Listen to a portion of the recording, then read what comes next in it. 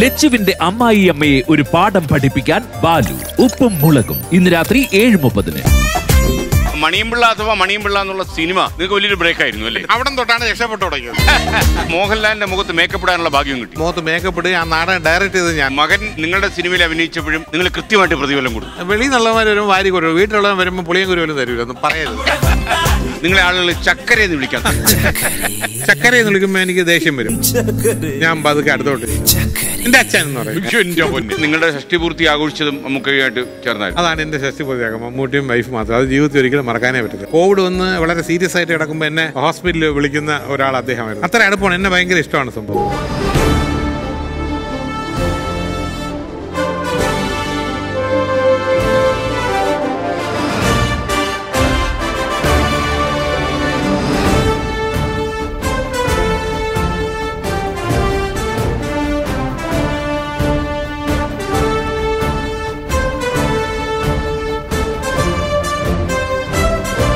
Hi my dear viewers, നിങ്ങൾക്ക് എല്ലാവർക്കും സ്വാഗതം. ഇത് myG ഫ്ലവേഴ്സ് ഒരുകോടി. വിജ്ഞാനത്തിന്റെയും മത്സരത്തിന്റെയും ചിലപ്പോഴൊക്കെ വിനോദത്തിന്റെയും ഈ മഹാവേദിയിലേക്ക് മത്സരിക്കാൻ കടന്നു വരുന്നു നമുക്ക് പ്രിയങ്കരനായ മണിയമ്പിള്ള രാജു.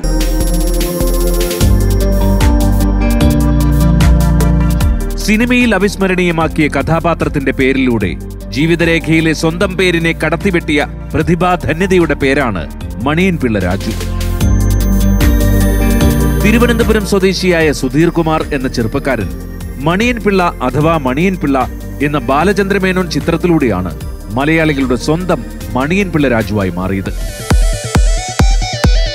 അഭിനയമോഹവുമായി ചാൻസ് തേടി അലഞ്ഞ സ്വപ്നങ്ങളുടെ കാലത്തെ യൗവനത്തിൽ നിന്നും അറിയപ്പെടുന്ന നടനും മലയാള സിനിമയിൽ അടയാളപ്പെടുത്തിയ നിർമ്മാതാവുമായി ഈ ചലച്ചിത്ര യാത്രികൻ വളർന്നു.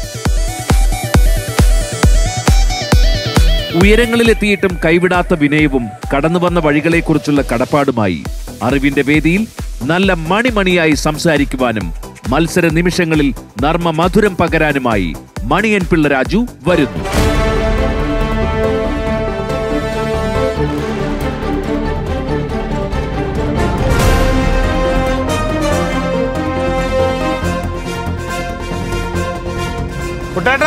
നമസ്കാരം മണിയൻപിള്ള രാജു. നമസ്കാരം. നമസ്കാരം. കേറട്ടെ. ധൈര്യമായി കയറൂ. നമസ്കാരം. നമസ്കാരം. നമസ്കാരം. മണിയമ്പിള്ള അഥവാ മണിയമ്പിള്ള അവിടെ നിന്നല്ലേ യാത്ര തുടങ്ങിയത്? അതെ അതെ അല്ലേ? അതിനു മുമ്പേ തുടങ്ങി. എന്നാലും അവിടെ തൊട്ടാണ് രക്ഷപ്പെട്ടു തുടങ്ങിയത്. രക്ഷപ്പെട്ടു. പൊതുവെ അറിഞ്ഞു തുടങ്ങിയത് അങ്ങനെയാണ്. അതെ. നല്ലൊരു പേരുണ്ടായിരുന്നു, സുധീർ കുമാർ. സുധീർ കുമാർ. കേൾക്കാനും കാണാനും ഒക്കെ രസമുണ്ടായിരുന്നു. പണ്ടൊക്കെ ഞങ്ങൾ ഒരു കുടക്കീഴിൽ പള്ളിയിൽ പോകാറുണ്ടായിരുന്നു എന്ന് മല്ലിക ചേച്ചി പറഞ്ഞു. ക്ലാസ്മേറ്റ്സ് ആണെന്ന് പറഞ്ഞു അല്ലേ? ഒന്നിച്ചു പഠിച്ചത്. ഓക്കെ. ഭയങ്കര വികൃതിയായിരുന്നു ആള്. ഇപ്പോഴേ എന്റെ ഓർമ്മയുണ്ട്. മല്ലിക പറയാം ഭയങ്കര കുണ്ടണിയായിരുന്നു. എന്താണ് അതിന്റെ അർത്ഥം? തിരുവനന്തപുരത്തില് എന്താ പറയാ, നാട്ടി ബോയ് എന്നുള്ളതിന് അങ്ങനെയാണോ പറയുന്നത്? മഹാ കുണ്ടണിയാണ്, പറഞ്ഞാൽ കേൾക്കില്ല എന്നൊക്കെ. Okay okay. അന്ന് എങ്ങനെയായിരുന്നു ചേച്ചിയുടെ ഒരു അവസ്ഥ? ക്ലാസ്സിലേക്ക് മോഡൽ സ്കൂളിലല്ലായിരുന്നു? മോഡൽ സ്കൂളിലാണ്. പിന്നെ ഭയങ്കര കൈനിക്കര ഫാമിലി എന്ന് വരുന്നതിന്റെ ഒരു ഗർവും കാര്യങ്ങളുണ്ടാവും. നമ്മളെ വെറും 7ാം കൂലിയായിട്ട് തഴഞ്ഞിട്ട് മൈൻഡ് ചെയ്യത്തില്ല. പിന്നെ പഠിക്കാൻ ശ്രദ്ധ പിടിച്ചു പറ്റാൻ എന്തെങ്കിലും ചെയ്തു? രക്ഷയില്ല. അവര് ഭയങ്കര ഇന്റലിജന്റ്. പഠിക്കാനും അതെ, കലാപരിപാടികളിലും അവര് കഥാപ്രസംഗം. നമ്മുടെ അവസ്ഥ എങ്ങനെയായിരുന്നു അന്ന്? അന്ന് ഞാൻ അങ്ങോട്ട് എത്തുന്നില്ല, ഇവരെ എത്തുന്നില്ല. കുറച്ച് ഷൈ ആയിരുന്നു. 5ാം ക്ലാസ് പക്ഷേ കലാപ്രവർത്തനം ഉണ്ടായിരുന്നല്ലോ. അല്ല, 5ാം ക്ലാസ് വരെ ഞാൻ ഇതൊക്കെ കണ്ടും കേട്ടൊക്കെ നിന്നു. എങ്ങനെയോ വരുന്നുണ്ടെന്ന്. അതിനുശേഷമാണ് ഞാൻ പിന്നെ നാടകങ്ങളിലൊക്കെ അഭിനയിച്ചത്. ഈ മണിയമ്പിള്ള എന്നുള്ള പേര് വരാൻ കാരണം മണിയമ്പിള്ള അഥവാ മണിയമ്പിള്ളയുടെ സിനിമ. അതുകൊണ്ട് മാത്രമല്ല, ഒരു ഈ സിനിമയിൽ ഒരുപാട് പേര് രാജു എന്നുണ്ട്. ഇപ്പൊ സിനിമയിൽ പ്രൊഡക്ഷൻ ബോയ്സ് എടുത്തു കഴിഞ്ഞാൽ, അല്ലെങ്കിൽ യൂണിറ്റ് ബോയ് എടുത്തു കഴിഞ്ഞാൽ, ഈ നടികളുടെ കൂടെ അവരെ ഡ്രസ്സ് നനയ്ക്കാനും പിടിക്കാനും അങ്ങനെ ടച്ചപ്പ് ബോയ്സ് പേര് ചോദിച്ചാൽ രാജു എന്നായിരിക്കും. അപ്പൊ ഹോട്ടലിൽ വിളിക്കുമ്പോൾ രാജുവിന്റെ മുറി ഒന്ന് കണക്ട് ചെയ്യാമോ? അത് ഏത് രാജു? നമ്മുടെ മണിയമ്പിള്ള. അങ്ങനെ പറഞ്ഞു അങ്ങനെ ആയിപ്പോയതാണ് ശരി. ഓ, അത് ശരി. അല്ലെ നമ്മൾ മനഃപൂർവ്വം അങ്ങനെ ഇട്ടതല്ല. അല്ലെ പിന്നെ എനിക്ക് കിട്ടേണ്ട അഡ്വാൻസ് ക്യാപ്റ്റൻ രാജു വാങ്ങിച്ചോണ്ടില്ല. അതിന്റെ ഒരു അവസ്ഥയുണ്ടല്ലേ. പക്ഷേ ഈ മണിയമ്പിള്ള അഥവാ മണിയമ്പിള്ള എന്നുള്ള സിനിമ നിങ്ങൾക്ക് വലിയൊരു ബ്രേക്ക് ആയിരുന്നു അല്ലേ? തീർച്ചയായിട്ടും അല്ലേ? തീർച്ചയായിട്ടും. ആ സിനിമയിൽ എത്തുന്നത് ബാലേന്ദ്രമേനോൻ വഴിയാണ്. തീർച്ചയായിട്ടും അല്ലേ? അദ്ദേഹമാണ് വേറെ ആലോചിച്ച് കഴിഞ്ഞാൽ സിനിമയിൽ ഒരു ഗുരു അല്ലേ? തീർച്ചയായിട്ടും. God father. ഗോഡ് ഫാദർ ആണ്. അതിൽ എനിക്കൊന്ന് താങ്കളെ അന്ന് ഭയങ്കരമായിട്ട് പ്രൊമോട്ട് ചെയ്യാനും അത് ശ്രമിച്ചിരുന്നു. പിന്നെ തീർച്ചയായും അല്ല, പണ്ട് ഞാൻ ഈ അടയാർ ഫിലിം ഇൻസ്റ്റിറ്റ്യൂട്ടിന് പാസ്സായിട്ട് 73 to 75 പഠിക്കാൻ പോയില്ലേ? അതെ, പഠിച്ചു. 2 വർഷം പഠിച്ചു. അത് കഴിഞ്ഞിട്ട് ഞാൻ മദ്രാസിൽ വന്ന് ഈ ചാൻസലറായിട്ട് ചാൻസ് അന്വേഷിച്ച് നടക്കുന്ന സമയത്ത് നാനയുടെ പ്രതിനിധിയായിട്ട് റിപ്പോർട്ടറായിട്ട് മദ്രാസിൽ താമസിച്ചപ്പോൾ ഞങ്ങൾ തമ്മിൽ പരിചയം. കാര്യം നേരത്തെ ഓൾ ഇന്ത്യ എക്സിബിഷനൊക്കെ പോകുമ്പോൾ ഞങ്ങൾ മത്സരങ്ങളുണ്ടായിരുന്നു, മോണോ ആക്ട്, മിമിക്രി. സ്ഥിരം മേനോൻ ഫസ്റ്റ് പ്രൈസ്, എനിക്ക് 3rd പ്രൈസ് അല്ലെങ്കിൽ 2nd പ്രൈസ്, അങ്ങോട്ടുള്ള പരിചയമാണ്. ഇപ്പൊ റിപ്പോർട്ടറായിട്ട് വന്നപ്പോൾ ഞാൻ ചെല്ലും, പുള്ളി ഒരു 200 പേജ് പുസ്തകത്തിൽ ഒരു സ്ക്രിപ്റ്റ് എഴുതി വെച്ചിട്ടുണ്ട്. എൻ്റെ പേര് പരമു എന്നാണ്. ഇത് എന്നെങ്കിലും ഞാൻ സിനിമ ആക്കുമെങ്കിൽ അത് നീ ആയിരിക്കും നായകൻ. പുള്ളി ഡയറക്ടർ ആയിരിക്കും വിചാരിച്ചു. പക്ഷെ പുള്ളി 6-7 പടം എടുത്തതിന് ശേഷം പുള്ളി ഒരു ദിവസം എൻ്റെ വീട്ടിൽ വന്നപ്പം ഞാനിങ്ങനെ വേറെ നിവൃത്തിയില്ല, സ്ക്രീൻ പ്രിന്റിംഗ് ഒക്കെ തുടങ്ങിക്കൊണ്ടിരുന്നപ്പോൾ സ്ക്രീനിൽ ഷൈൻ ചെയ്യാൻ വന്നാൽ ഇവിടെ സ്ക്രീൻ പ്രിന്റിൽ ഒതുങ്ങിയിരിക്കുന്നു, നീ അങ്ങനെ നിൽക്കേണ്ടവനല്ല എന്ന് പറഞ്ഞാൽ അടുത്ത പടം മണിയൻപിള്ള. ആ പേരിട്ടത് വേണുനാഗവള്ളിയാണ്. പരമെന്നുള്ള സൂപ്പർ പേരായിരുന്നു. സൂപ്പർ, അങ്ങനെയാണ് വന്നത്. ഓക്കെ, അത് ഗംഭീരമായി. ഈ അടയാർ ഫിലിം ഇൻസ്റ്റിറ്റ്യൂട്ടിൽ 2 കൊല്ലം 2 കൊല്ലം പഠിച്ചു. 2 കൊല്ലം. അന്ന് ആരൊക്കെയായിരുന്നു അവിടെ ഉണ്ടായിരുന്നത്? അല്ല, ഞാനാണ് അവിടുത്തെ ഫസ്റ്റ് മലയാളി ആക്ടിംഗ് സ്റ്റുഡന്റ്. ഞാൻ തന്നെയായിരുന്നു സംഭവം. എനിക്ക് ശേഷം രവീന്ദ്രൻ വന്നു, പിന്നെ സുഹാസിനിയൊക്കെ അവിടെ പഠിച്ചു അല്ലേ? അവരൊക്കെ ഫിലിം ചേംബറിലായിരുന്നു. അപ്പൊ എന്താ വെച്ചാൽ ചേംബറിൽ ആക്ടിംഗ് ക്ലാസ് ഉണ്ട്. നമ്മുടെ ഇത് അടയാർ ഫിലിം ഇൻസ്റ്റിറ്റ്യൂട്ട് ഗവൺമെന്റ് ആയതുകൊണ്ട് എല്ലാ ആഴ്ചയും എല്ലാ കാര്യങ്ങളും, സിനിമാറ്റോഗ്രാഫർ അത് ഷൂട്ട് ചെയ്യും, എഡിറ്റിംഗ് സ്റ്റുഡന്റ് എഡിറ്റ് ചെയ്യും, മറ്റേടത്ത് അഭിനയം പറഞ്ഞു കൊടുക്കുന്നേ ഉള്ളൂ.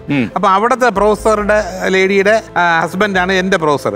അപ്പൊ ഇവിടുത്തെ ടെക്നോളജി ഫിലിം കാണിക്കാൻ വേണ്ടി അവിടുത്തെ കുട്ടികൾ കൊണ്ടുവരുന്ന ഒരാളായിരുന്നു അന്ന് ശിവാജി റാവു, രജനീകാന്ത് സാർ. അങ്ങനെ പരിചയം. പിൽക്കാലത്ത് ആ പരിചയം ഉണ്ടായിരുന്നു. അതിനുശേഷം ഞാൻ 2-3 ഇൻസിഡന്റ്. ഒരിക്കൽ ഞാൻ ഇങ്ങനെ പഠിച്ച് പാസ്സായൊക്കെ ഇറങ്ങിയ ശേഷം ജെമിനി സ്റ്റുഡിയോ പോകുമ്പോൾ അവിടെ അവളാലെ എന്നാലെ കാതലിക്കവും മുടിയാതെന്നൊരു ഡയലോഗ് വെക്കുന്നു. അപ്പോൾ ബാലേന്ദ്ര സാർ പറയുന്നുണ്ട്, അത് അവളാലേ എന്ന് പറഞ്ഞിട്ട് കറക്റ്റ് ചെയ്യുന്നുണ്ട്, ശിവാജി റാവു എന്നൊക്കെ വിളിക്കുന്നുണ്ട്. അതിനുശേഷം ഒരിക്കൽ ഓൾഡ് ഡാൻസിൽ ദോശ കഴിക്കാൻ വന്നിരുന്ന പുള്ളി ഓപ്പോസിറ്റ് ഇരിക്കുന്നത്. പിന്നെ ഞാൻ കാണുന്നത് വെള്ളാനങ്ങളുടെ നാട് എന്നുള്ള സിനിമ ഞാൻ പ്രൊഡ്യൂസ് ചെയ്തതിന് ശേഷം ഫ്ലോറിൽ അവിടെ വൈബിഎമ്മിൽ ചെന്നപ്പോൾ അകത്ത് രജനീകാന്ത് സാറും ശോഭനയായിട്ടുള്ള സീനാണെന്ന് പറഞ്ഞു. അപ്പോൾ ശോഭന പുറത്ത് വന്നപ്പോഴത്തേക്കും അങ്ങനെ എല്ലാവർക്കും അകത്ത് പോകാൻ പറ്റില്ല. എന്നെ അകത്ത് വിളിച്ചുകൊണ്ടിരുന്നപ്പോഴത്തേക്കും പുള്ളി ഒന്ന് നമസ്കാരം പറഞ്ഞു. ശ്രീനിവാസൻ എന്നോട് ബെസ്റ്റ് ഫ്രണ്ടാണ്, മലയാള പടങ്ങളൊക്കെ കാണുന്നുണ്ട്. അവിടെ കുറെ നേരം ഇരുന്നു. പരിചയമുണ്ട്. വളരെ സൗമ്യൻ അല്ലേ? Down to earth. അങ്ങനെ എനിക്കൊന്നും ഒരാൾക്ക് ആകാൻ പറ്റത്തില്ല.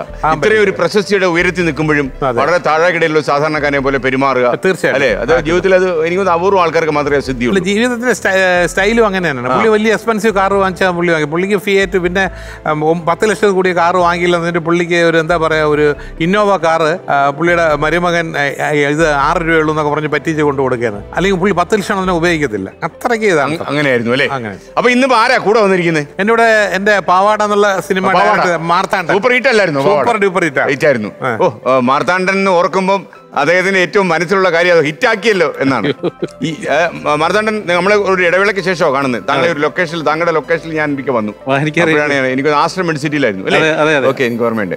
അപ്പൊ മാർത്താണ്ഡൻ ജി, ഞാൻ ചോദിക്കാൻ പോകുന്ന കാര്യം, ഈ പാവാട എന്നുള്ള പേരിട്ടതാരാ? പാവാട എന്നുള്ള പേരിട്ടത് ബിപിൻ ചന്ദ്രനാണ്, എന്റെ തിരക്കഥാകൃത്ത്. ആണല്ലേ? അദ്ദേഹം വന്ന് ആദ്യമായിട്ട് എന്റെ അടുത്ത് ഈ സബ്ജക്ട് പറഞ്ഞപ്പം ഞാനത് ഒഴിവാക്കി വിട്ടതാണ്.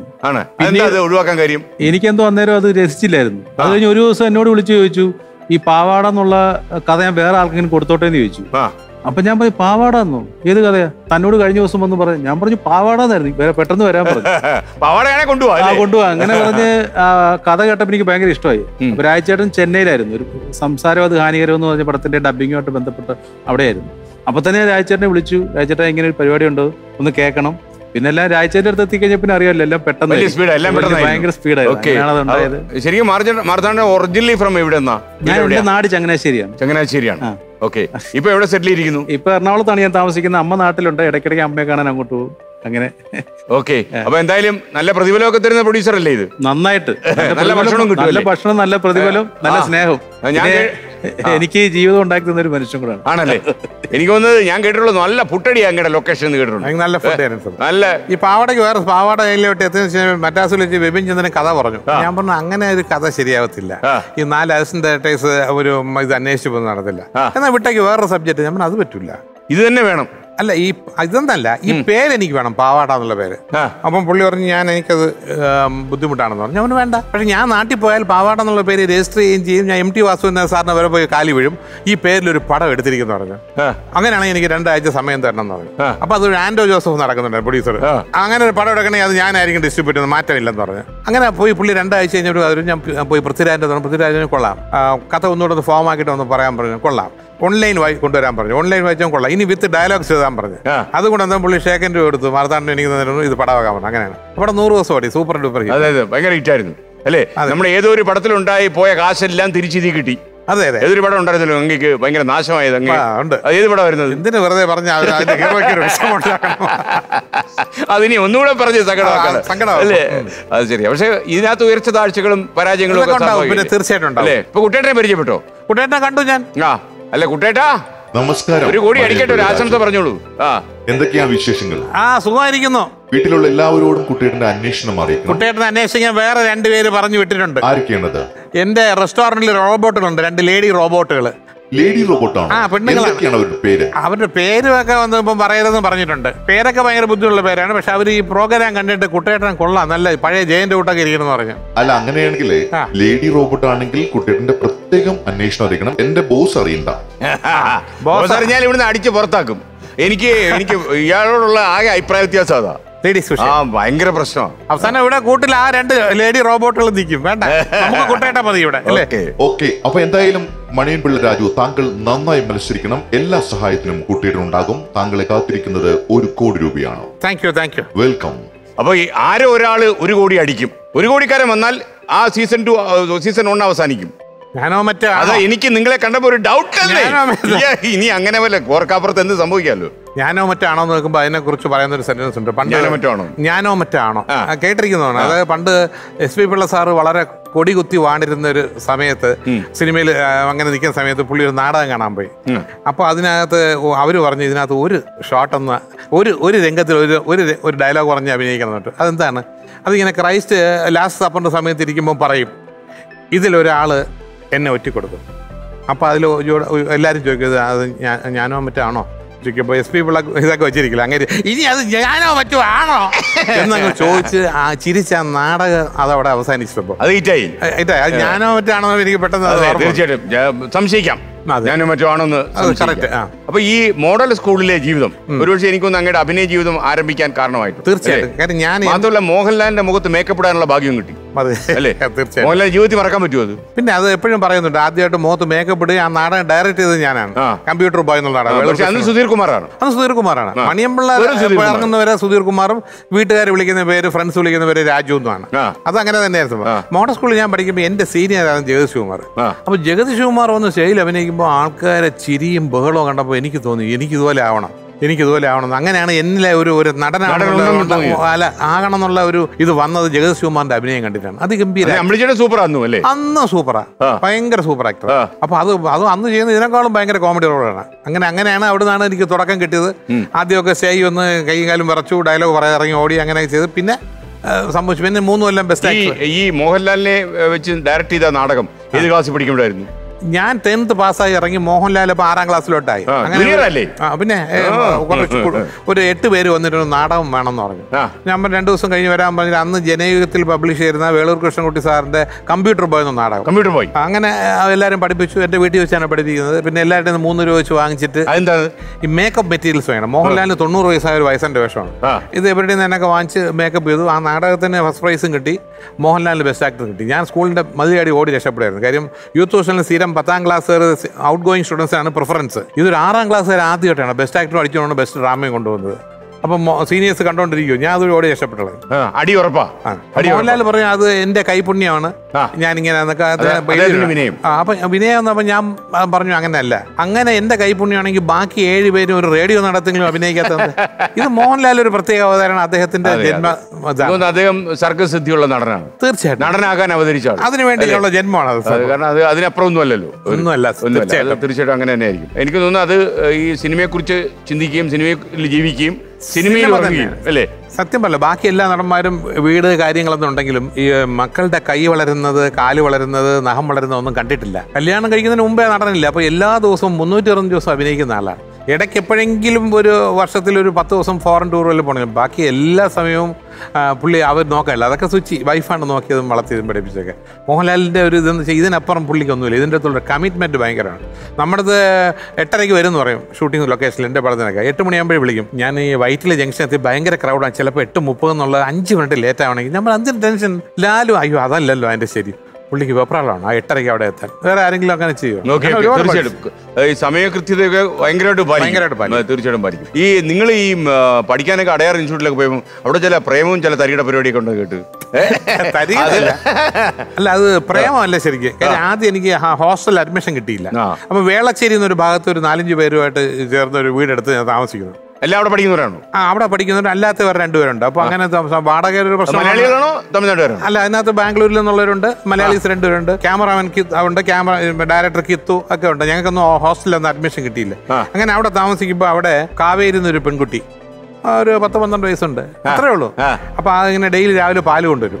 എനിക്ക് ഈ സമയത്ത് വിശപ്പ് ഭക്ഷണം കാര്യങ്ങളുള്ളതുകൊണ്ട് ഞാൻ രാവിലെ എണീറ്റ് ഉപ്പുമാവ് ഉണ്ടാക്കുക, ചായ ഉണ്ടാക്കുക. ഇവരൊക്കെ തിന്നിട്ട് പ്ലേറ്റ് പോലും കഴി വയ്ക്കത്തില്ല. നമ്മുടെ ജോലിയായിട്ട് മാറി. അങ്ങനെ ഒരു ദിവസം വന്നപ്പോഴത്തേ അവളുടെ കയ്യിലൊക്കെ നല്ല മൈലാഞ്ചിയൊക്കെ ഇട്ട് ഞാൻ നല്ല ഇത് ഭംഗിയായിരിക്കുന്ന സംഭവം, നന്നായിരിക്കുന്നവർ ഞാൻ ഒരു ഉമ്മ വെച്ചു കയ്യിൽ. അല്ല, വേറെ ദുരിതാശമൊന്നുമില്ല. ഉമ്മ വെച്ചപ്പോ അവള് പെട്ടെന്ന് അങ്ങ് മാറി. മറുവട്ട മുണ്ട മറവിറുക്കാന്ന് ചോദിച്ചു. എന്നുവെച്ചാൽ മലയാളം വൃത്തികെട്ടവനെ നിനക്ക് വിവരം ഉണ്ടോ എന്നാണ് കറക്റ്റ് ചോദ്യം. അന്ന് ഞാൻ തകർന്നു. വേറൊന്നുമല്ല, പ്രേമൊന്നുമല്ല, ഇങ്ങനെ ചെയ്തു. ആ ഏരിയ കുഴപ്പമാണ്, വേളച്ചേരി.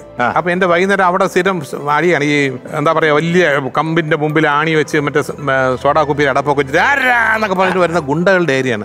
ഇവളുടെ അച്ഛനും അമ്മാവനോ ചേട്ടന്മാരോ അയൽവക്കക്കാരോ എല്ലാം ഗുണ്ടകളായിരിക്കും. എന്റെ കാര്യം തീർന്നെന്ന് വിചാരിച്ചു.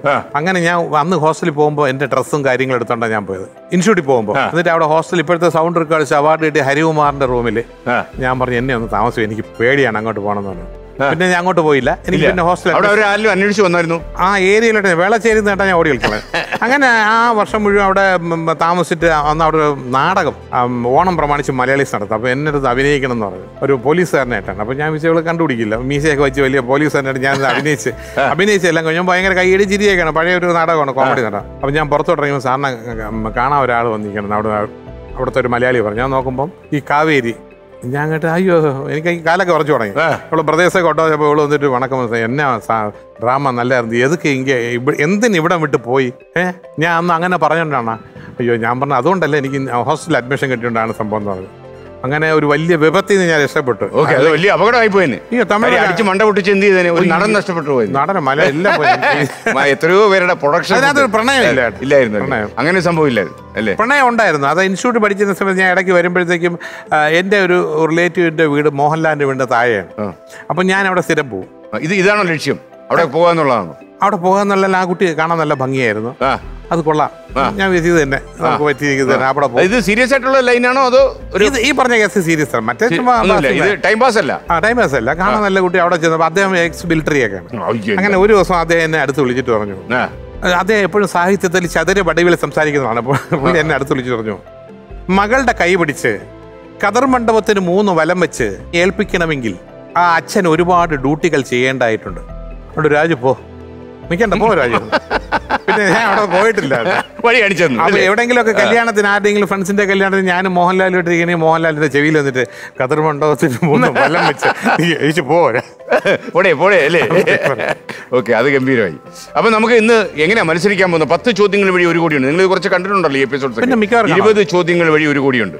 അപ്പോ നിങ്ങളൊരു വാചാലപ്രിയനാണല്ലോ, വാക്സാമർത്ഥ്യമുള്ള ആളാണ്. ജീവിതത്തിൽ ഏറ്റവും സൗഭാഗ്യമുള്ളത് നല്ല തമാശ മനസ്സിലാവുന്നതും അല്ലെങ്കിൽ നല്ല സംസാരിക്കുന്നവരായിട്ട് സമയം സ്പെൻഡ് ചെയ്യുന്നതാണ് ഏറ്റവും വലിയ ഭാഗ്യം. സന്തോഷം. അല്ലാതെ ഈ പറഞ്ഞ ഒരു 10 കോടി കൊണ്ട് വീട്ടിൽ പോയിട്ട് കാര്യമില്ല. എന്ത് ചെയ്യാനാ? അതിലെ ചില ആൾക്കാരുണ്ട് ഈ മസിലൊക്കെ പിടിച്ച് ഇപ്പോ 20 കോടി ഈ സ്റ്റൈല് അതല്ല അല്ലേ? 20 ചോദ്യങ്ങൾ വഴി 20 ചോദ്യം വരെ നിന്നാ കൊള്ളാം, ഭാഗ്യം അത്രേ ഉള്ളൂ. അതാ നിന്നാ 20 ചോദ്യങ്ങൾ വഴി നിന്നാ ചിലപ്പോ 1 കോടിയിലെത്തും. അതൊക്കെ ആൾക്കാർ നിൽക്കല്ലേ എന്നെ സപ്പോർട്ട് ഒന്ന് നോക്കി വെച്ചോളൂ, ഈ മുഖം ഒന്നുകൂടെ കണ്ടോളൂ. മാത്രമല്ല 2 പിടിവള്ളി അവിടെ, 1 പിടിവള്ളി മാർത്താണ്ഡന്റെ വക. അപ്പൊ നമുക്ക് ആദ്യത്തെ ചോദ്യത്തിലേക്ക് പോലെ ഫസ്റ്റ് ക്വസ്റ്റ്യൻ. നമുക്ക് പിന്നെ നമ്മള് കുഞ്ഞിരാമന്റെ വെള്ളം കുടിക്കണ്ടേ? കുഞ്ഞിരാമന്റെ വെള്ളമാണ് ടെൻഷൻ കുറയ്ക്കും. ഒന്ന്, ഉത്തരങ്ങൾ പെട്ടെന്ന് തലച്ചോറിലേക്ക് എത്തിച്ചു തരും. പറയാൻ പറ്റത്തില്ല, വീര്യമുള്ള വെള്ളമാണോ? കുറച്ച് വീര്യമുണ്ട്. എന്തായാലും നമുക്ക് കുടിച്ചു നോക്കാം അല്ലേ? നിങ്ങൾക്ക് ടെൻഷൻ ഉണ്ടോ? ഒരു ടെൻഷനും ഇല്ല. നമുക്കൊന്ന് നോക്കാം, ഒന്ന് അളന്നു നോക്കാം. ടെൻഷൻ ഉണ്ടെന്ന് അറിയണമല്ലോ. കുട്ടിയുടെ ഹാർട്ട് ബീറ്റ്, നടന്റെ ഹാർട്ട് ബീറ്റാ സൂക്ഷിച്ച് ചെക്ക് ചെയ്യണേ. ഇല്ല, 102 ഉള്ളൂ. അത് കാര്യമില്ല. ഇവിടെ 170 ഒക്കെ ഈസി ആയിട്ട് കയറും. ഈ സിനിമ പ്രൊഡ്യൂസ് ചെയ്യുമ്പോൾ ടെൻഷൻ ഒന്നുമില്ല. നിസ്സാര കാര്യങ്ങളിൽ ടെൻഷൻ ഉള്ള ആളാണ് ഞാൻ. എല്ലാ കാര്യത്തിലും ഞാൻ പോകും, എല്ലാ കാര്യം നമുക്ക് ടെൻഷൻ ഉള്ള ആളാണ്. എന്ത് ടെൻഷൻ എന്നൊക്കെ വീട്ടിൽ ചോദിക്കാറുണ്ട്. പക്ഷെ ഇപ്പൊ ഞാൻ കാര്യങ്ങളൊന്നും ടെൻഷൻ ഇല്ല. അല്ല, ഇതൊക്കെ ഞാൻ ഭയങ്കര റിലാക്സ്ഡ് അല്ലേ? അല്ല, റിലാക്സ്ഡ് ആയിരിക്കണം. കാരണം നിങ്ങൾ റിലാക്സ്ഡ് അല്ലെങ്കിലുള്ള പ്രശ്നം അറിയോ, നിങ്ങളുടെ ഒരു സ്വാഭാവിക ഒരു ഹ്യൂമർ ഉണ്ടല്ലോ, അത് പുറത്തോട്ട് വരത്തില്ല. അതിവിടെ വേണം. അതാണ് തീർച്ചയായിട്ടും. കാരണം ഈ മസിൽ പിടിക്കുന്നവരോട് നമുക്ക് വലിയ താല്പര്യമില്ല. മസിൽ പിടിച്ചവന്റെ ജീവിതം കോനാട്ടാവുന്നുള്ളത് വലിയ കാര്യം. മസിൽ പിടിക്കുന്നത്. ഓക്കെ, അപ്പൊ കുഞ്ഞിരാമ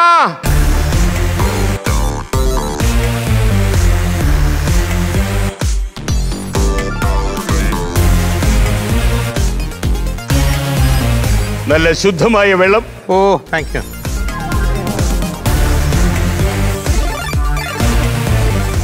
സന്തോഷം. കുഞ്ഞിരാമ, വീട്ടിൽ പോ, നിന്റെ ഫീമെയിൽ വെർഷൻ അവിടെ ഉണ്ട് കേട്ടോ. ഓക്കെ.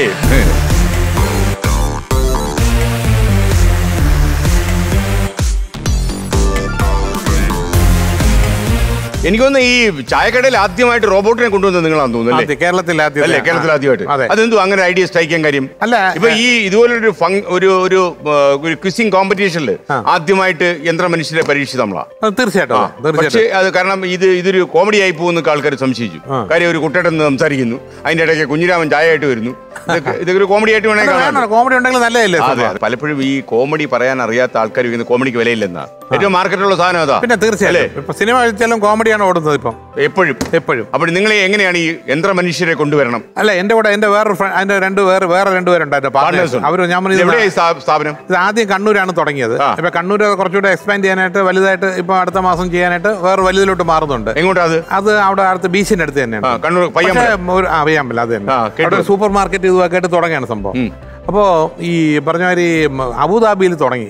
അത് UAE ആദ്യത്തെയാണ്. UAE ആദ്യമായിട്ടാണ് റോബോട്ട്. അവിടെ അറബ്സിനൊക്കെ വലിയ ഇഷ്ടം. അവരുടെ മക്കളൊക്കെ വന്നു കഴിഞ്ഞാൽ ഫുഡും നോക്കും, അവർക്ക് ഇതിന്റെ കൂടെ ഫോട്ടോ എടുക്കുക. ഇതിനകത്ത് ഒരു രസമുണ്ടല്ലോ, അതാണ് സംഭവം. അപ്പൊ അത് നല്ല സക്സസ് ആണ്. അത് പാർട്ട്നേഴ്സിന്റെ ഒരു ഐഡിയ ആയിരുന്നു അല്ലേ? അതെ, സക്സസ് ആണ്. അപ്പൊ യന്ത്ര മനുഷ്യർ ഇറങ്ങി അവിടെ സക്സസ് ഉണ്ട്. പിന്നെ എല്ലാം സക്സസ് ആണ്. പിന്നെ തീർച്ചയായിട്ടും. ഓക്കെ, നമുക്കിനി ആദ്യത്തെ ചോദ്യത്തിലേക്ക് പോയാലോ? ഫസ്റ്റ് ക്വസ്റ്റ്യൻ 10,000 രൂപയുടെ ചോദ്യമാണ്. Okay, monitor please.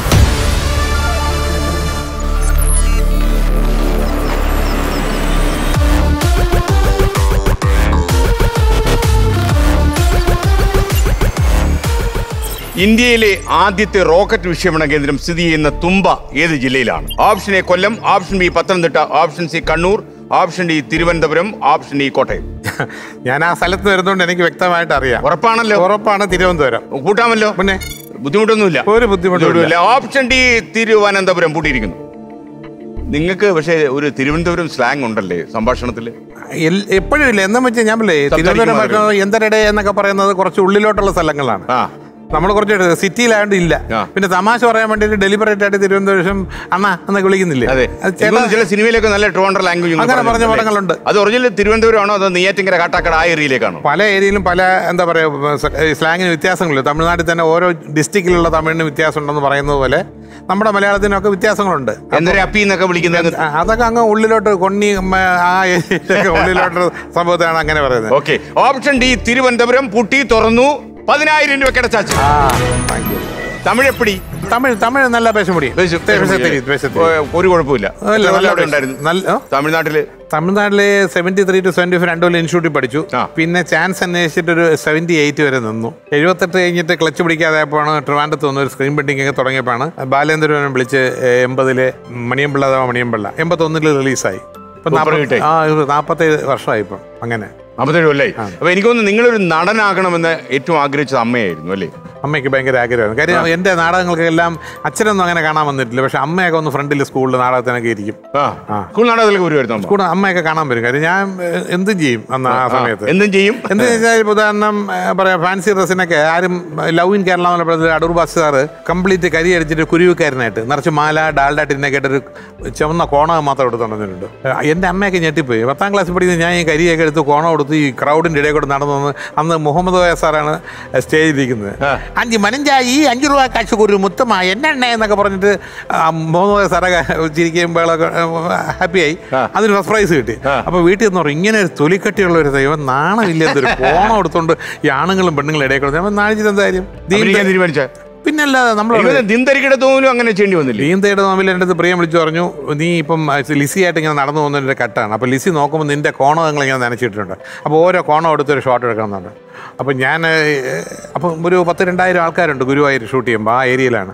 അപ്പം ഞാൻ ജനങ്ങളുടെ അടുത്ത് വിളിച്ചു പറഞ്ഞു, ഞാൻ പറഞ്ഞു അടുത്തതായിട്ട് ഞാൻ ഒരു കോണം എടുത്ത സീൻ അവർ എല്ലാവരും കൂടെ കൂവില്ല. ഞാൻ പറഞ്ഞു വേറെ വഴിയില്ല, ഇതൊരു ഏറ്റവും പ്രശ്നമാണ്, നിങ്ങളത് സഹകരിക്കണം, ദയവ് ഇത് കൂവരുത്. ശരിയെന്ന് ഞാൻ അകത്ത് പോയിട്ട് ഒരു ചുവന്ന കോണം എടുത്തിട്ട് ഇങ്ങനെ നിൽക്കുന്നുണ്ട്. മരിച്ച വീട്ടിൽ നിൽക്കുന്ന ഒരു ആൾക്കാരുണ്ട്. അപ്പോൾ എനിക്ക് സന്തോഷം. ഞാൻ പറഞ്ഞു പ്രിയ അടുത്ത കളർ എടുക്ക്, പച്ചയുടെ നീലയുടെ കോണം എടുത്ത് കോണം കൊടുക്കാതെ നിൽക്കണം വരെ ചോദിച്ചളഞ്ഞു. എല്ലാം കഴിഞ്ഞാൽ താങ്ക്സ് പറയുമ്പോൾ ജനം ഭയങ്കര ക്ലാപ്സ് ആയിരുന്നു. അപ്പോൾ അവർക്ക് മനസ്സിലായി നമുക്ക് ഒരു തൊഴിലിനടുത്തുള്ള നമ്മൾ ചെയ്യാൻ പോകുന്നുള്ള ഒരു കമ്മിറ്റ്മെന്റ് 100% സിൻസിയർ ആണെന്ന് മനസ്സിലായി. ഈ നിങ്ങളുടെ വീട്ടിൽ എത്ര പേരുണ്ടായിരുന്നു? ഞങ്ങൾ 5 പേരാണ്. എൻ്റെ മൂത്ത 2 ചേച്ചിമാരുണ്ട്, എനിക്ക് താഴെ 2 അനിയന്മാരുണ്ട്. ഇവരാരെങ്കിലും സിനിമയിലോ കലാരംഗത്തോ വന്നോ? ഒന്നും എന്റെ കുടുംബത്തിൽ ആരുമില്ല. ഞാൻ ആരും ഉണ്ടാക്കിയിട്ടില്ല, ഓരുന്നില്ല, ഒറ്റ മനുഷ്യർ ഒരു പടം പോലും വരകില്ല. അമ്മയുടെ മരണം എനിക്കൊന്ന് നിങ്ങൾക്ക് വലിയൊരു അടിയായി അല്ലേ? അല്ല, അമ്മയുടെ മരണം വെച്ച് കഴിഞ്ഞാൽ അമ്മ ലാസ്റ്റിൽ ക്യാൻസർ ആയിരുന്നു. അപ്പോൾ ഞാൻ FIR എന്നുള്ള പടത്തിന്റെ ക്ലൈമാക്സ് ഷൂട്ടിങ്ങിന് മദ്രാസിലായിരുന്നു. അവിടെ ആദിത്യ ഹോട്ടലിൽ താമസിക്കുന്നു. അപ്പോൾ രാത്രി 2 മണിക്ക് ഒന്ന് ഇങ്ങനെ ഒരുത്തം ബെല്ല് ഇങ്ങനെ തട്ടുന്നു, റൂമിലിട്ട് തട്ടും, ബെല്ലടി. ഞാൻ തുറന്നപ്പോൾ ഒരുത്തം എന്നാ സാർ ഫോൺ ശരിയാ വയ്ക്കലേങ്ങളാ എന്ന് വെച്ചാൽ കിടന്നപ്പോൾ കൈ തട്ടിയിട്ട് റിസീവർ മാറി. അപ്പോൾ റിസപ്ഷനിൽ വിളിക്കുന്നത് കേൾക്കാൻ പറ്റുന്നില്ല. അപ്പോൾ ഞാൻ ചെന്നയച്ച് സാർ ഉങ്ക അമ്മ ഇറந்து പോയിച്ചു, ഫോൺ വന്നാച്ച്, നിങ്ങളുടെ അമ്മ മരിച്ചു പോയി, നാട്ടിൽ നിന്ന് വിളിച്ചു പറഞ്ഞു. ഞാൻ അങ്ങനെ വിഷമിച്ചിരിക്കുമ്പോൾ അവർ ടിപ്സ് കൊടുക്കുക സാർ എന്ന് പറഞ്ഞേന്. അമ്മ മരിച്ചതിന് അവന് ടിപ്സ് കൊടുക്കണം സാർ, പലഹാരം കൊണ്ടുവന്ന പോലെ. ഞാൻ ചീത്ത വിളിച്ച് ഇറക്കി വിട്ടവനെ. അപ്പോൾ ഞാൻ എന്ത് ചെയ്യണമെന്ന് ആലോചിച്ചിട്ടിങ്ങനെ ഇതിന് മുകളിൽ ഷാജി കൈലാസും ബിജു മേനനും താമസമുണ്ട്. അങ്ങോട്ട് ചെല്ലാന്ന് പറഞ്ഞപ്പോഴത്തേക്കും അവരാദ്യം അറിഞ്ഞു. അവർ നാളെ വെളുപ്പിന് 7 മണിക്കുള്ള ഫസ്റ്റ് ഫ്ലൈറ്റിന് എനിക്ക് ടിക്കറ്റ് എടുത്തു. അവരെല്ലാം റെഡിയാണ്. ഷൂട്ടിംഗ് ബാക്കപ്പ് ചെയ്ത് എൻ്റെ കൂടെ സുരേഷ് ഗോപിയും കൂടെ ചെന്നൈയിൽ നിന്ന് വന്നു. അങ്ങനെ വീട്ടിൽ വന്നു. അതാണ് അമ്മയുടെ മരണം. അച്ഛൻ എന്തായിരുന്നു ശരിക്കും ചെയ്തുകൊണ്ടിരുന്നത്? അച്ഛൻ ട്രിവാൻഡ്രത്ത് ശ്രീപാദം പാലസ് എന്ന് മഹാരാജാവിൻ്റെ അന്ന് ദേവസ്വം ബോർഡ് വരുന്നതിന് മുമ്പ് ഈ അമ്പലങ്ങളുടെ എല്ലാം വെടിക്കണക്ക്, മറ്റേന്താണ് ആഭരണങ്ങളുടെ കണക്ക് എല്ലാം നോക്കുന്ന ആളായിരുന്നു. അന്ന് നല്ല സമയമായിരുന്നു നമുക്ക്. എന്താ പറയുക, ദീപാവലിയൊക്കെ ആകുമ്പോൾ അമ്പലങ്ങളിൽ വെടി കോൺട്രാക്ടേഴ്സ് കൊടുക്കുന്നവരുണ്ടല്ലോ, ഇവരെല്ലാം അച്ഛനെ സൂചിപ്പിക്കാനായിട്ട് വീട്ടിലിങ്ങനെ വലിയ കൊട്ട നിറച്ച് പടക്കുകൾ കൊണ്ടുവരും. അപ്പോൾ ഞാനും എല്ലാം കൂടെ അന്ന് കേരളമതി പത്രമേ ഉള്ളൂ തിരുവനന്തപുരത്ത്. ആ വീട്ടിൽ വരുന്ന പത്രം ഇങ്ങനെ നോർത്ത് വെച്ചിട്ട് പൊതിയേട്ടാണ്, ഇത് അവിടുത്തെ വലിയച്ഛൻ, ഇത് ഇവിടുത്തെ മാമന്, ഇത് അപ്പുറത്തെ ഫ്രണ്ട് വെച്ചിട്ട് ഇത് മുഴുവൻ പാക്കറ്റുകളായിട്ട് ഞാൻ എല്ലാവർക്കും കൊണ്ടിടും. അച്ഛൻ പെൻഷൻ്റെ അന്ന് ഒരു മുക്ക് കൂടെ പോലും കിട്ടി. അങ്ങനെ ഉണ്ടായി. അപ്പോൾ നമ്മൾ ഇനി അടുത്ത ചോദ്യത്തിലേക്ക് പോകുന്നു. 20,000 രൂപയുടെ ചോദ്യം, 20,000 monitor.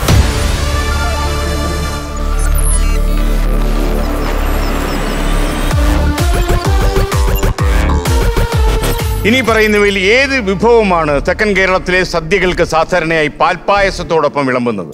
Option A മോദകം, option B ഉഴുന്നുവട, ഓപ്ഷൻ സി അച്ചപ്പം, ഓപ്ഷൻ ഡി മുന്തിരിക്കൊത്ത്, ഓപ്ഷൻ ഇ ബോളി. അത് എല്ലാവർക്കും അറിയാവുന്ന സംഭവമാണ്. പാൽപ്പായസത്തിൻ്റെ ഒരു കോമ്പിനേഷൻ ഉള്ളത് ബോളിയാണ്. ഉറപ്പിക്കാമോ? ഉറപ്പിക്കാം. ഞാൻ പറഞ്ഞില്ലേ പല ടൈപ്പ് ബോളിയുണ്ട്. തിരുവനന്തപുരത്ത് ബോളി മാത്രം വിറ്റ കടയുണ്ട്, അതൊരു വലിയ കോടീശ്വരന്മാരായിട്ടുണ്ട്. എല്ലാ ആഘോഷങ്ങൾക്കും എല്ലാം. എന്തായാലും തിരുവനന്തപുരത്ത് മാത്രമേ ഉള്ളൂ കല്യാണത്തിനൊക്കെ സദ്യക്ക് ബോളി വിളമ്പുന്നത്. അവിടെയുള്ളൂ, മറ്റുള്ള ജില്ലകളിൽ ഞാൻ അങ്ങനെ കണ്ടിട്ടുള്ള സംഭവം. ഇതൊരു കോമ്പിനേഷൻ. ചങ്ങനാശ്ശേരിക്കാരനോട് ചോദിച്ചാലോ? ചങ്ങനാശ്ശേരിയിലൊക്കെ ഈ ബോളി വിളമ്പുവോ? തീർച്ചയായിട്ടും ഉണ്ട്, അവിടെ ഉണ്ട്. പിന്നെ അത് എല്ലായിടത്തും ഉണ്ട്. ഓക്കെ, അപ്പൊ നമുക്കത് കൂട്ടാം അല്ലേ? അതെ, ഈ പാൽപ്പായസം ബോളിയിൽ ഒഴിച്ചിട്ട് തിരുവനന്തപുരം ഭാഷ ഓപ്ഷൻ ഈ ബോളി ഉത്തരം പൂട്ടി. ഞാൻ അതിന്റെ ഇടയ്ക്ക് വെക്കട്ടെ, നിങ്ങൾ ഈ ആമാശയത്തോട് വലിയ റെസ്പെക്ട് ഉള്ള ആളാണ്, നന്നായിട്ട് കഴിക്കും. പിന്നെ കഴിക്കുകയും ഉണ്ടാക്കുകയും ചെയ്യും. നല്ല കുക്കാണോ നിങ്ങൾ? നല്ല കുക്കാണെന്നാണ് എന്റെ വിചാരം. അല്ല, നിങ്ങൾ കുക്ക് ചെയ്ത ആളിൽ കഴിച്ചിട്ടുണ്ടോ? പിന്നെ എല്ലാവർക്കും ബാക്കിയുണ്ടോ? അല്ല, എല്ലാവർക്കും വലിയ ഇഷ്ടമാണ്. ഞാൻ ഉണ്ടാക്കും. എനിക്കത് ഉണ്ടാക്കി ഇരട്ടത്തിരുന്ന് കഴിക്കുന്നതല്ല, ഞാൻ കഴിക്കണമെന്നില്ല, ബാക്കിയുള്ളവർ കഴിച്ചിട്ട് അതിന് ഭയങ്കര സന്തോഷം. അല്ലെ, എനിക്കൊന്ന് ഈ മലയാള സിനിമയിലെ നിങ്ങളുടെ പ്രൊഡക്ഷൻ ലൊക്കേഷനിൽ മാത്രമേ ഉള്ളൂ ഇങ്ങനൊരു പേര്. ഏറ്റവും നല്ല ഫുഡ് അല്ലെ, പ്രൊഡക്ഷൻ ഫുഡ് ഏറ്റവും നന്നായിട്ട് അടിക്കാൻ പറ്റിയ സ്ഥലം അല്ലേ? തീർച്ചയായിട്ടും ഒരു ദിവസം വരണം പ്ലീസ്. സോഷ്യലിസം ഉണ്ടല്ലേ, ആർട്ടിസ്റ്റ് കഴിക്കുന്നതന്നെ ജൂനിയർ മേക്കന്മാർ കഴിക്കും. അങ്ങനെ തന്നെ അല്ലേ? അത് കറക്റ്റ് ആയിട്ട് ഇന്ന് വരെ കറക്റ്റാണ്. അതിനാരെങ്കിലും എതിർപ്പുണ്ടാക്കിയിട്ടുണ്ടോ? ഇപ്പൊ പ്രിവിലേജ് നടന്മാരൊക്കെ ഉണ്ടല്ലോ. അല്ല, തിക്കൃഷിയേട്ടനൊക്കെ എന്റെ പറഞ്ഞു, ഇത് നിന്റെ ഭയങ്കര അഹങ്കാരം തന്നെ, ഉച്ചയ്ക്ക് പാൽപ്പായസം ദിവസവും പായസം എന്നൊക്കെ പറയാം. അതുവരെ ഉണ്ടാവും. അത് കാര്യമായിട്ട് അത് എനിക്കൊന്ന് ആദ്യ സിനിമ മുതൽ തുടങ്ങിയോ അതോ ഇടയ്ക്ക് വെച്ച് ആരംഭിച്ചാണോ? അല്ല, ആദ്യ സിനിമ മുതൽ. എന്താ പറയാ, എനിക്ക് അനുഭവമുണ്ട്. മണിയമ്പിള്ളയ്ക്ക് മുമ്പുള്ള പടങ്ങളിലൊക്കെ അഭിനയിക്കുമ്പോൾ ചെറിയ വേഷങ്ങൾ ചെയ്യുമ്പം ഫുഡിന് ഡിസ്ക്രിമിനേഷൻ ഉണ്ടായിരുന്നു. നസീർ സാറിന് ചിക്കൻ, ഇതൊക്കെ അതിൻ്റെ താഴെയുള്ളവർക്ക് ബീഫ്, എന്നെ പോലെയുള്ളവർക്ക് എന്തെങ്കിലും ഒരു സാമ്പാറും ഒഴിച്ചു കൂട്ടാനും. ഏറ്റവും സങ്കടം യൂണിറ്റ് ബോയ്സ് ഇല്ല, അവർക്ക് വന്നിട്ട് 2 പൊട്ടലം എന്ന് വെച്ചാൽ ഇലയിൽ പൊതിഞ്ഞ തൈര് സാധവും സാമ്പാർ സാധവും അല്ലെങ്കിൽ പുളിയോദര അല്ലെങ്കിൽ ടൊമാറ്റോ റൈസ് ഒക്കെ കൊടുക്കുന്നത്. അപ്പോൾ അങ്ങനെ ഡിസ്ക്രിമിനേഷൻ ഉണ്ടായിരുന്നു. അപ്പോൾ ഇത് എന്തെങ്കിലും പൊളിക്കണമെന്ന് തോന്നിയാണ് സംഭവം. നമ്മുടെ പടം എടുത്തപ്പോൾ തന്നെ ഇപ്പോൾ 11 മണിക്ക് ഒരു ജ്യൂസ് നായകൻ കുടിക്കുമെങ്കിൽ അത് യൂണിറ്റിലുള്ള എല്ലാവരും കുടിക്കും. അതൊന്നും ഒരു വലിയ. ഇതുകൊണ്ട് നിങ്ങളുടെ കോസ്റ്റ് ഉയർന്നിട്ടുണ്ടോ ശരിക്കും? ഒരിക്കലല്ല, എല്ലാവർക്കും സന്തോഷമുണ്ട്. ജോലി ചെയ്യുമ്പോൾ വളരെ സന്തോഷമുണ്ട്. ഹാർഡ് വർക്ക് ചെയ്യും. ഒരു ഹാർഡ് വർക്ക് ചെയ്യുന്നില്ല. ഇപ്പം ഞാൻ ഒരാൾക്ക് റെമ്യൂണറേഷൻ കൊടുക്കണമെങ്കിൽ അത് കുറവാണോ കൂടുതലാണോ ഞങ്ങൾ തമ്മിൽ അറിയത്തുള്ളൂ. ഫുഡ് മോശമായാൽ US നിന്ന് വരെ ഫോൺ വരും. ഇന്നലത്തെ ഫുഡ് മോശമായിരുന്നു കേട്ടല്ലേ, നാണമില്ലെന്നൊക്കെ പറഞ്ഞ് വിളി വരും. ഭക്ഷണം നന്നായി ഒന്ന് കൊടുത്തില്ലെങ്കിൽ അത് വെളിയിലെല്ലാവരും പ്രശ്നം. നിങ്ങൾക്ക് വേറൊരു പേരുദോഷമുണ്ട്. അതായത് സിനിമ ഇറങ്ങുന്നതിന് മുമ്പ് തന്നെ എല്ലാവർക്കും പ്രതിഫലം കൊടുത്തു തീർക്കുന്നുള്ളത്. മിക്കവാറും എല്ലാവർക്കും ആർട്ടിസ്റ്റ് എന്തായാലും കൊടുക്കണം. ഡബിങ് തീരാന്ന് വെയിറ്റ് ചെയ്യാൻ പറ്റില്ല. അതിന് മുമ്പേ അല്ലല്ല അങ്ങനെ പറയുന്നില്ല. പക്ഷെ ഞാനൊക്കെ ലാസ്റ്റ് ഷോട്ട് എടുക്കുമ്പോൾ പറയും നിങ്ങൾ കൊണ്ടുപോകുള്ളൂ, എന്തായാലും നിങ്ങൾക്ക് തരണ്ടേ, നിങ്ങൾ ഒന്ന് ഡബ് ചെയ്ത് തരണം എന്ന് പറയും. ഇതുവരെ ആർക്കും ഒരു പൈസ കൊടുക്കാനും ഇല്ല, എല്ലാം കറക്റ്റാണ്. അങ്ങനെ 13 സിനിമ നിർമ്മിച്ചിട്ട് ബാലൻസ് ഷീറ്റിൽ ആർക്കും കടവില്ല. ബാങ്കിൽ എനിക്ക് അത്യാവശ്യം കടങ്ങളൊക്കെ ഉണ്ട്, ലോൺ അടയ്ക്കാൻ. നമ്മുടെ ഓവറോൾ ഈ പ്രൊഡക്ഷൻ ബാലൻസ് ഷീറ്റ് നോക്കിയാലേ നമ്മുടെ ഒരു അവസ്ഥ എന്തുവാ പ്രൊഡ്യൂസറിന്റെ? ഞാൻ അങ്ങനെ എന്താ പറയാ, വലിയ കോടീശ്വരനും ആയിട്ടില്ല, എന്നാൽ താഴെ പോയിട്ടില്ല. ഞാൻ വളരെ അഡ്ജസ്റ്റ് ചെയ്ത് പോകും, ഹാപ്പി ആയിട്ട് ജീവിക്കുന്നുണ്ട്. എങ്ങനെ ഉത്സാഹഭരിതനാണോ വീട്ടിലും? വീട്ടിലും ഉത്സാഹഭരിതനാണ്. ഞാൻ ഒരു ഡള്ളായിരിക്കുന്ന ഏരിയ നിൽക്കത്തില്ല. ഇപ്പോൾ ഷൂട്ടിംഗ് ഇല്ലാതെ ഒന്നുമില്ല, വീട്ടിൽ ഇരിക്കുന്ന സമയത്തോളം ഞാൻ രാവിലെ കുളിച്ച് ഡ്രസ്സ് ചെയ്ത് വണ്ടി എടുത്ത് പഴവങ്ങാടി വഴി പോയി അന്ന് വെച്ചാൽ അതുവഴി കറങ്ങിയിട്ട് വീട്ടിൽ വന്നിരിക്കും.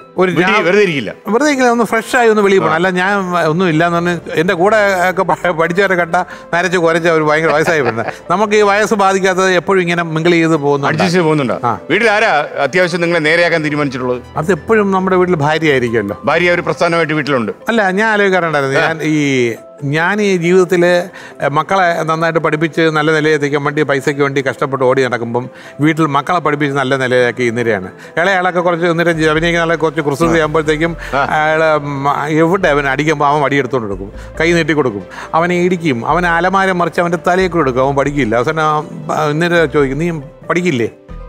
ഇല്ല. കൈ മുറുക്കി തന്നെ നെഞ്ചെത്തിക്കും. അയ്യോ അമ്മ ഞാൻ പഠിക്കാം, അമ്മ ഞാൻ പഠിക്കാം. അതാണ് പ്രയോഗമല്ലേ? അങ്ങനെ അതിലാവും വീണു. അമ്മ സ്വന്തം ചെയ്യില്ലേ, സ്വരൂപ പീഡനം എന്താ പറയുന്നത്, അങ്ങനെ പഠിച്ച് ആത്മപീഡനം അങ്ങനെ പഠിച്ച് അവരെല്ലാം വെളിയിലൊക്കെ പോയി പഠിച്ച്. നിങ്ങളോടുണ്ടോ ഈ ആത്മപീഡനം? എന്നെ ഇരിക്കത്തില്ല, നിങ്ങളെ ഇടിക്കാൻ പറ്റാത്തതുകൊണ്ട് സ്വന്തമായിട്ട് ഇടിക്കുമെന്ന് ചോദിച്ചല്ല. ഇല്ല, ആ കാര്യത്തിൽ ഞാൻ ഒരു നല്ല ഗൃഹനായികയാണ്. ഞാൻ പിന്നെ പറഞ്ഞില്ല, എല്ലാ കാര്യങ്ങളും കറക്റ്റായിട്ട് നോക്കും, നന്നായിട്ട് പോകും. നിങ്ങൾക്ക് രണ്ട് മക്കൾ, അതിൽ ഒരു മകനെ സിനിമയിലേക്ക് നിങ്ങൾ കൊണ്ടുവന്നു. ഞാൻ കൊണ്ടുവന്നതല്ല, ഞാൻ അങ്ങനെ കൊണ്ടുവരാൻ പറ്റത്തില്ല. ഞാൻ കൊണ്ടുവന്ന ക്ലച്ച് പിടിക്കുമെന്ന് വിചാരിക്കുന്നു. ഒരിക്കലും പറ്റില്ല. ഞാൻ ഇങ്ങനെ ഫോൺ ചെയ്യുമല്ലോ, ഇങ്ങനെ ഒരു ബാലനടനെ ആവശ്യമുണ്ട് എന്നൊക്കെ ഉണ്ട്. അപ്പോൾ നിങ്ങളൊന്നതിന് ഫോട്ടോ അയച്ചെന്ന് പറയുമ്പോൾ ഈ ഫോൺ കാൾ താഴെ നേരിട്ട് അമ്മയത്ത് പറയും, വെളിയിൽ ബാലനടന്മാരെ അന്വേഷിക്കണം, ഇവിടെ ഒരുത്തമുള്ളത് അറിഞ്ഞൂടാ, അച്ഛനൊന്നും പറഞ്ഞു കൊടുക്കും, ഞാൻ മിമിക്രി കാണിച്ചു കൊടുക്കുക, അത് ഇതെന്നൊക്കെ പറയും. ഞാൻ ശ്രദ്ധിക്കുന്നില്ല. പിന്നെ ഇങ്ങനെ വന്നു, ഇപ്പോഴത്തെ കുറച്ച് പടങ്ങളുണ്ട് ചെയ്തുകൊണ്ട് വരുന്നത്. അവരൊരു വിചാരിച്ചേ പറ്റില്ല. ഇത് സിനിമയിൽ അങ്ങനെ ഒരു റെക്കമെൻഡേഷനിൽ അതിൽ കൂടുതലൊന്നും വരാൻ പറ്റത്തില്ല. ഇപ്പോൾ ദുൽഖറിൻ്റെ കാര്യം എടുത്താൽ തന്നെ മമ്മൂട്ടി വിളിച്ച് പറഞ്ഞു, മമ്മൂട്ടി പറഞ്ഞിട്ടൊന്നും അല്ല അയാൾ നണ്ടത്. മമ്മൂട്ടി പോലും അറിയാതെ പോയി ഒരു പടത്തിൽ അഭിനയിച്ച് വന്നു, അങ്ങേരായിട്ട് അങ്ങനെ വഴി തുറന്നു, അങ്ങനെ പറ്റുള്ളൂ. അല്ലെങ്കിൽ പിന്നെ ഇവിടുത്തെ ഏറ്റവും വലിയ നടനായോണ്ട് ഷാനവാസ് അല്ലേ, ഷാനവാസിനെ നസീർ സാറൊന്നും പറഞ്ഞിട്ടില്ല, പറയത്തേ ഇല്ല. അത് അവരവർ നമ്മളൊക്കെ എന്ത് കഷ്ടപ്പെട്ടും ബുദ്ധിമുട്ടിയും ഒക്കെ വന്നത്, അതുപോലെ വന്നാലേ നിൽക്കത്തുള്ളൂ സിനിമയിൽ. മകൻ നിങ്ങളുടെ സിനിമയിൽ അഭിനയിച്ചപ്പോഴും നിങ്ങൾ കൃത്യമായിട്ട് പ്രതിഫലം കൊടുത്തു? തീർച്ചയായിട്ടും കൊടുത്തു. മകനോട് അങ്ങനെ ഒരു കടബാധ്യത ആവശ്യമില്ല, നാളെ പറയുമല്ലോ. എന്തൊരു അച്ഛനുണ്ട്, വെളിയിൽ നിന്നുള്ളവർ വരുമ്പോൾ വാരി കുറവ്, വീട്ടിലുള്ളവർ വരുമ്പോൾ പുളിയും കുരുവലും തരൂല, ഒന്നും പറയരുത്. മകനെ കൊണ്ട് പറയിപ്പിക്കുന്നത് അല്ലേ? ഓക്കെ. അപ്പൊ നമ്മൾ പൂട്ടി വെച്ചു, ബോളിയാണ് പൂട്ടി വെച്ചിരിക്കുന്നത്. അത് ഒരുപാട് പൂട്ടി വെച്ചാൽ അത് നാശമായി പോയില്ലേ? അപ്പൊ തുറക്കുന്നു, ഓപ്ഷൻ ഈ ബോളി ശരി ഉത്തരം. നിങ്ങളുടെ ആ ഒരു തീരുമാനത്തെ ഞാൻ അഭിനന്ദിക്കുന്നു. അതായത് നല്ല പ്രൊഡക്ഷൻ ഫുഡ് കൊടുക്കാൻ തീരുമാനിച്ചത്.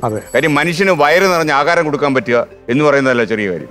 രണ്ട് കാര്യങ്ങളുണ്ട്. അതുപോലെ ചിലര് ഈ പറഞ്ഞ ഈ ഡ്രൈവർമാരുമായിട്ട് മൂന്നാറിലും കൊടൈക്കനാലിലും ഒക്കെ പോകും. എന്നിട്ട് ഇവർ നല്ല റൂമിൽ താമസിക്കും. നീ വണ്ടി കട രാവിലെ 5 മണിക്ക് പോകണമെന്ന് പറയും. അത് ശരിയല്ല. നമ്മളെ ജീവൻ നോക്കി സൂക്ഷിച്ച് കൊണ്ട് ഓടുന്ന ഡ്രൈവറാണ്. അയാളാണ് നല്ല സുഖമായിട്ട് ഉറങ്ങേണ്ടത്. അല്ല വണ്ടി ഓടിക്കുമ്പോൾ ഉറങ്ങി വല്ല കൊക്കയും മറിക്കേണ്ടവനല്ല. അപ്പൊ അയാൾ നല്ല മുറി കിടക്കണം. ഞാൻ ഷൂട്ടിംഗ് സ്ഥലത്ത് ചെല്ലുമ്പോഴും ലൊക്കേഷൻ നോക്കും, ഈ യൂണിറ്റുകാരും ബാക്കിയുള്ളവർക്കൊക്കെ ഉള്ള റൂംസ് ഉണ്ടോ, AC റൂമാണോ, അതോ വല്ല പണ്ടത്തെ വിട്ട് കല്യാണ മണ്ഡപം എടുത്തിട്ട് 2 ഫാനും വെച്ച് ആ പരിപാടിയൊന്നുമില്ല. ഇപ്പൊ സിനിമയിൽ ഞാൻ പറഞ്ഞ എല്ലാ ടെക്നീഷ്യന്മാർക്കും എല്ലാവർക്കും AC റൂംസ് തന്നെയാണ്. കാര്യം അവർ പകൽ മുഴുവൻ കഷ്ടപ്പെടുന്ന ജോലിയാണല്ലോ, ടയറിങ് ജോബാണല്ലോ. അവർ 10 മണിക്ക് വന്നാൽ കിടന്ന് ഉറങ്ങണം സുഖമായിട്ട് രാവിലെ വരെ. അല്ലാതെ കൊതുവിനെ അടിച്ച് മുട്ടയും കൊന്നോണ്ടിരുന്നാൽ പറ്റില്ല. പിന്നെ ഒരു സൂപ്പർ സാധനം ഈ ലൊക്കേഷനിലേക്ക് കൊണ്ടുവന്നതിന്റെ ക്രെഡിറ്റും നിങ്ങളുടെ പേര് കുറിക്കപ്പെട്ടിരിക്കുക, കപ്പലണ്ടി മിഠായി. അതെന്തുവാ അതിന്റെ നല്ല ഐഡിയ. ആനന്ദഭദ്രം എന്നുള്ള പടത്തിന്റെ സമയത്ത് സന്തോഷം ഞാൻ എടുത്തപ്പോൾ ആ സമയത്ത് ഞാൻ പറഞ്ഞിങ്ങനെ, ഞാൻ സ്കൂളിൽ പഠിക്കുമ്പോൾ ഞാൻ മോഹൻലാലെ കപ്പലണ്ടി മിഠായി, തേങ്ങാ മിഠായി വീക്ക്നെസ് ആയിരുന്നു. അതിനുവേണ്ടി ചില്ലറ മോഷണങ്ങളൊക്കെ അന്ന് ചെയ്തിട്ടുണ്ട്. അപ്പോൾ കപ്പലിന്റെ മിഠായി എല്ലാവരും കൊടുത്തപ്പോൾ എല്ലാവരും ഭയങ്കര ഹാപ്പി. അപ്പോൾ എല്ലാവരും ഒരു കപ്പലിന്റെ മിഠായി ഒരു പഴവും കൊടുക്കും. അതിനുശേഷം എനിക്ക് അറിഞ്ഞൂടാ, എല്ലാ സിനിമയിലും എല്ലായിടത്തും പോകുമ്പോഴും ഇന്ന് കപ്പലിന്റെ മിഠായി ഉണ്ട്, ഒരു പഴവുണ്ട്. ഈ പലപ്പോഴും ഈ സിനിമാ താരങ്ങളെ ആൾക്കാർ കാണുമ്പോഴേ അവർ വിചാരിക്കുന്ന ഒരു ദിവസം മണിയമ്പിള്ള രാജു നടനം കൊണ്ടായെന്നാണ്. എനിക്കറിയാം നിങ്ങൾ വെള്ളം കുടിച്ച് പാടുമെന്ന് കാണുന്നു. തീർച്ചയായിട്ടും നിങ്ങൾ കുറെ നടന്ന് അല്ലേ? അല്ല, അങ്ങനെ ഒരുപാട് ബുദ്ധിമുട്ടുകളുണ്ടായിരുന്നു. ഉദാഹരണം ഞാൻ അന്നൊക്കെ ഈ അവസരങ്ങൾ തേടി ചെല്ലുന്നവരെ അത്ര അപ്പോയിന്റ്മെന്റ് ഒക്കെ എളുപ്പമായിരുന്നു. ഭയങ്കര പാടില്ല. അന്ന് ഇപ്പോഴാണെങ്കിൽ നമുക്ക് ഇവിടെ ഇത്ര ഒരു എക്സ്പോഷർ ഉണ്ട്. ഒരു സീരിയലിൽ അഭിനയിക്കാം, അല്ലെങ്കിൽ ഒരു ചാനലിന്റെ ഷോയിൽ, സോഷ്യൽ മീഡിയയിൽ നമുക്കിതൊന്നുമില്ല. ഒരു സിനിമയുടെ ഷൂട്ടിംഗ് ആണെങ്കിൽ മദ്രാസിലാണ്. അവന്മാർ ഒരു കാരണവശാലും AVMലോ അതിൽ ഒരാളിനെ കയറ്റി വിടത്തുമില്ല. എനിക്ക് കയറാൻ പറ്റത്തില്ല. ഞാൻ പറയാം, AV സാറിന്റെ വീട്ടിൽ എനിക്ക് ASA സ്വാമി ഒരു ലെറ്റർ തന്നു. MGR ശിവാജി ഗണേശനെ കുറിച്ച് പടം ചെല്ലുള്ളതാണ്. ഞാൻ വീട്ടിൽ ചെല്ലുമ്പോൾ അവിടെ ഇത്ര ഒരു പെറ്റിക്കോട്ട് ഒരു പെൺകുട്ടി ഇരിക്കുന്നു. ഞാൻ പറഞ്ഞു, അച്ഛനില്ലേ AV സാറില്ല, അകത്തുണ്ട്, ബാ ബാ എന്ന്. ഞാൻ അകത്തോട്ട് കയറിയപ്പോൾ ഹാളിലായി.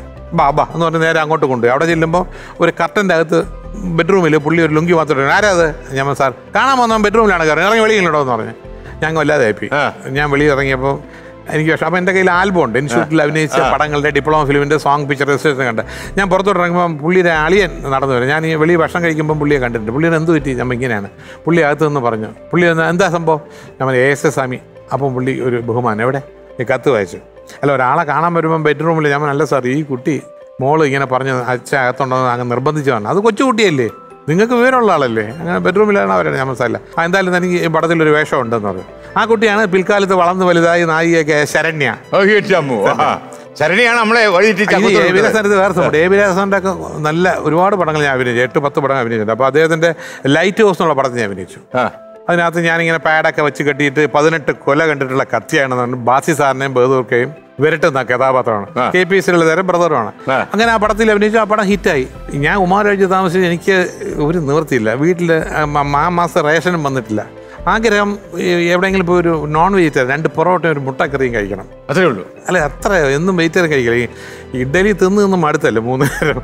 അപ്പോൾ അത് കഴിച്ചു. പിന്നെ ഒരു ടാൻഡെക്സ് ജെട്ടി വാങ്ങണം. അതാണ് നമ്മുടെ വേറെ പിടിച്ചു നിൽക്കാൻ പറ്റുന്നില്ല. അങ്ങനെ പുള്ളിയുടെ വീട്ടിൽ ചെല്ലുമ്പോൾ പുള്ളി ഇറങ്ങി വരെയാണ്, എടോ താൻ മാത്രമാണ് ഈ പടത്തിൽ പൈസ വാങ്ങിക്കാത്തത്, വീട്ടിൽ സൗകര്യമുള്ള ഫാമിലി ആയിരിക്കും. ഞാൻ അല്ല സാർ, അല്ല അല്ലെങ്കിൽ പിന്നെ ഇതിനു മുമ്പ് എൻ്റെ പടം ഇറങ്ങി 25th ഡേയും പോയി കഴിഞ്ഞു. ഇയാൾ മാത്രമാണ് എൻ്റെ വാങ്ങിയത്. ഞാൻ ഇയാളെ നോക്കി വെച്ചേക്കാണ്, ഇയാളെ പൈസ മാറ്റി വെച്ചേക്കാണ്. എൻ്റെ മനസ്സിൽ ലഡ്ഡു. ഞാൻ മുട്ടക്കറി കട്ട് ചെയ്യും. ഞാൻ ഇന്ന് ചിക്കൻ ചില്ലിയിലൊക്കെ ഇറങ്ങും വിചാരിച്ച് ചെന്ന് പുള്ളി ഒരു കവർ കൊണ്ടുവരുന്നു. ഞാൻ തുറന്നു നോക്കുന്നു, 50 രൂപ ഉണ്ട്. 50 രൂപ. ടാൻഡെക്സ് കെട്ടിയും പൊളിഞ്ഞ് മുട്ടക്കറിയും പൊളിഞ്ഞ് എല്ലാം പോയി. 45 രൂപ വാടക കൊടുക്കണേ. ഉമാലോഡ്ജിന്റെ വാടക റൂമിന് 45 രൂപ. 45 രൂപ എടുത്തു. അന്ന് ഉമാരാഴ്ചയിൽ ഇവരൊക്കെ ഉണ്ട്. നമ്മുടെ 2 പേര് താമസിച്ച റൂമിന് 90 രൂപയാണ്. അതായത് 3ാമത്തെ നിലയിൽ ആസ്ബറ്റോസിന് അടിയാണ്. ചൂട് സമയത്തൊക്കെ വെള്ളം കോരി വെച്ചിട്ടുണ്ടെങ്കിൽ അതിനകത്ത് നിൽക്കാനും കിടക്കാനൊക്കെ. കൊച്ചിൻ്റെ അനീഫയും ജോർജ് ജോസഫ് യുത്തു. ഒന്നിൽ കമലുണ്ട് ഡയറക്ടർ. കമലൊന്നും ആയിട്ടില്ല, അസിസ്റ്റന്റ് ഡയറക്ടറിന് വേണ്ടി പഠിക്കാൻ വന്നിരിക്കുന്നു. പിന്നെ ഞാനുണ്ട് സംഭവം ഉമാലോഴ്ചയിൽ അന്ന്. ഈ കൊച്ചിൻ അനീഫയുടെ മരണം നിങ്ങളെ വല്ലാണ്ട് തളർത്തിക്കളഞ്ഞു. മമ്മൂക്കയുടെ നെഞ്ചിൽ അമർന്ന് നിങ്ങൾ കരയുന്നൊക്കെ അന്നത്തെ ഒരു അത് ഞങ്ങൾ അതിനകത്ത് വെച്ച് നല്ല എന്താ പറയുക, ഞങ്ങൾ തമ്മിൽ എപ്പോഴും തമാശ പറയുക, കാര്യങ്ങൾ എല്ലാം ഉണ്ട്. അപ്പോൾ ഒരു ദിവസം രാവിലെ ചന്ദ്രഭവൻ അടച്ചിരിക്കും. ഞാൻ രാവിലെ കുളിച്ച് റെഡിയായിട്ട് 8 മണിക്ക് ബ്രേക്ക്ഫാസ്റ്റ് കഴിക്കാൻ പോകും. അങ്ങനെ വേറെ കടയില്ല, എൻ്റെ പൈസയില്ല. ഞാൻ അനീഫ് എടുത്ത് ചോദിച്ചു, അനീഫ് ഒരു 10 രൂപ കിട്ടിയേ കൊള്ളായിരുന്നു, ഇന്ന് ചന്ദ്രഭവൻ അടപ്പാണ്. പുള്ളി നേരെ പോയിട്ട് ഖുറാൻ തുറന്നിട്ട് അതിനകത്ത് ഇങ്ങനെ അലക്കി തേച്ച് പോലിരിക്കുന്ന ഒരു 10 രൂപ നോട്ട്. ഞാൻ പോയി കഴിക്കുന്നു. അനീഫ് അല്ലെങ്കിൽ ഉച്ചയ്ക്കാണ് കഴിക്കുന്നത്. പുള്ളി ഒരു 4 പൊറോട്ടയും ഒരു അതാണ്. അങ്ങനെയാണ് ഞാൻ കണ്ടത്. ഡബിൾ ബുൾസൈ മേടിച്ച് അതിൽ പെപ്പർ സോൾട്ട് ഇട്ടിട്ട് ഈ പൊറോട്ട ഒരു നടുക്കുന്ന് കഴിച്ച് സൈഡിൽ നിന്ന് കഴിച്ച് അങ്ങനെ തൃപ്തിയായിട്ട് കഴിക്കുക. അന്ന് പുള്ളി പോയില്ല. ഞങ്ങൾക്ക് നിങ്ങൾ പോകണില്ല. വൈകുന്നേരമായിട്ടും പുള്ളി പോകുന്നത്. ഞങ്ങൾക്ക് നിങ്ങളെന്ത് കഴിക്കാൻ പോകുന്നത്? ഇന്ന് ഉച്ചയ്ക്കും പോയില്ല, ഇന്നേ പോയില്ല. എൻ്റെ പൈസയില്ലേ, എൻ്റെ ഉണ്ടായിരുന്ന അവസാനത്തെ 10 രൂപയാണ് ഞാൻ തനിക്ക് തന്നത്. ഞാൻ അതെന്തൊരു അന്യായം. തനിക്ക് വിശപ്പ് സഹിക്കാൻ പറ്റുന്നത് എനിക്കറിയാമല്ലോ, എനിക്ക് സഹിക്കാനൊക്കെ പറ്റും 2-3 ദിവസം എന്ന് പറയും. അതൊക്കെ എന്റെ മനസ്സിലുണ്ട്. അനീഫ മറക്കാൻ പറ്റത്തില്ല. തകർന്നു പോയി അല്ലേ? തകർന്നു. നമുക്കിനി അടുത്ത ചോദ്യത്തിലേക്ക് പോയാലോ? നമ്മളിനി 30,000 രൂപയുടെ ചോദ്യത്തിലേക്ക് 30,000 വെച്ചടി കയറി 1 കോടിയിൽ എത്തുവോ? വരട്ടെ മോണിറ്റർ.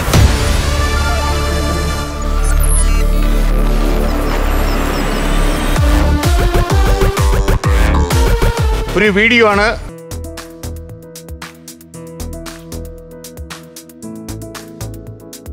ഓക്കെ, നമ്മളിനി ചോദ്യത്തിലേക്ക് വരുന്നു. ഈ രംഗം എവിടെയാണ് ചിത്രീകരിച്ചത്? ഓപ്ഷൻ എ കനകക്കുന്ന് കൊട്ടാരം, ഓപ്ഷൻ ബി കേരള സാഹിത്യ academy, option C Bolgatty palace, option D Kerala Kalamandalam, option E Padmanabhapuram കൊട്ടാരം. ഇത് കമലദളം എന്നുള്ള സിനിമയാണ്. അതെ. അത് ഷൊർണൂർ ആ ഭാഗങ്ങളാണ് ഷൂട്ട് ചെയ്തത്. അപ്പോൾ ഇത് ഉറപ്പാണ്. പിന്നെ അറ്റ്മോസ്ഫിയർ കണ്ടാൽ അറിയാം ഇത് കേരള കലാമണ്ഡലം തന്നെയാണ്. ആയിരിക്കുമോ എന്നാണ് എന്റെ വിശ്വാസം. ഉറപ്പിക്കാമോ? ഉറപ്പിക്കാൻ തോന്നുന്നു. Option D പൂട്ടട്ടോ? ഞാൻ ഇങ്ങനെയൊക്കെ പറഞ്ഞ് പേടിപ്പിക്കരുത്. ഓപ്ഷൻ ഡി കേരള കലാമണ്ഡലം ഞാൻ പൂട്ടി. അല്ല, ഞാനത് ഒന്നുകൂടെ കണ്ടപ്പോഴേ ഇത് മോഹൻലാലിനെ പറ്റൂ. ഈ മാജിക് എന്തും പറ്റും ഇങ്ങനെ ഭയങ്കര ഫ്ലെക്സിബിളാ. കാരണം ഇത് ഇപ്പൊ അദ്ദേഹം ഒരു അപാര ഡാൻസർ അല്ലെന്നൊക്കെ എല്ലാവർക്കും ഡാൻസ് പഠിച്ചിട്ടില്ല. പക്ഷേ ഇല്ല, അത് എന്നിട്ട് അദ്ദേഹം അത് ചെയ്യുന്ന കണ്ടാൽ ആ താളബോധവും ആ ചുവടും കണ്ടാൽ ആർക്കും ഒരു സംശയമില്ല, പഠിച്ച ആളാണെന്ന് തോന്നുന്നു. നല്ല എക്സ്പീരിയൻസ് ഡാൻസറിനെ പോലെ അല്ലേ? സത്യം. ഒന്നും പഠിച്ചിട്ടൊന്നുമില്ല, പക്ഷെ പെർഫെക്റ്റ് ആണ്. കാരണം എനിക്കൊന്ന് ആ സിനിമ കണ്ടിറങ്ങുന്ന ആളും ഒരു കാലത്ത് മറക്കാത്ത ഒരു സീനായിരുന്നു. പിന്നെ തീർച്ചയായും നല്ല സിനിമയായിരുന്നു, നല്ല സിനിമയായിരുന്നു. നമ്മൾ ലോഹിദാസിനെ ഓർത്തു പോകുന്നു അല്ലേ? ഞാൻ എപ്പോഴും ഇത് കണ്ടപ്പോൾ പെട്ടെന്ന് എന്റെ മനസ്സിൽ മോനിഷ എന്റെ കൂടെ അടുത്ത ബന്ധമുണ്ടായിരുന്നു. അല്ല, ഞങ്ങള് എന്റെ ജയരാജിന്റെ ഒരു പടത്തിന് അഭിനയിച്ചിട്ട് ലാസ്റ്റിൽ അവിടെ വെച്ച് എൻ്റെ അഭിനയിക്കുന്നത്. അപ്പൊ ഞാൻ പറഞ്ഞു ഒരു കല്യാണം ആലോചിക്കട്ടെ, നല്ലൊരു ഡോക്ടർ ഉണ്ടെന്ന്. പുള്ളി പറഞ്ഞു ഐ ഡോണ്ട് ലൈക്ക് ഡോക്ടേഴ്സ് എനിക്ക് ഇഷ്ടമല്ല, because A doctor is for others. രാത്രി 12 മണിക്ക് വിളിച്ചാലും 2 മണിക്ക് അതിൽ ഇറങ്ങി ഓടും ബെഡ്റൂമിൽ നിന്ന് രോഗിയെ കാണാൻ. അത് കഴിഞ്ഞ് പുള്ളി അവർ ട്രിവാൻഡ്രത്ത് വന്ന് GS വിജയന്റെ സംഭവം കഴിഞ്ഞിട്ട് പോണ വഴിക്കാണ് ആക്സിഡന്റ് നടക്കുന്നതും മരിച്ചു പോയതൊക്കെ. എനിക്ക് ഏറ്റവും വലിയ സംഭവം വെച്ചാൽ അത് കഴിഞ്ഞിട്ട് കുറച്ച് നാൾ കഴിഞ്ഞ് ഇതുമായിട്ട് കണക്റ്റഡ് ആണ്. കാര്യം എന്ന് വെച്ച് കഴിഞ്ഞാൽ ഞാൻ 504 സ്ഥിരം താമസിക്കും, ഞാനും പ്രിയനും ഒക്കെ. മറ്റേ അല്ല, പൊസിഷൻ മാറിയില്ലേ മണിയമ്പിള്ള അടി കിടക്കാന്ന്.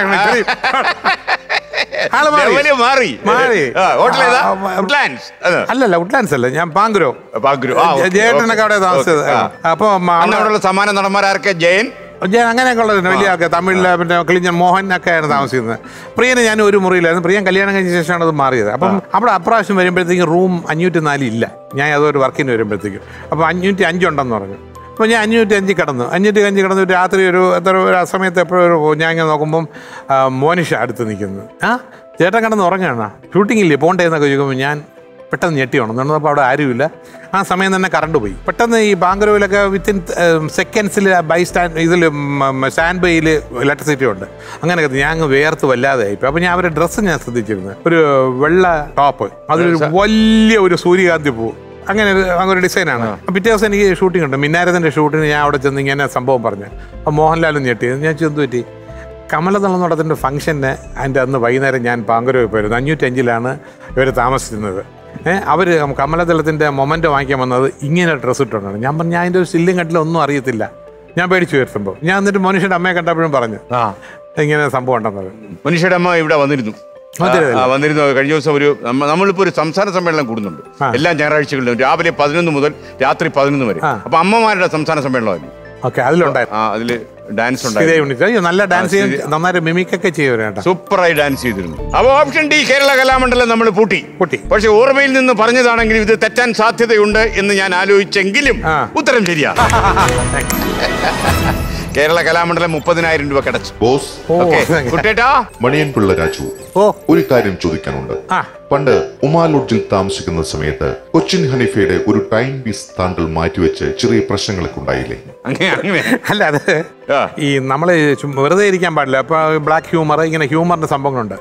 അപ്പൊ ഓരോ ദിവസം എന്താണ് തമാശ കുസൃതി എന്നൊക്കെയുള്ള സംഭവമുണ്ട്. അപ്പൊ ഒരു ദിവസം അനീഫ ഞാൻ കൂടെ സംസാരിച്ചിട്ട് അനീഫയുടെ ടൈം പീസ് കാണാനില്ല. അനീഫ എന്റെ ടൈം പീസ് കാണാനില്ല, എൻ്റെ അച്ഛൻ തന്ന ടൈം പീസാണ്. ഞാൻ അന്ന് മൊബൈലൊന്നും ഇല്ലല്ലോ, ഈ ഇതല്ലേ കേൾക്കുന്ന ഷൂട്ടിങ്ങൊക്കെ, അതിൻ്റെ കാണാനില്ല. രാജുവാണ് ഇന്നലെ കുറച്ചധികം സമയം എൻ്റെ മുറിയാണ്. എനിക്കൊന്ന് പെട്ടി പരിശോധിച്ചു. ഞാൻ അതെന്തോന്നും പരിപാടിയാണ് അനീഫ, നമ്മൾ ഫ്രണ്ട്സ് അല്ലേ? അല്ല, കുന്തം പോയ കുടത്തിൽ തപ്പണം എന്നുള്ളതാണ് രാജുവിൻ്റെ പെട്ടി. ഞാൻ എൻ്റെ പെട്ടി തുറക്കാം, ആദ്യം തുറക്കാം, പക്ഷേ എല്ലാവരെയും പെട്ടി തുറക്കണം. നേരെ ഒന്ന് എൻ്റെ പെട്ടി മുഴുവൻ തുറക്കുന്നു, അതിനകത്തൊന്നുമില്ല. ഡയറക്ടർ കമലിൻ്റെ പെട്ടി തുറക്കുന്നുമില്ല, കിത്തുവിൻ്റെ നോക്കുന്നു, ഒന്നുമില്ല. അപ്പം ഈ കമലിൻ്റെ റൂമിൽ ഒരു ബ്രാഹ്മൺ പയ്യനുണ്ട്, എന്തോ എഞ്ചിനീയറിംഗ് എന്തോ പഠിക്കാൻ വന്നു, മലയാളി കുട്ടി തന്നെ. അവൻ്റെ പെട്ടി തുറന്നപ്പോൾ ടൈം പീസ് അകത്തേക്ക്. അനീഫ ചാടി വീണു. എൻ്റെ അച്ഛൻ എനിക്ക് തന്നാൽ നീ മോട്ടി ചെല്ലുന്നു. അവൻ വല്ലാതെ ആയിപ്പോയി. അയ്യോ ഞാൻ എടുത്തില്ല, ഞാൻ ഇപ്പോൾ പോലീസിൽ അറിയിക്കുന്നുണ്ട്. അനീഫ ഭയങ്കര ഓവർ ആക്ടിങ് അവിടെ. ഞാൻ അനീഫ നിങ്ങൾ പോലീസിൽ നിന്ന് അറിയിക്കണ്ട, ഞാൻ പുള്ളിയെടുത്ത് ഒരു കാര്യം പറയാം, അയാൾ ശുദ്ധ ബ്രാഹ്മണനാണ്. ഞാൻ പറഞ്ഞു നിങ്ങളൊരു കാര്യം ചെയ്യൂ, നിങ്ങൾ 101 പ്രാവശ്യം ഏത്തം വിട്ടിട്ട് പറഞ്ഞാൽ നിങ്ങളാണ് എടുത്തില്ലെന്ന് പറഞ്ഞാൽ ഞങ്ങൾ സമ്മതിച്ചു. അനീഫ സമ്മതിച്ചാ? അനീഫ പറഞ്ഞു സമ്മതിച്ചു തന്നു. ഞങ്ങൾ നോക്കുമ്പോൾ പുള്ളി കണ്ണൊക്കെ നിറയുന്നുണ്ട്. 301 അടിച്ചിട്ട് പുള്ളി പറഞ്ഞു. അപ്പോൾ ഞങ്ങൾ പറഞ്ഞു ശരിയാ, നിങ്ങൾ എടുത്തില്ല, ടൈം പീസ് കൊടുക്കുന്നു. അപ്പം ഞാൻ എൻ്റെ ജീവിതത്തിൽ എന്തെങ്കിലും ബുദ്ധിമുട്ട് വരുമ്പോൾ ഇപ്പോൾ ആലോചിക്കും, അന്നത്തെ ആ ബ്രാഹ്മണന്റെ ശാപമായിരിക്കുന്നത്. ഇങ്ങനെ 101 ഏത്തം ഇടിപ്പിച്ചില്ലേ? നിങ്ങളാണ് ചെയ്തത്? എൻ്റെ ബുദ്ധിയല്ലേ അതിൻ്റെ എടുത്ത് അവിടെ വെച്ചു അല്ലേ? എടുത്ത് വെച്ച് നമ്മളാണ്. സമയമുണ്ട്. പടത്തിന് ആരും വിളിക്കൊന്നുമില്ല, ഉമ്മ വഴി എത്ര പണിയൊന്നുമില്ല, ചാപ്പാട് പരിപാടിയുണ്ട്. അതിനുവേണ്ടി എനിക്ക് ചെയ്തതാണ് സംഭവം. നിങ്ങൾ പക്ഷേ കൊച്ചിൻ ഹനീഫയെ കുറിച്ച് എപ്പോഴും ഒരു പരിഗണന കൊണ്ട് എനിക്കറിയാം. ഈ കൊച്ചിൻ ഹനീഫയുടെ കുടുംബത്തോട് മലയാള സിനിമ അത്ര നീതി കാണിച്ചില്ല എന്നൊരു അഭിപ്രായക്കാരാണോ നിങ്ങൾ? പക്ഷേ അമ്മ നീതി കാണിച്ചിട്ടുണ്ട്. ഞങ്ങളുടെ അസോസിയേറ്റ് 2 കുട്ടികളെ പഠിക്കുന്നുണ്ട്, പൈസ കൊടുക്കുന്നുണ്ട്. പക്ഷേ ഹനീഫയുടെ കുടുംബത്തിലെ കറവ് പശുവായിരുന്നു. നല്ല 2 പിള്ളേരുണ്ട്.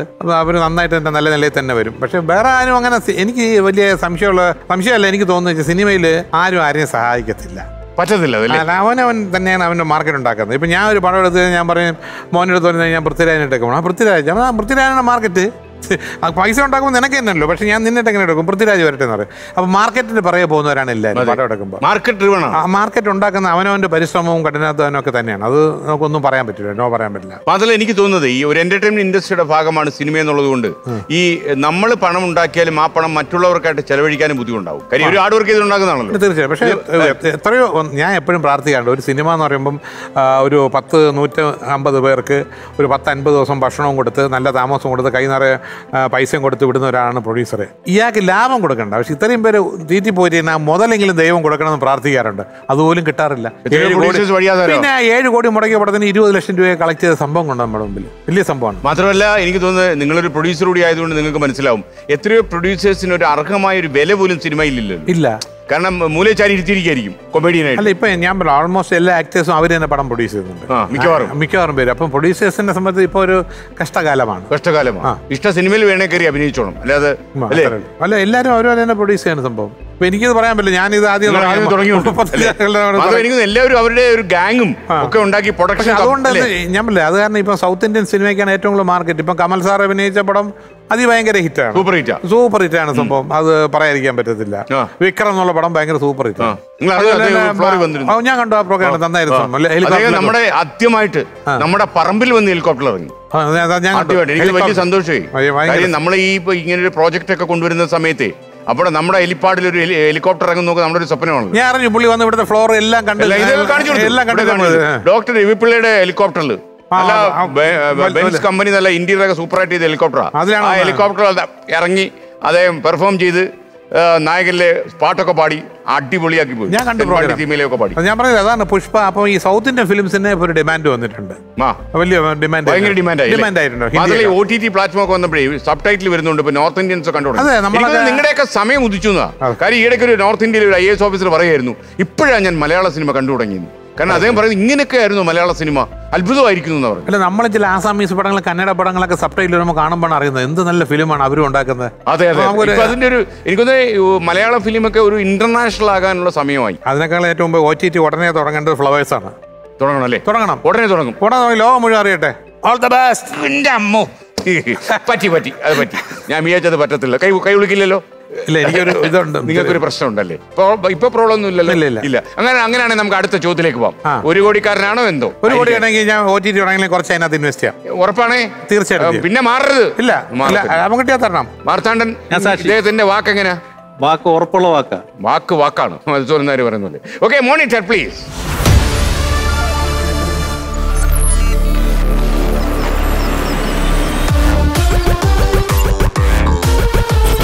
ഇന്ത്യയിലെ ഏത് സംസ്ഥാനത്തെ ബോർഡർ സെക്യൂരിറ്റി ഫോഴ്സാണ് ഒട്ടകങ്ങളെ കെട്ടിയ വണ്ടി ഉപയോഗിക്കുന്നത്?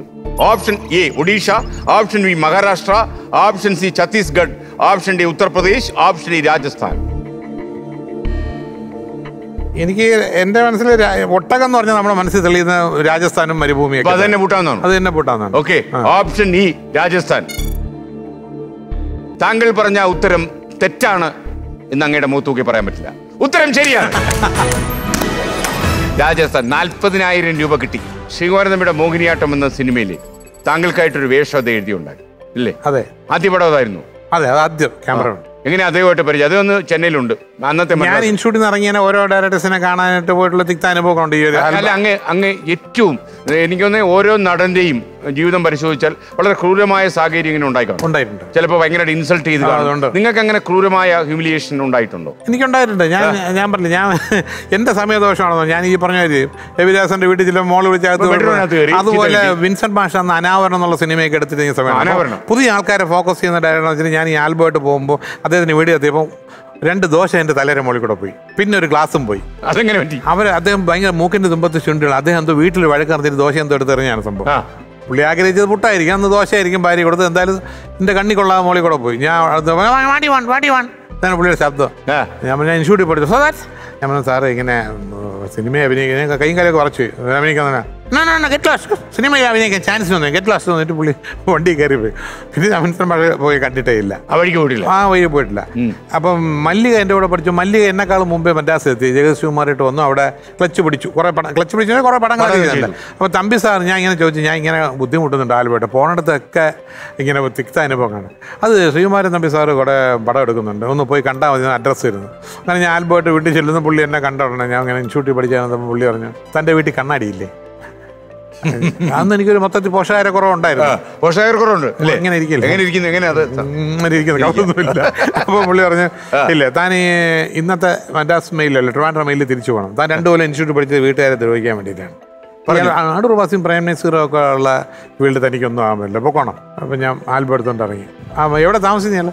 ഞാൻ ഉമാലോജിലാണെന്ന് പറഞ്ഞു. ഞാൻ ഉമാലോജി ചെന്ന് ഫോൺ വന്നു പുള്ളിയുടെ, നാളെ ഇയാൾക്കൊരു സീനുണ്ട് മോഹിനിയാട്ടം എന്നുള്ള എൻ്റെ സിനിമയിൽ. വലിയ നായക വേഷമൊന്നുമല്ല, ഇൻസ്റ്റിറ്റ്യൂട്ടിൽ പഠിച്ചൊന്നും അങ്ങനെ ഒന്നും പ്രതീക്ഷിക്കണ്ട, അത് ചെറിയൊരു സീനാണ്, ചെയ്യോ? ഞാൻ പറഞ്ഞു ശരിയെന്ന്. അങ്ങനെ പിറ്റേ ദിവസം ഞാൻ പോകുന്നു. കനകദുർഗയായിട്ടാണ് എനിക്ക് ഫസ്റ്റ് ഡയലോഗ് ഓർമ്മ. കനകദുർഗയായിട്ട് പിന്നെ അന്ന് അവര് തിയേറ്ററിൽ നിന്ന് കണ്ടത്. അത് പിന്നെ ഞാൻ ചെന്ന് പറഞ്ഞു ഞാൻ പീറ്റർ സാറിനെ പോയി കണ്ടു, ഇപ്പോൾ വേക്കൻസി ഒന്നും ഇല്ല, പിന്നെ ആകട്ടെ എന്ന് പറഞ്ഞു. ഇനി എനിക്കൊരു ജോലി കിട്ടിയില്ലെങ്കിൽ ഞാൻ വല്ല റെയിൽവേ പാളത്തിലും തല വെച്ച് മരിക്കും. ഇത് rehearsal. Adoor bus sir Trivandrum ആണോ? റെയിൽവേ പാളം എന്ന് പറയുന്നു, റെയിൽ പാളം എന്നല്ലേ പറയാ? ഞാൻ സംബന്ധിച്ച് പറഞ്ഞു റെയിൽ പാളം. Start camera action first take okay. Adoor bus സാറാണ് ആദ്യം കൈയടിച്ചത്. നെക്സ്റ്റ് കനകദുർഗ ഇറങ്ങി വന്നിട്ട് താൻ ആത്മഹത്യയൊന്നും വേണ്ട, ഞാൻ പീറ്ററെ വിളിച്ചു പറഞ്ഞു തൻ്റെ ജോലി ഓക്കെ ആണെന്ന് പറഞ്ഞു. ഇത്രയുള്ള സംഭവം. കുറേ നാളുകൾക്ക് പിന്നെ ഞാൻ സാറിൻ്റെ വേറെ പടങ്ങളിൽ വിളിച്ചു. എനിക്ക് ആദ്യമായിട്ട് ജീവിതത്തിൽ 4 അക്ക ശമ്പളം മാളിക പണിയെന്നുള്ള പടത്തിൽ തമ്പി സാർ 1000 രൂപ. ബാക്കിയെല്ലാം ഈ 100 രൂപ 150 രൂപ കേസിൽ തീരുന്ന സംഭവമാണ്. ഈ മോഹിനിയാട്ടത്തിൽ അഭിനയിച്ചതിന് 100 രൂപ ഉണ്ട്, അതിന്റെ പ്രൊഡക്ഷൻ മാനേജർ അടിച്ചു മാറ്റി എനിക്ക് തന്നില്ല. ആ 100 രൂപ അടിച്ചു മാറ്റി. ഇതെനിക്ക് 1000 രൂപ. പടം കഴിഞ്ഞാൽ വീട്ടിൽ പോയെങ്കിലും കുറച്ച് ദിവസം സാറ് എൻ്റെ വീട്ടിൽ കൊണ്ടുവന്ന് എന്നെ അമ്മയെ ഏൽപ്പിച്ചു 1000 രൂപ ഒരു കവറിലിട്ടത്. അപ്പോൾ ഞാൻ സാറിൻ്റെ ഞാൻ സാർ എന്തിനാണ് അന്ന് എന്നെ ഇങ്ങനെ ക്രൂവലായിട്ട് ഇറക്കി വിട്ടിട്ട് സാറ് പിന്നെ എന്തിനാണ് എന്നെ വിളിച്ചത്? അല്ല എൻ്റെ ഭാര്യ മോളത്തെ ജനലിൻ്റെ കട്ടം മാറ്റി വെക്കുമ്പോൾ താൻ ബസ് സ്റ്റാൻഡിൽ നിന്ന് കരയണുണ്ടെന്ന് പറഞ്ഞു. എന്നിട്ട് എൻ്റെ അടുത്ത് വന്ന് രാജു പറഞ്ഞു, രാജു പറഞ്ഞു അയാൾ റൂമിലേക്കല്ല പോയത്, അയാൾ തീർച്ചയായിട്ടും കോടമ്പക്കം സ്റ്റേഷനിൽ പോയിട്ട് ഏതെങ്കിലും ട്രെയിനിൻ്റെ അടിയിൽ തലവെച്ചാവും. എന്തൊരു ക്രൂലാണ് അഭിനയിക്കാൻ വന്നൊരു കുട്ടി ഇങ്ങനെ. സാറ് പേടിച്ചു പോയി. സാറ് പറഞ്ഞു പടത്തിൽ ഇല്ലാത്ത സീനാണ്, താൻ ചാവാതിരിക്കാൻ വേണ്ടി എഴുതി ഉണ്ടാക്കിയാണ്. പക്ഷെ തമ്പി സാറാണ് ഞാൻ പറഞ്ഞത് എന്നെ ഇങ്ങനെ ആദ്യമായിട്ട്. പിന്നെ അദ്ദേഹത്താണ് എനിക്ക് ആദ്യമായിട്ട് ക്യാമറയുടെ മുമ്പിൽ നിൽക്കാനായിട്ടൊരു അവസരം തന്നതും പിന്നെ 3-4 പടങ്ങൾ തരികയും ചെയ്തു. പിന്നെ പുള്ളി ഒരു സീരിയൽ എടുത്തപ്പോഴും പ്രധാന വേഷം തന്നു. എന്നെ വലിയ കഷ്ടമാണ്. പുള്ളി പിന്നെ പുള്ളി എഴുതുമ്പോഴൊക്കെ ഞാൻ കൊണ്ടുവന്ന ആളാണ് സുധീർ കുമാർ, ഇപ്പം മണിയമ്പിള്ള അയ്യോട് നിർമ്മാതാവാണ്. വലിയ സന്തോഷം. എനിക്ക് തോന്നുന്നത് ഈ വേദി വന്നിരുന്നു 2 ഭാഗമായിട്ട് അത് സംരക്ഷണം ചെയ്തു. അത്ര കൂടുതൽ അനുഭവങ്ങളുണ്ടല്ലോ. പിന്നെ ഈ 21-ാം വയസ്സിലൊക്കെ എഴുതിയ പാട്ട് ഇപ്പോഴും സൂപ്പർ ഹിറ്റ് അല്ലേ? ഇത്രയും മഹാനായ ഈ ഇപ്പോഴും എന്റെ സംശയം, ഞാൻ അദ്ദേഹത്തോട് മുഴുവൻ സംസാരിച്ചു കഴിഞ്ഞപ്പോൾ ഞാൻ തിരിച്ചു പോകും വണ്ടിയിരുന്ന് ആലോചിച്ചു അദ്ദേഹത്തെ കുറിച്ച് തന്നെ. യഥാർത്ഥത്തിൽ ശിവകുമാരൻ തമ്പി ആരാണ് എന്ന് മലയാളികൾ ഇപ്പോഴും തിരിച്ചറിഞ്ഞിട്ടുണ്ട്. അദ്ദേഹത്തിനാണ് കൊടുക്കേണ്ടത്. കാരണം അദ്ദേഹം ചെയ്യാത്ത പണി എന്തു?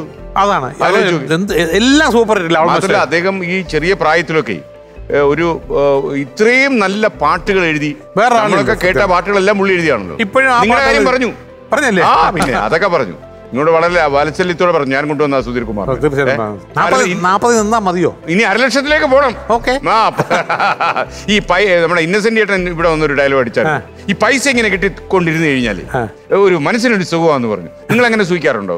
ഇല്ല, പൈസ വേണ്ട. നമുക്കൊരു എന്താ പൈസ വരും പോകും നമുക്ക് അറിയാൻ പറ്റില്ല. പക്ഷെ ചില ആൾക്കാരുമായിട്ട് നമുക്ക് സംസാരിച്ചിരിക്കാൻ ഭയങ്കര ഇഷ്ടമായിരിക്കും. നിങ്ങളുടെ നേച്ചർ എങ്ങനെയാണ്? ഞാൻ പറയുമ്പോൾ നമ്മളൊരു വീട്ടിൽ പോകണം. ഞാൻ വീട്ടിൽ പറഞ്ഞു നമ്മൾ പോയിട്ട് ഞാൻ ചിലപ്പോൾ ഉച്ച കഴിഞ്ഞ് വൈകുന്നേരം വരത്തുള്ളൂ എന്ന് പറയും. പക്ഷേ ആ വീട്ടിൽ ചെന്ന് നമ്മൾ 5 മിനിറ്റ് കഴിഞ്ഞ് ഇറങ്ങി വരും.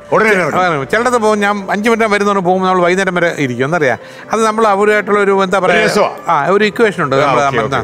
അപ്പൊ ഞാൻ ചോദിക്കുന്നത്, നിങ്ങൾ പൊതുവെ എങ്ങനെയാ? പെട്ടെന്ന് ക്ഷിപ്രകോപിയാണോ? പെട്ടെന്ന് ദേഷ്യം വരുന്ന ആളാണോ? നിസ്സാരമായ കാര്യങ്ങൾ കോപം വരും. എനിക്ക് പെട്ടെന്ന് നീണ്ടിരിക്കോ? ഇല്ല. ആര് എന്ത് പറഞ്ഞെങ്കിലും 1 മിനിറ്റ്. പിന്നെ മറ്റേ ഞാൻ പറഞ്ഞു വേദനിച്ചു പറഞ്ഞാൽ പിന്നെ എനിക്ക് കൈയും കാലും മറക്കി ഉറക്കാൻ പറ്റും. ഞാൻ പോയി ക്ഷമ ചോദിക്കും. മിഡിൽ ബ്ലാങ്കറ്റൊക്കെ അടി കിട്ടുന്ന ശത്രുത എല്ലാം ബാക്കിയുണ്ടോ? അയ്യോ, അങ്ങനെയുള്ള ശത്രുക്കൾ ഞാൻ അത്ര വലിയ സക്സസ് എത്താത്തതുകൊണ്ട് ശത്രുക്കളില്ല. ഇല്ലല്ലേ. ഈ നടൻ ബഹദൂർ നിങ്ങളുമായിട്ട് ഏറ്റുമുട്ടി എന്തായിരുന്നു? അത് ഈ എന്താ പറയാ സീമന്ത രാജു റഹീന്നൊരു പടം. അതിനകത്ത് കുട്ടപ്പൻ ചെല്ലപ്പൻ 2 വേഷമാണ് ബഹദൂർ സാറും ഞാനും അഭിനയിക്കുന്നത്. രണ്ടുപേരും ഒരേ ഡ്രസ്സ് ഒരേ വരെയുള്ള ബനിയനൊക്കെ ഇട്ട് മെയിൻ കോമഡി നായകൻ എന്തോ അല്ല നസീർ സാർ സേലത്ത് മോഡേൺ തിയേറ്റേഴ്സിലാണ് ഷൂട്ടിങ്. അപ്പോൾ എന്താ പറയുക, അദ്ദേഹത്തിന് അന്ന് എനിക്ക് തോന്നുന്നു 7500 രൂപ എന്തോ ഉണ്ട് സംഭവം. ബഹദൂർ സാർ അങ്ങനെ നായകന് 30,000 രൂപയാണുള്ള അന്നത്തെ കാലം. അപ്പൊ എനിക്ക് അതിനകത്ത് പറഞ്ഞിരിക്കുന്നത് 200 റുപ്പീസാണ്. 16 ദിവസം നിൽക്കണം.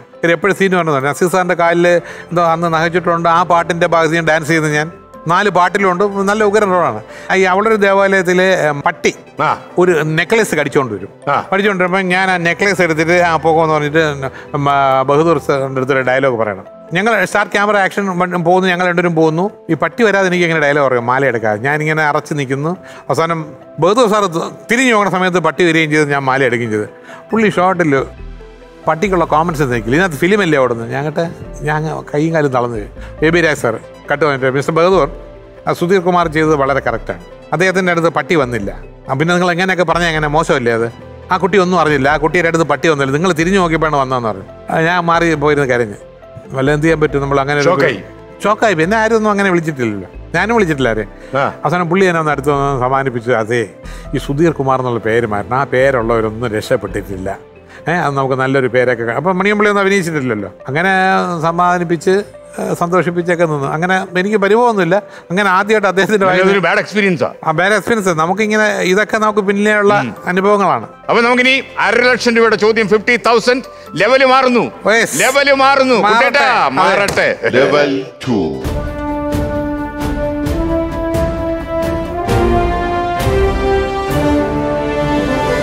ലെവല് മാറി. ഉമാ ലോഡ്ജിൽ നിന്ന് പാൻഗ്രൂ. ഇനി അടുത്ത ലെവലിലേക്ക് മാറും മാർത്താണ്ഡൻ. ഓക്കെ, 1,00,000 രൂപയുടെ ചോദ്യത്തിലേക്ക് നമ്മൾ കടക്കുന്നു. Monitor please.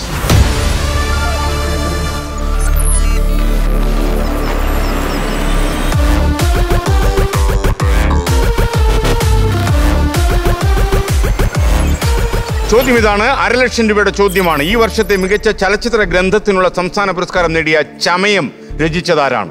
ഓപ്ഷൻ എ പട്ടണം റഷീദ്, ഓപ്ഷൻ ബി പട്ടണം Shah, option C Ranjith Ambadi, option D PN മണി, ഓപ്ഷൻ ഡി റോണക് സേവിയർ. മലയാള സിനിമയിലുള്ള എല്ലാവർക്കും അറിയാം മേക്കപ്പിന്റെ എന്താ പറയാ ഒരു ഉസ്താദ് എന്ന് പറയുന്നത് പട്ടണം റഷീദാണ്. വേറെ ആരും പിന്നെ ഒന്നുമില്ല. ഞാൻ എന്താ പറയാ അനന്തഭദ്രത്തിൽ അദ്ദേഹമായിരുന്നു മേക്കപ്പ് മാൻ. മിക്കവാറും പടങ്ങൾ ചെയ്ത് ആ സ്റ്റേറ്റ് അവാർഡ് പുള്ളിക്ക് തന്നെയായിരിക്കും. മിക്കവാറും അങ്ങനെയായിരിക്കും. അനന്തഭദ്രത്തിനും പുള്ളിക്ക് സ്റ്റേറ്റ് അവാർഡ് കിട്ടിയത്. അപ്പൊ ഇപ്രാവശ്യം അദ്ദേഹത്തിന്റെ പുസ്തകത്തിന് അവാർഡ് പത്രത്തിൽ വായിച്ചിരുന്നു. അപ്പൊ അതിനകത്ത് എനിക്ക് സംശയമില്ല പട്ടണം റഷീദ് തന്നെ ആയിരിക്കും. പത്രങ്ങളൊക്കെ കൃത്യമായി വായിക്കുന്ന ആളാണ്. വായിക്കും. രാവിലെ പത്രങ്ങൾ വായിക്കും. അല്ല, ഒരെണ്ണം വായിച്ചാൽ മതി. ബാക്കിയെല്ലാം ഒന്നും തൃപ്തനല്ലേന്ന് വെച്ച് കഴിഞ്ഞാൽ പഴയ കാലമല്ല. ഇന്ന് രാവിലെ വരുന്ന ന്യൂസ് പേപ്പർ പഴയതാണ്. ബിക്കോസ് നമ്മൾ ഇതെല്ലാം തലേന്ന് ചാനലിൽ കൂടെ എല്ലാത്തിലും നെറ്റിൽ കൂടെ കണ്ടു കഴിഞ്ഞു. ഈ പ്ലെയിനിലുള്ള സംഭവം തന്നെ നമ്മൾ കണ്ടു. കേരളത്തിലെ പത്രങ്ങളുടെ പത്രാധിപന്മാരെല്ലാം നേരിടുന്ന ഏറ്റവും വലിയ വെല്ലുവിളി ഇതാണ്. രാവിലെ 6 മണി മുതൽ ഒരേ വാർത്ത വൈകുന്നേരം വരെ, രാത്രി വരെ 12 മണി വരെ ഈ ചാനലുകളെല്ലാം ചർവിതചാരണം ചെയ്യും, ഇൻക്ലൂഡിംഗ് 24 ചെയ്യും. എന്നിട്ട് ഈ വാർത്തയാണ് പിറ്റേന്ന് പുതിയ വാർത്തയെന്ന് പറഞ്ഞിട്ട് നാട്ടുകാരെ കൊണ്ട് വായിപ്പിക്കുന്നത്. നടക്കത്തില്ല. ഞാൻ പറഞ്ഞു 24 തന്നെ നല്ല എനർജിയോടി വിഷ്വലി ഇതെല്ലാം തകർത്ത് പറഞ്ഞിട്ട് ഇത് ഒരു 3 column by 20 centimeters ആര് ഏത് പത്രത്തിൽ അടിച്ചാലും അതാണ് സംഭവം എന്ന് ചോദിക്കില്ലേ ആൾക്കാർ? തീർച്ചയായിട്ടും. ഓക്കെ, അപ്പോ നമ്മൾ ഏതാ പൂട്ടുന്നത്? പട്ടണം റഷീദ്. ഓപ്ഷൻ എ പട്ടണം റഷീദ്. അപ്പൊ 1,00,000 രൂപയുടെ ചോദ്യം പട്ടണം റഷീദ് കൊണ്ടുപോകില്ലെന്ന് ഇപ്പൊ അറിയണം. കൊണ്ടുപോകും അല്ലേ? കൊണ്ടുപോകണം. കാര്യം ഞാൻ വായിച്ചിടത്തോളം പ്രത്യേക ചമയത്തിന്റെ ആവശ്യമില്ല. ഒന്നുമില്ല. തെറ്റിയാ ഇപ്പൊ 4,000 രൂപ കൊണ്ട് തിരുവനന്തപുരത്തേക്ക്. 4,000 രൂപ വേണ്ടല്ലോ. എനിക്ക് ട്രെയിനിൽ പോകാൻ അതിനേക്കാൾ കുറച്ച് പൈസ മതി. അല്ല, ഈ പട്ടണം റഷീദിന്റെ കാര്യം പറയുന്നത് ഈ സ്പെഷ്യൽ എഫക്ട്സ് മേക്കപ്പ് ആ കാലത്ത് അതായത് ഒരു 10-25 വർഷത്തെ സ്പാനിൽ ചെയ്തിരിക്കുന്ന പുള്ളിയാണ്. അതുതന്നെ സയാമൈസ് ഇരട്ടെന്നൊരു പടം ഞാൻ ചെയ്തു. ഞാനും സൈനികനും ഒട്ടി നിൽക്കുന്നത്. അപ്പോൾ അന്ന് പുള്ളിയാണ് സമീപിച്ചു. പുള്ളി ഞങ്ങളുടെ രണ്ടുപേരെയും എന്താ പറയുക ഇത് ഡൈ അയച്ച് അതെടുത്തു. പിന്നെ രണ്ടും കൂടെ ഒട്ടിച്ചു. പുള്ളി രണ്ടുപേരെയും ചേർത്ത് നിർത്തി ചെയ്തു. അതെല്ലാം ഇദ്ദേഹമാണ്. അദ്ദേഹം ഇതിനുവേണ്ടി റിസർച്ച് ചെയ്യുന്നുണ്ട്. പിന്നെ അന്നും ഈ അമേരിക്കയിൽ നിന്നും അവിടുന്ന് ഇവിടുന്നൊക്കെ ഉള്ള കോസ്റ്റ്ലി മേക്കപ്പ് മെറ്റീരിയൽസ് പുള്ളിക്ക് അവിടെ ആരെയൊക്കെ പരിഗണന വന്നുകൊണ്ടിരുന്നു. മേക്കപ്പിൽ ഒരു റെവല്യൂഷൻ ഉണ്ടാക്കിയ പുള്ളി അതുകൊണ്ട്. ഓപ്ഷൻ എ പട്ടണം റഷീദ് ഉത്തരം ശരിയാണ്. അത് ഈ 1,00,000 രൂപ അദ്ദേഹത്തിന് സമർപ്പിക്കുന്നു. പൈസ കൊടുക്കില്ല, സമർപ്പിക്കുന്നു അല്ലേ? നിങ്ങൾ ശരിക്കും എനിക്കൊന്ന് പ്രേംനസീറിന്റെ കാലത്ത് തന്നെയായിരുന്നല്ലോ നിങ്ങളുടെ അഭിനയത്തിന്റെ സ്റ്റാർട്ട്. പ്രേംനസീറിനെ എങ്ങനെ പരിചയപ്പെട്ടത്? ഞാൻ എന്താ പറയാ, ഈ എബിരാജ് സാറിന്റെ പടത്തിൽ ആദ്യമായിട്ട് അഭിനയിക്കാനായിട്ട് അവിടെ സീമന്തപുത്രന്റെ പടത്തിന് ചെല്ലുമ്പോൾ പുള്ളി ഒരു കസേരയിൽ ഇങ്ങനെ ആടിയിരിപ്പുണ്ട്, പ്രേംനസീർ കസേരയിൽ ഇങ്ങനെ ആടിക്കൊണ്ടിരിപ്പുണ്ട്. അപ്പം എബിരാജ് സാറിന് നമ്മുടെ സ്വാമി ലെറ്റർ തന്ന പയ്യനാണ് സുധീർ കുമാർ, തിരുവനന്തപുരം. ഒന്ന് എണീറ്റ് എന്നിട്ട് ഷേഖന്റെ തിരുവനന്തപുരത്ത് എവിടെയാണ് ചെറിയ കീഴൊക്കെ വന്നിട്ടുണ്ടോ, അതുകൊണ്ട് പുള്ളി സംസാരമായിട്ട് അന്ന് തൊട്ടുള്ള ഒരു സുഹൃത്ത് ബന്ധമാണ് സംഭവം. എൻ്റെ ജീവിതത്തിൽ ഇതുവരെ ദൈവതുല്യനായിട്ട് ഒരാളെ ഞാൻ കണ്ടിട്ടുണ്ടെങ്കിൽ അത് ആദ്യം അവസാനം പ്രേംനസീർ സാറിനാണ്. ഇത്രയും ഒരു മനുഷ്യനെ നമുക്ക് ജീവിതം എങ്ങനെ വിവരിക്കുന്നത് എനിക്ക് അത്ര ഗ്രേറ്റ് ആൻഡ് ദാൻ ഗ്രേറ്റസ്റ്റ് എന്ന് പറയുന്നവര് വലിയൊരു മനുഷ്യനായിട്ട് ആയിരുന്നു അല്ലേ? ആയിരുന്നു. അയ്യോ, അത് പറയാതിരിക്കാൻ പറ്റത്തില്ല. നിങ്ങൾ അങ്ങനെ അനുകരിക്കുമല്ലേ? അങ്ങനെയൊന്നുമല്ല. ഞാൻ പുള്ളിയെ അബദ്ധം പറ്റി. പ്രേംനസീറിനെ കാണുവാനില്ല എന്നുള്ളൊരു പടം ഷൂട്ട് ചെയ്യുമ്പോഴത്തേക്കും നസീർ സാറ് ഇരിക്കുമ്പോൾ ഞാൻ ഇങ്ങനെ കാലിൽ കണ്ടു. അപ്പോൾ സാറ് ചോദിച്ചു ഇതെന്താണ്? അപ്പം ഞാൻ അറിയാതെ സാധനം. സാറ് ചോദിക്കണം നിങ്ങളൊക്കെ എന്ത് ചെയ്യുന്നു, പഠിക്കുകയാണോ എന്നൊക്കെ. ഞാൻ അറിയാതെ എൻ്റെ വായിന്ന് പോകുന്നതാണ്. പുള്ളി ഇതൊക്കെ കണ്ടിട്ട് ഓ ഞാൻ അങ്ങനെ പറഞ്ഞാൽ മതിയല്ലേ എന്ന് പറഞ്ഞിട്ട് പുള്ളി, അല്ലാതെ വേറെ ആരെങ്കിലും ഇൻസൾട്ട് ചെയ്യണോ, നീ കളിയാക്കുന്ന ഒന്നുമില്ല സംഭവം. എല്ലാം സിനിമയിലെ മാന്യനാണ്. ഇത്ര ഇങ്ങനെ പെരുമാറുന്ന ഒരാളെ കാണാനേ പറ്റില്ല. നിങ്ങൾ ജയനുമായിട്ടുള്ള അടുപ്പം എങ്ങനെയായിരുന്നു? ജയനുമായിട്ട് ഞാൻ അഭിനയിച്ചിട്ടുണ്ട്, 3-4 സിനിമകളിൽ അഭിനയിച്ചിട്ടുണ്ട്. അപ്പൊ മറ്റൊരു ലോഡ്ജിൽ താമസിച്ചിട്ടുണ്ടോ? അതുകൊണ്ട് ചോദിച്ചാൽ. അതെ, അപ്പൊ പുള്ളി വലിയ ആളായതിനു ശേഷമാണ്.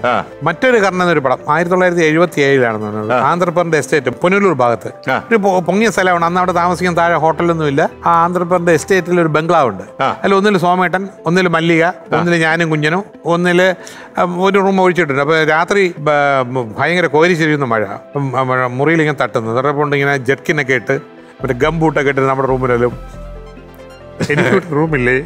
അപ്പം കുഞ്ഞിന് നല്ല പരിചയമുണ്ട്. ഇല്ല ചേട്ടാ ഇവിടെ ഏതോ റൂം പറഞ്ഞിട്ടുണ്ട്, പക്ഷെ ആരുമില്ല. പ്രൊഡക്ഷൻ മാനേജേഴ്സ് അങ്ങ് താഴെ ടൗണിൽ എവിടെയാണ് താമസിക്കുന്നത്. അപ്പോൾ ഞാൻ പറഞ്ഞു ഇവിടെ 3 കട്ടിലുണ്ട്, ആണെങ്കിൽ ചേട്ടൻ ഇവിടെ താമസിക്കാന്ന് പറഞ്ഞു. പുള്ളിക്ക് അത്ര ഇഷ്ടപ്പെട്ടില്ല അത്. പുള്ളിയുടെ കണ്ണപ്പനുണ്ണിയുടെ പടത്തിന്റെ സെറ്റ് ചെയ്യുന്നവരാണ്. പുള്ളി ഭയങ്കര ടോപ്പ് സ്റ്റാറായി കഴിഞ്ഞാൽ അപ്പോഴാണ് ഇവിടുത്തെ ഈ കട്ടിൽ കിടക്കുന്നത്. പക്ഷെ പുള്ളി നേരെ വന്നു ഈ ഗംബൂട്ട് പോലും അഴിക്കാതെ അങ്ങ് അപ്പുറത്തെ കട്ടിൽ കിടന്നു. ആ സമയത്ത് എൻ്റെ ചെവിയിലൊരു വണ്ട് കയറി. ആ എസ്റ്റേറ്റിൽ കയറിയ വണ്ടിൻ്റെ സൈഡിൽ ഞാൻ കിടന്ന് പാടുപെടുന്നു. കുഞ്ചൻ നിൽക്കുന്നു, കുഞ്ചൻ വരെ കരയുന്നു. എന്ത് ചെയ്യണമെന്ന് അറിഞ്ഞൂടാ. അപ്പം പുള്ളി ഉണന്നു. എന്ത് പറ്റി? അപ്പം പുള്ളിയുടെ സുധീറിൻ്റെ ചെവിയിൽ വണ്ട് കയറിയെന്നാണ്. പുള്ളിക്ക് മിനിമം ഒരു ജീങ്കണ്ടെങ്കിലും വേണ്ടേ, വണ്ടായതുകൊണ്ട് പുള്ളി അങ്ങ് തിരിഞ്ഞ് കിടന്നാളെ. അപ്പോൾ ഒരു വെളിച്ചെണ്ണ ഒന്നും ചെയ്യാൻ പാടില്ല. അതിനെ വെളിച്ചെണ്ണ ചെവിയിൽ ഒഴിച്ചിട്ട് ടക്കെന്ന് വെച്ചപ്പോൾ ഈ വണ്ട് പുറത്ത് വന്നു. അപ്പം പിറ്റേ ദിവസം അവിടെ പറഞ്ഞു ഡോക്ടേഴ്സിന് ഒരിക്കലും അങ്ങനെ ചെയ്യാൻ പാടില്ല. അത് ഹോസ്പിറ്റലിൽ കൊണ്ടുപോയിടാൻ ഒരു ചവണയുണ്ട്. ഈ എസ്റ്റേറ്റിൽ മുഴുവൻ റബ്ബറിലൊക്കെ ഈ സാധനമുണ്ട്, അത് അങ്ങനെ എടുക്കാം, ഇങ്ങനെ ചെയ്യാൻ പാടില്ലായിരുന്നു. അങ്ങനെ പരിചയപ്പെടണം. പക്ഷെ പുള്ളി ഈ പറഞ്ഞ കാര്യം വളരെ ജെന്റിൽമാൻ ആയിരുന്നു കേട്ടോ. ഈ പറയുന്നവർ നിങ്ങൾ സമാധാനമായി അന്നങ്ങനെ പറയുന്നില്ല, വളരെ കൂളായിട്ട് പറയത്തേ ഉള്ളൂ. എനിക്കൊന്ന് മിമിക്രിക്കാർ പറഞ്ഞങ്ങ് ഒന്ന് എക്സാക്ട് സൂചിപ്പിച്ചാണ്. അന്നത്തെ കോസ്റ്റ്യൂമർ വിചാരിച്ചിരിക്കും ഈ ഡ്രസ്സ് ഇത്രയും ഫേമസ് ആവുന്നു. പുള്ളിയുടെ മറ്റേ 32 ബെൽസും ചുവന്ന വലിയ കോളറുള്ള ഷർട്ടും. അല്ല, മാത്രമല്ല എനിക്കൊന്ന് അദ്ദേഹത്തിന് മാത്രം കിട്ടിയൊരു ഭാഗ്യമുണ്ട്. അദ്ദേഹം മരിച്ചപ്പോൾ ഇത്രയും കൊല്ലമായി. പിന്നെ ഓരോ വർഷം കഴിയുന്നവരും കൂടുതൽ ഫേമസ് ആകുക. കാരണം ഈ മിമിക്രിക്കാരെല്ലാം കൂടെ അദ്ദേഹത്തിനെ പറഞ്ഞു വളർത്തി വേറെ ലെവലാക്കി.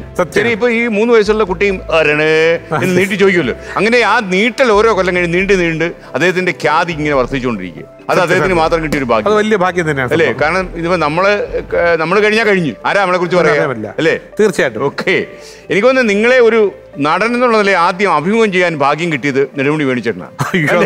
അത് വലിയ ഭാരയായിരുന്നു അല്ലേ? അത് ഞാൻ മദ്രാസിൽ പുള്ളി കലാകൗമുദിയുടെ ആളായിട്ട് വരുന്നു, റിപ്പോർട്ടറായിട്ട് വരുമ്പോഴത്തേക്കും അവിടെ എന്നെ മല്ലികയാണ് പറഞ്ഞയച്ചത്. റിപ്പോർട്ടർ വന്നിട്ട് വേണു എടുക്കാനാണെന്നൊക്കെ പറഞ്ഞു. അങ്ങനെ ഞാൻ ചെന്നു. സംസാരിച്ചോട്ട് പുള്ളി വെച്ചിങ്ങനെ ഈ കോമഡി അല്ലേ അഭിനയിക്കുന്നത്, അപ്പോൾ സുധീർ കുമാർ എന്നുള്ള പേര് മോശമല്ലേ? ഞാൻ പറഞ്ഞു അങ്ങനെ കോമഡി ചെയ്യുന്ന അല്ല, പുള്ളിയുടെ മാളാരവിന്ദൻ മറ്റേ മറിച്ചെന്നൊക്കെ പറഞ്ഞ് വരുന്നുണ്ടല്ലോ. ഞാൻ പറഞ്ഞു അങ്ങനെ ഒരു കോമഡി ചെയ്യുന്ന കോമഡി പറയുകയാണെങ്കിൽ വല്ല പരേതൻ ഇട്ടാൽ പോരെ. അപ്പം പുള്ളി ചിരിച്ചു. അടുത്ത ആഴ്ചത്തെ വീട്ടിൽ കലാപതി ഒന്നും വരുത്തൊന്നുമില്ല, പക്ഷെ ദുർബുദ്ധികളുണ്ടല്ലോ, അവർ വായിച്ചിട്ട് എൻ്റെ അമ്മയെ കൊണ്ട് കൊടുത്ത് എൻ്റെ ഒരു ബ്ലാക്ക് ആൻഡ് വൈറ്റ് ഫോട്ടോയുടെ മുകളിൽ പരേതെന്നിട്ടേക്കുന്ന അമ്മ ഒരു ജീവൻ ചാൻസ് അന്വേഷിച്ചു പോയി അവിടെ തൂങ്ങി ചത്തോ. അവരൊക്കെ വരണ്ടു. പുള്ളി അതിനകത്ത് എഴുതിയിട്ടുണ്ട്. മണിയമ്പിള സുധീർ കുമാറായിട്ട് സംസാരിച്ചാൽ പറഞ്ഞു ഒരു ഹാസ്യ നടനെ ഹാസ്യ പേരാണെങ്കിൽ പരേത് നന്നായിരിക്കില്ലെന്ന് ചോദിച്ചിട്ട് താഴെ എഴുതിയിട്ടുണ്ട്. പക്ഷേ ഈ അതുപോലെ ഒരു സംഭവം ഈ അടുത്ത കാലത്ത് വായിച്ചു. എവിടെ വേണു റൈറ്റർ ഇതായിരുന്ന കാലത്ത് ശ്രീകുമാരൻ തമ്പി സാറിനെ കുറിച്ച് എന്തോ ഒരു സംഭവം എഴുതിയിട്ട് അദ്ദേഹവും ദേവരാമാഷോട്ട് തെറ്റിപ്പോയത്. ഈ ക്യാപ്ഷനിൽ ആൾക്കാർ തെറ്റിദ്ധരിക്കുമല്ലോ. അതല്ല, ഇത് വായിപ്പിക്കാൻ വേണ്ടിയുള്ള ക്യാപ്ഷൻ ആയിരിക്കും ഇടുന്നത്. അതെ, പിന്നെ തീർച്ചയായിട്ടും ഇത് വായിക്കും, ക്യാപ്ഷൻ തെറ്റിദ്ധരിപ്പിക്കും. അത് പിന്നെ ഈ മീഡിയാസിൻ്റെ അവർക്ക് അറിയാം. നമ്മൾ തന്നെ ഒരു നിസ്സാര കാര്യം ലൈറ്റായിട്ട് പറഞ്ഞു കഴിഞ്ഞാൽ അവർ അത് മാറ്റിയിട്ട് അതിനകത്ത് നിന്ന് എങ്ങനെ അവനെ അപകടപ്പെടുത്താമെന്നുള്ള ടൈറ്റിൽ കൊണ്ടുവരും. യഥാർത്ഥത്തിൽ ഇപ്പോൾ ഈ സോഷ്യൽ മീഡിയ മുഴുവൻ ചെയ്യുന്നതാ. വീഡിയോ ഓരോ യൂട്യൂബിലൊക്കെ ഓരോ വീഡിയോ അപ്ലോഡ് ചെയ്തിട്ടേ ഇപ്പോൾ മാർത്താണ്ഡൻ കല്യാണത്തിൽ ചെന്നപ്പോൾ പെട്ടെന്ന് മടങ്ങി പോകേണ്ടി വന്നു. എന്തുകൊണ്ട്? മാർത്താണ്ഡൻ വായിക്കാതിരിക്കാൻ പറ്റും? ആൾക്കാർക്ക് വൈകരിക്കാൻ പറ്റൂ, അതാണ് പ്രശ്നം. അപ്പൊ 60,000 രൂപയുടെ ചോദ്യത്തിലേക്ക് നമ്മൾ കിടക്കുന്നു. 60,000, 1 കോടി കിടക്കുന്നു. മണക്കുന്നോ? അല്ല, ഏതാണ്ട് അടുത്തെത്താറായി. മോണിറ്റർ.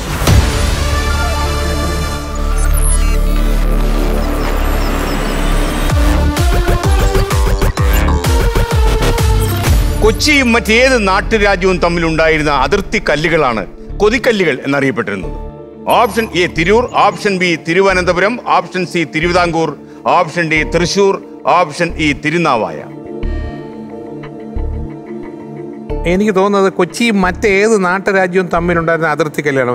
അപ്പം ഞാൻ പഠിച്ചിരുന്നത് മറ്റൊരു എന്താ പറയുക നാട്ടുരാജ്യം എന്ന് പറയുന്നത് കൊച്ചിയും തിരുവിതാംകൂറുമാണ്.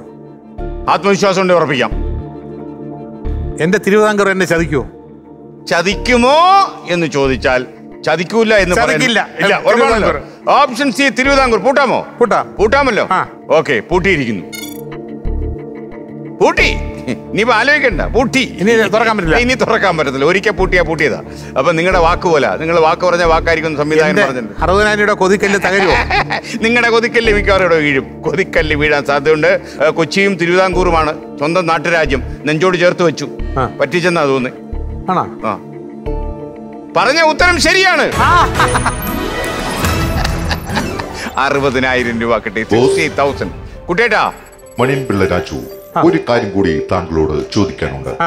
പണ്ടൊരിക്കൽ ബാലചന്ദ്ര മേനോടൊപ്പം ഒരു ട്രെയിൻ യാത്ര നടത്തി. താങ്കളുടെ വസ്ത്രങ്ങൾ അഴിച്ചുവെച്ച ബാഗ് അദ്ദേഹം കൊണ്ടുപോയി. പിന്നെ താങ്കൾ എങ്ങനെയാണ് വീട്ടിലേക്ക് പോയത്? ഈ പ്രശ്നം ഗുരുതരം എന്നുള്ള സിനിമയുടെ ഷൂട്ടിംഗ് കണ്ണൂരായിരുന്നു. അപ്പൊ രാത്രി ട്രെയിനിൽ കയറി. അന്ന് AC ഒന്നും ഇല്ലായിരുന്നു. എനിക്ക് തോന്നുന്നു ഫസ്റ്റ് ക്ലാസ്. അപ്പൊ അതിനകത്ത് ഒരു ബെഡിൽ മേനനും ഒരു ഞാനുമാണ്. അപ്പൊ ഞാൻ രാത്രി ഉറങ്ങുന്ന സമയത്ത് ട്രെയിനിൽ ചില ചൂടൊക്കെ ഉണ്ടല്ലോ, പക്ഷെ ഷർട്ടൊക്കെ അയക്കും. അപ്പൊ അന്ന് ഒരു ലുങ്കിയാണ് കൊടുക്കുന്നത്. അപ്പൊ ഈ പേഴ്സ് ആരെങ്കിലും എടുത്തോണ്ട് പോകാൻ പാടില്ല. അത് ടിക്കറ്റ് എല്ലാം കൂടെ എന്റെ പെട്ടിയിൽ വെച്ചിട്ട് കോമ്പിനേഷനിലൊക്കെ വെച്ച് പൂട്ടിയിട്ട് കിടന്നു. മേനോൻ കൊല്ലത്തിറങ്ങണം, എനിക്ക് തിരുവനന്തപുരത്ത് ഇറങ്ങണം. കൊല്ലത്തിറങ്ങിയപ്പോൾ മേനോൻ വേണ്ട, ഞാൻ നിന്നെ വിളിക്കടാ, എല്ലാം ഉണ്ട് സംബന്ധം വെച്ചിട്ട് മേനോൻ പെട്ടി എടുത്തോണ്ട് പോയി. അസോസിയേറ്റ് ഡയറക്ടർ ഗോപി ഇടവയിൽ ഇറങ്ങണം. പുള്ളി ഇടവയിലെത്തപ്പം ഇടവെത്തി ഇനിയിപ്പം തിരുവനന്തപുരം പോകണം. അപ്പം ഞാൻ ശരിയെന്ന് പറഞ്ഞാൽ ഞാൻ പെട്ടി തുറക്കാൻ കഴിയുന്നില്ല. മേനോന് ഞാനും അതിന് മുമ്പ് മദ്രാസ് പോയപ്പോൾ ഒന്നിച്ചൊരു കടയിൽ ചെന്ന് ഒരു ഡിസ്കൗണ്ടിൽ 2 പേരും ഒരേ സൈസ് പെട്ടി കഴിച്ചു. VIP-യുടെ എൻ്റെ പെട്ടിയാണ് പുള്ളി എടുത്തോണ്ടിരിക്കുന്നത്. പുള്ളിയുടെ പെട്ടിയുടെ നമ്പർ എനിക്ക് പെട്ടിയാണ്. ഞാൻ വെറും ലുങ്കി മാത്രം കൊടുത്തു. എൻ്റെ പൈസയില്ല, ഡ്രസ്സും ഇല്ല, ലുങ്കി മാത്രം കൊടുത്തിട്ടുണ്ട്. അപ്പോഴത്തേക്കും വണ്ടി പോകുന്ന നേരത്തെ പെട്ടെന്ന് ആ ഗോപി സീരിയലൊക്കെ ചെയ്യുന്നുണ്ട്. ഇപ്പം ഗോപി പെട്ടെന്ന് അയാളുടെ ബാഗിൽ നിന്ന് ഒരു ബനിയൻ എടുത്തകത്ത് എറിഞ്ഞു തന്നൊരു ചുമന്ന കളർ പോലത്തെ ഒരു ബനിയൻ. ഞാൻ ആ ബനിയൻ എടുത്തിട്ട് എനിക്ക് തിരുവനന്തപുരം സ്റ്റേഷൻ ചെല്ലുമ്പോൾ ഒരു നാണക്കേട് എന്ത് ചെയ്യുന്നതാണ്. പക്ഷേ ദൈവത്തിനെ വിളിച്ചോണ്ട് ഞാൻ ചില സമയങ്ങളിൽ ദൈവം അങ്ങനെ പ്രത്യക്ഷപ്പെടുന്നതല്ലേ. ഞാൻ ഈ ലുങ്കി മടച്ച് കെട്ടി ഈ പെട്ടി തലയെ വെച്ച് ചുമന്ന പോയി നടന്നു പോകുമ്പോൾ ബോട്ടാണെന്ന് വിചാരിച്ച് വെളിയിൽ ചെന്നൊരു ആട്ടോ ഓടി ഞാൻ വീട്ടിൽ പോയി. അത് കഴിഞ്ഞ് 2 ദിവസം കഴിഞ്ഞാൽ മേനോ എന്നെ വിളിക്കുന്നത്, എടാ പെട്ടി മാറിയല്ലടാ. ഞാൻ പറഞ്ഞു മാറിപ്പോൾ അതിനകത്ത് പലതും എടുക്കണവർ ഇങ്ങനെ ഒരു സംഭവമൊക്കെ പറ്റുന്നു. അത് സാരമല്ല, ഞാൻ 2 ദിവസം കഴിഞ്ഞ് ട്രിവാൻഡ്രത്ത് വരുമ്പോൾ എടുത്തോളാം എന്ന് പറഞ്ഞു. 5 ദിവസം കഴിഞ്ഞാണ് മേനോ വരുന്നത് പെട്ടി എടുക്കുന്നത്. പക്ഷേ അന്ന് ആ ഗോപി വന്നില്ലെങ്കിൽ ഞാൻ എൻ്റെ ഒരു സ്ഥിതി ഞാൻ വേറെ ലുങ്കി എടുത്ത് ഇങ്ങനെ നടന്ന സംഭവം. ഇതൊക്കെ എങ്ങനെ കുട്ടേട്ടൻ അറിയുന്നത്? അപ്പൊ ഈ നമ്പർ 20 മദ്രാസ് മെയിൽ ഇതുപോലെ സംഭവം ഉണ്ടായില്ലേ? അല്ല, നമ്പർ 20 മദ്രാസ് മെയിൽ എന്ന് വെച്ച് കഴിഞ്ഞാൽ ഈ പറഞ്ഞ ഒരു 21 രാത്രിയാണ്. 21 രാത്രി 60 ഈ പറഞ്ഞൊരു വൈകുന്നേരം 6 മണി തൊട്ട് രാവിലെ 6 മണി വരെയാണ് ഷൂട്ടിംഗ്. 6 മണിയാകുമ്പോൾ ജയനം പറയുന്നത് ട്രെയിനിന്റെ പെർമിഷന്റെ പ്രശ്നം അല്ല, നൈറ്റ് എഫക്റ്റ് ആണല്ലോ പടം. നൈറ്റ് എഫക്റ്റ് ആണല്ലോ. അപ്പൊ അതിനകത്ത് രാവിലെ ഇറങ്ങുന്ന ട്രെയിൻ അല്ല, നമ്മൾ ഷൊർണൂരിൽ നിന്ന് ട്രെയിൻ നിലമ്പൂർ വരെ പെർമിഷൻ വാടകയ്ക്ക് എടുത്തിട്ടുണ്ട്. അപ്പൊ നമ്മൾ ഇവിടുന്ന് അവിടെ വരെ പോവും, അവിടെ എത്താറാകുമ്പോൾ പിന്നെ റിവേഴ്സ് എടുക്കും, പിന്നെ അങ്ങനെ പോകുന്നതാണ് എടുക്കുന്നത്. ഈ ട്രെയിനകത്താണെങ്കിൽ ഫാനും വർക്ക് ചെയ്യില്ല, വെള്ളവും ഇല്ല. അയ്യോ, ഭയങ്കര ബുദ്ധിമുട്ടായിരുന്നു സംഭവം. എല്ലാവരും വന്ന് 6 മണിക്ക് ഉറങ്ങും. ഷൂട്ടിംഗ് ലൈറ്റ് വന്നപ്പോൾ 7 മണിക്ക് ഉറങ്ങും. ഞാൻ രാവിലെ കുളിച്ച് ബ്രേക്ക്ഫാസ്റ്റ് കഴിച്ചിട്ട് ഒന്ന് കിടക്കും. ഉച്ചയ്ക്ക് 2 മണി തൊട്ട് പിന്നെ ഔട്ട്ഡോർ സീനിലുണ്ടെങ്കിൽ പിന്നെയും കയറും. അങ്ങനെ 21 ദിവസം നൈറ്റ് വർക്ക് ചെയ്തപ്പോഴാണ്. അതിൽ ഏറ്റവും വലിയ ബുദ്ധിമുട്ട് മമ്മൂട്ടിക്കായിരുന്നു. മമ്മൂട്ടിക്ക് അന്ന് എനിക്ക് തോന്നുന്നു ശശിയുടെ സൂര്യമാനസമാണ് കരി അടിച്ചിട്ടില്ലേ, മൃഗയാ. അപ്പൊ ആ സെറ്റിൽ പോകും. അവിടെ കരിയൊക്കെ അടിച്ച് വൈകുന്നേരം വന്നിട്ട് പുള്ളി അത് അഴിച്ചിട്ട് നേരെ വണ്ടി കയറി എവിടെ നിന്നാണെന്ന് വെച്ചാൽ അവിടെ നിന്ന് അറിയിച്ച്. അന്ന് മൊബൈലൊന്നും ഇല്ല, ട്രെയിനിൽ കയറിയാണ്. 21 ദിവസം പുള്ളി രാവും പോലുമാണ്. പകൽ അവിടെയും രാത്രി ഇവിടെ. എന്നിട്ട് ഇവിടുന്ന് വേസ്റ്റൊക്കെ എടുത്ത് പല്ലി വെച്ചിട്ട് പിന്നെ ആ സെറ്റിൽ പോകും. കഷ്ടപ്പെട്ട ഒരാളാണ് മമ്മൂട്ടി ആ പടത്തിന് വേണ്ടി. ഓക്കെ, അത് എനിക്കൊന്ന് ലാലു ഒക്കെ ഉണ്ടായിരുന്ന സിനിമ സൂപ്പർ ഹിറ്റ് ആയിരുന്നു. സൂപ്പർ ഡ്യൂപ്പർ ഹിറ്റ് എന്നൊക്കെ പറയും. നമ്മൾ ഈ അടുത്ത ചോദ്യത്തിലേക്ക് പോയാലോ? ഇനി നമുക്ക് 70,000 രൂപയുടെ ചോദ്യം. 70,000 മോണിറ്റർ.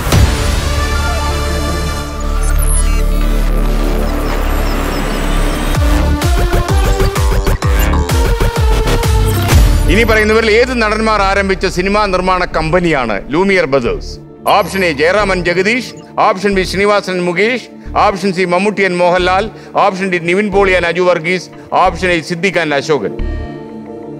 ശ്രീനിവാസൻ ആൻഡ് മുകേഷാണ് കറക്റ്റ് എന്ന് തോന്നുന്നു. കാര്യം അവരെ കഥ പറയുമ്പോൾ എന്നുള്ള സിനിമ എടുത്തത് ലൂമിയർ ഇതാണ് സംഭവം. കാര്യം അവരെ ഉറപ്പിക്കാമല്ലോ. കാര്യം ബാക്കി ആരും അതില്ല. ആ പടത്തിന്റെ ആദ്യം തന്നെ ലൂമിയർ ബ്രദേഴ്സിനെ കുറിച്ച് സിനിമ അവർ കണ്ടുപിടിച്ചില്ലെങ്കിൽ നമ്മളൊന്നും ഇവിടെ നിൽക്കില്ലായിരുന്നു. അത് കറക്റ്റ്, അത് കുറച്ചില്ല. മാത്രമല്ല ഇതിനകത്തുള്ള ബാക്കിയുള്ള ജോഡികൾ കണ്ടപ്പോൾ നിങ്ങൾക്ക് എന്ത് തോന്നി? ജയറാം ജഗദീഷ് ഇതുവരെ പടം എടുത്തിട്ടില്ല. മമ്മൂട്ടി മോഹൻലാലും ഒക്കെ എടുത്തത് കാസിനോയാണ്. നിവിൻ പോളി അജു വർഗീസും അങ്ങനെ ഈ പേരിലല്ല, വേറൊരു പേരാണ്. സിദ്ദിഖും അശോകനും ചേർന്ന് പടം എടുത്തിട്ടേ ഇല്ല. സാധ്യതയില്ല. അപ്പൊ നമുക്ക് ഇത് തന്നെ ഉറപ്പിക്കാം. 100% option B Sreenivasan and Mukesh. Mister മണിമുള്ള Raju, താങ്കൾ പറഞ്ഞ ഉത്തരം ശരിയാണ്. അപ്പോ എന്തായാലും നമുക്ക് 70,000 രൂപ കൈ കിട്ടി. 1 കോടിയിലേക്കുള്ള യാത്ര നമ്മുടെ നമ്പർ 20 മദ്രാസ് മെയിൽ പോലെ പൊക്കൊണ്ടിരിക്കുകയാണ്, രാത്രിയും പകലും ഇല്ലാതെ. ഈ സുമാരി ചേച്ചി നിങ്ങൾക്ക് നല്ലൊരു പേരിട്ടു, ഓട്ടവായൻ. അതെന്താണ്, നിങ്ങൾ ഈ വാചകോടി കൊണ്ട് പറ്റിയതാണോ അതോ? അതുകൊണ്ടല്ല, എൻ്റെ മനസ്സിലൊന്നും ഇരിക്കത്തില്ല. ഞാൻ തുറന്നു പറയും. ഒരാൾക്കൊരു ദോഷം വരുന്ന കാര്യമാണ് ഞാൻ പറയത്തില്ല. ബാക്കി ഒരു തമാശകളാണെങ്കിൽ ഞാൻ പറയും ഓട്ടവായൻ, അവൻ അങ്ങനെ തന്നെ പറയുന്ന പറയും. ഞാനിപ്പം എന്താ പറയുക, ഏതോ ഒരു പടത്തിൻ്റെ സെറ്റ് 4 പേരുള്ളൊരു ഹോട്ടലിൽ, അപ്പം അങ്ങ് അറ്റത്ത് റൂം, അവിടെ വേറെ റൂം കൂടെ ഉള്ളു സംഭവം. അപ്പം ഞാൻ രാത്രി വന്ന് ഒരു 4 മണിക്ക് വെളുപ്പിന് 4 മണിക്ക് വന്നപ്പോൾ ഇങ്ങനെ ചിലങ്കയുടെ ശബ്ദം. ഒന്നാമത് എനിക്ക് രാത്രി ഒറ്റയ്ക്ക് കിടക്കുന്നത് യക്ഷി പ്രേതമൊക്കെ പേടിയുണ്ട്. എനിക്ക് ഉണ്ടോ ഇല്ലയോ സംഭവം പേടിയുണ്ട്. കാര്യം എൻ്റെ കുട്ടിക്കാലത്തൊക്കെ അപ്പൂപ്പനും അമ്മയും ഞാൻ സന്ധ്യയ്ക്ക് വെളിയിൽ പോയിരിക്കാൻ വേണ്ടി ഇങ്ങനെയുള്ള കഥകൾ പറഞ്ഞ് പേടിപ്പിച്ചിട്ട് എനിക്ക് ഭയങ്കര പേടിയാണ്. ഞാൻ രാത്രി അങ്ങ് പോകത്തില്ല. ആദ്യകാലങ്ങളിലൊക്കെ ലൈറ്റ് ഇട്ട് ഇപ്പോൾ അതൊക്കെ മാറി. അപ്പോൾ ഈ വെളുപ്പിന് 4 തൊട്ട് ചിലങ്കയുടെ ശബ്ദം അടുത്ത റൂമിൽ നിന്നാണ്. ഈ 4 മണിക്ക് എന്തിനാണ് ചിലങ്കയുടെ ശബ്ദം? അങ്ങോട്ട് ചിലങ്ക ഇങ്ങോട്ട് ചിലങ്ക, അതൊക്കെ ഉണ്ട്. കുറച്ച് കഴിഞ്ഞപ്പോൾ ആ ചിലങ്ക ഇങ്ങനെ അകന്നകന്ന് പോകുന്നതൊക്കെ ഉണ്ട്. ഞാൻ പതുക്കെ റൂം തുറന്ന് വെളിയിറങ്ങി. ഈ പ്രേതങ്ങളുടെ ടൈം അല്ല 4:30-5 മണിയെന്നാണ്. അതിന് മുമ്പ് 1 മണിക്ക് അവർ പോകണം ഡ്യൂട്ടി തീർത്ത്. ഞാൻ പതുക്കെ ഇറങ്ങിയിട്ട് അപ്പുറത്തെ റൂമിൻ്റെ ഇതെന്താണ് സംഭവം ഇങ്ങനെ താക്കോൽ ദ്വാരത്തിൽ കൊണ്ടിരിക്കുമ്പോൾ ഇപ്പുറത്ത് സുകുമാരി ചേച്ചി എന്താ നോക്കണം, നീ എൻ്റെ മുറിയിലോട്ട് നോക്കണം. ഞാൻ പറഞ്ഞു ചേച്ചിയാണോ? പിന്നെ ഞാൻ അപ്പോൾ ചേച്ചിയുടെ കാലിൽ വല്ല വെള്ളി കൊലുസുണ്ട്, അതിൻ്റെ ശബ്ദമാണ് നമ്മളെ തുളച്ച് കളഞ്ഞത്. ചേച്ചി നടക്കാൻ ഇങ്ങനെ ചേച്ചി നടക്കാൻ ഇവിടെ നടന്ന് അവിടം വരെ പോയിട്ട് ഇങ്ങനെ നടന്നു വരുമ്പോൾ ഞാൻ നോക്കിക്കൊണ്ടിരിക്കണേ. ഞാൻ പറഞ്ഞു ചേച്ചി ഇതാരും പറയില്ല, നാണക്കേടാണ്. ഞാൻ പറയത്തില്ല. ഇപ്പം മണി 5:15, രാവിലെ 9 മണിക്കുമ്പോൾ നീ പറഞ്ഞിരിക്കും നീ ഓട്ടവായനാ, നീ എന്നെ പറയുന്നു. ഞാൻ തന്നെ 8:30 സെറ്റ് ചെയ്തെന്ന് പറഞ്ഞു. ഇങ്ങനെ ഇതുപോലെ സുകുമാരി ചേച്ചി ആയിരുന്നു എൻ്റെ ഭാഗം തന്നെ ഞാൻ പറഞ്ഞു. അതുകൊണ്ടാണ് ഓട്ടവായന വിളിക്കുന്നത്. ഈ നിങ്ങൾ ഇങ്ങനെ ഡയലോഗ് വളരെ ബ്ലണ്ടായിട്ട് പറയുന്നുണ്ട്, ശത്രുക്കൾ ഉണ്ടാക്കിയിട്ടുണ്ടോ? ഉണ്ടാകാൻ വേണ്ടി ചിലർക്ക് പെട്ടെന്ന് ഞാൻ ചിലർക്ക് ഫീൽ ചെയ്യും. നമ്മൾ ഏറ്റവും ജീവിതത്തിൽ ശ്രദ്ധിക്കേണ്ട കാര്യം ഞാൻ പഠിച്ചിട്ടുള്ളത് അരസികന്മാരുടെ തമാശ പറയാം. മനസ്സിലാവുന്ന ആളൊരു ചിരിക്കണം, കാര്യങ്ങളെല്ലാം വേണം, സംഭവങ്ങൾ. അരസികന്മാരോട് മാത്രമല്ല ഭാര്യയോടും തമാശ പറയും. ഭാര്യയുടെ ജഗതിച്ചേട്ടനാ പറഞ്ഞത്, ഭാര്യയുടെ തമാശ പറയാൻ അത് ശരിയായിരിക്കും. ഉദാഹരണം, ഞാൻ ഈ പറഞ്ഞ അച്ഛൻ മരിച്ചിട്ട് എല്ലാ വർഷവും കൃത്യമായിട്ട് 12 വർഷം ബലിയിടണമായിരുന്നു. അപ്പോൾ കുറേ വർഷങ്ങൾക്ക് മുമ്പ് ഒരു ദിവസം ഞാൻ വൈകിട്ട് നിൻ്റെ അടുത്ത് പറഞ്ഞു രാവിലെ 5 മണിക്ക് ചായയാണ്, നാളെ അച്ഛൻ്റെ ബലിയാണ്, അപ്പം ഞാൻ പോകണം. അപ്പം നിരഞ്ജൻ അന്ന് അഭിനയിക്കുന്നത് ചെറുതാണ്, ഞാൻ കൂടെ വരുന്നു. ഞാൻ നീ വരണ്ട, നിനക്ക് നാളെ സ്കൂളിലല്ലേ? അല്ല ഞാൻ കൂടെ വരും. ഞാൻ നീ വരണ്ടെന്ന് പറഞ്ഞില്ല, ഞാൻ അച്ഛൻ 5 മണിക്ക് വരുമ്പം തിരുവല്ലത്തൊക്കെ പോയിട്ട് വരുമ്പോൾ 9 മണിയാവും, അതുകൊണ്ട് നീ വരണ്ട, നീ ഇവിടെ വന്നാൽ മതി. അല്ല ഞാൻ വരും. ഞാൻ വരണ്ടെന്നല്ലേ പറഞ്ഞേ, പിന്നെ എന്തിനാ നീ ഇങ്ങനെ പറയുന്നത്? ഞാൻ ഇതൊക്കെ ഇനി എന്ന് പഠിക്കണത് അച്ഛൻ്റെ ബലിയിടാനെ. അപ്പം ഞാനിത് വരുന്നവരത്ത് ഇങ്ങനെ പറയുമ്പോൾ ഇന്നലെ പറയാം അത് ഹലോ ഇതിനകത്ത് വലിയ തമാശയൊന്നുമില്ല. അപ്പോൾ അങ്ങനെ പറഞ്ഞു രാജിച്ചേട്ടൻ ഇങ്ങനെ, അതിനകത്ത് വലിയ കോമഡിയൊന്നുമില്ല. അവരത് സീരിയസ് ആയിട്ട് എടുക്കും. അവർ ആ തമാശ അതിനകത്തുള്ള ഒളിഞ്ഞിടക്കുന്നത് മനസ്സിലാക്കാതെ എന്നെ കടത്തി വലിയ വെച്ചരി ഇടണൊക്കെ ആലോചിച്ചിരിക്കും. കംപ്ലീറ്റ് ഷോർട്ട് വയസ്സ് കട്ടിയിരിക്കും, ആലോചിച്ചോളും. പ്രശ്നമായി കേട്ടോ. നമ്മൾ എനിക്ക് തോന്നുന്നത് മാത്രമല്ല, നിങ്ങൾക്ക് വേറൊരു അസുഖമുള്ളതായിട്ട് ഞാൻ കേട്ടിട്ടുണ്ട്. നിങ്ങൾക്ക് സ്ത്രീ സുഹൃത്തുക്കളാണ് കൂടുതലെന്ന് അല്ലേ? അതെ. അതെങ്ങനെയാണെന്ന് വെച്ച് കഴിഞ്ഞാൽ അതിൻ്റെ ഒരു കെമിസ്ട്രി കറക്റ്റ് ആയിട്ട് മെയിൻറ്റെയിൻ ചെയ്യുന്ന എളുപ്പമാണോ? അത് മെയിൻറ്റെയിൻ ചെയ്യുന്നത് നല്ല സുഹൃത്തുക്കളുണ്ട്, മെയിൻറ്റെയിൻ ചെയ്യാൻ പറ്റും. അപ്പോൾ എന്താ കാര്യം എന്ന് വെച്ച് കഴിഞ്ഞാൽ, ഈ ഒരു ഫ്രണ്ട്ഷിപ്പിൽ വന്നിട്ട് എപ്പോഴും ഓപ്പോസിറ്റ് സെക്സുമായിട്ടായിരിക്കും കണക്ഷനുള്ളത്. ഇപ്പം ഞാൻ ഒരാണിൻ്റെ അടുത്ത് പറഞ്ഞു കഴിഞ്ഞാൽ അപ്പോൾ തന്നെ എന്നെ മുതലാക്കാൻ വേണ്ടി അത് വിളിച്ച് അങ്ങ് അപ്പം മണിയുള്ള രാജ്യങ്ങളൊന്നും ഇവിടെ ഇങ്ങനെ പറഞ്ഞു, മറ്റേ ശരിയില്ല. പക്ഷെ ഒരു പെൺകുട്ടിയാണെങ്കിൽ അത് പറയത്തില്ല. അപ്പോൾ അങ്ങനെയുള്ളവരൊക്കെ എല്ലാം നല്ല, പിന്നെ അവരൊക്കെ എന്ത് കാര്യം ഉണ്ടെങ്കിലും എന്നെ വിളിച്ച് ചോദിക്കും, കാര്യങ്ങളൊക്കെ എന്താ അയച്ചായിട്ട്. ഞാൻ അങ്ങനെ അവരടുത്ത് പെരുമാറിയിട്ടുള്ളൂ. അനാവശ്യമായ ഒരു കാര്യത്തിൽ ഒന്നിനും പോയിട്ട്. ഒരുപാട് സുഹൃത്തുക്കൾ അങ്ങനെയുണ്ടോ? ഒരുപാട് പേരുണ്ട്, എല്ലാവർക്കും എന്നെ വലിയ ഇഷ്ടമാണ്. എനിക്ക് ഏറ്റവും അടുത്ത പെൺ സുഹൃത്താരാ? പേര് പറയാൻ പറ്റുമെങ്കിൽ പേര് പറയാം. എൻ്റെ ഏറ്റവും അടുത്ത സുഹൃത്ത് എപ്പോഴും വിളിക്കുന്ന സംസാരിക്കുന്നത് എനിക്കിട്ട് വെച്ചാണ് മഞ്ജു വാര്യരാണ്. ഇപ്പോൾ മഞ്ജു വാര്യർ അത് പക്ഷേ ഈ അടുത്ത കാലത്തല്ലേ മഞ്ജു? അല്ല, മഞ്ജു വാര്യർ ഞാൻ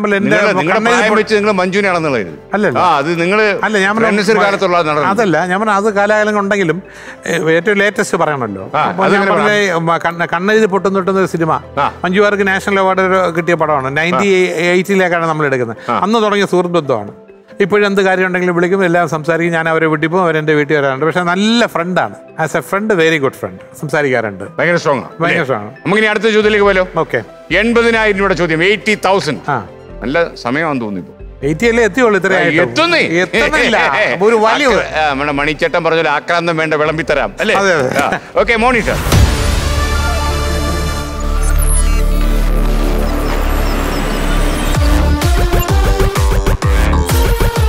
പാർലമെന്റിൽ ബജറ്റ് അവതരിപ്പിച്ച ആദ്യ വനിത ആരാണ്?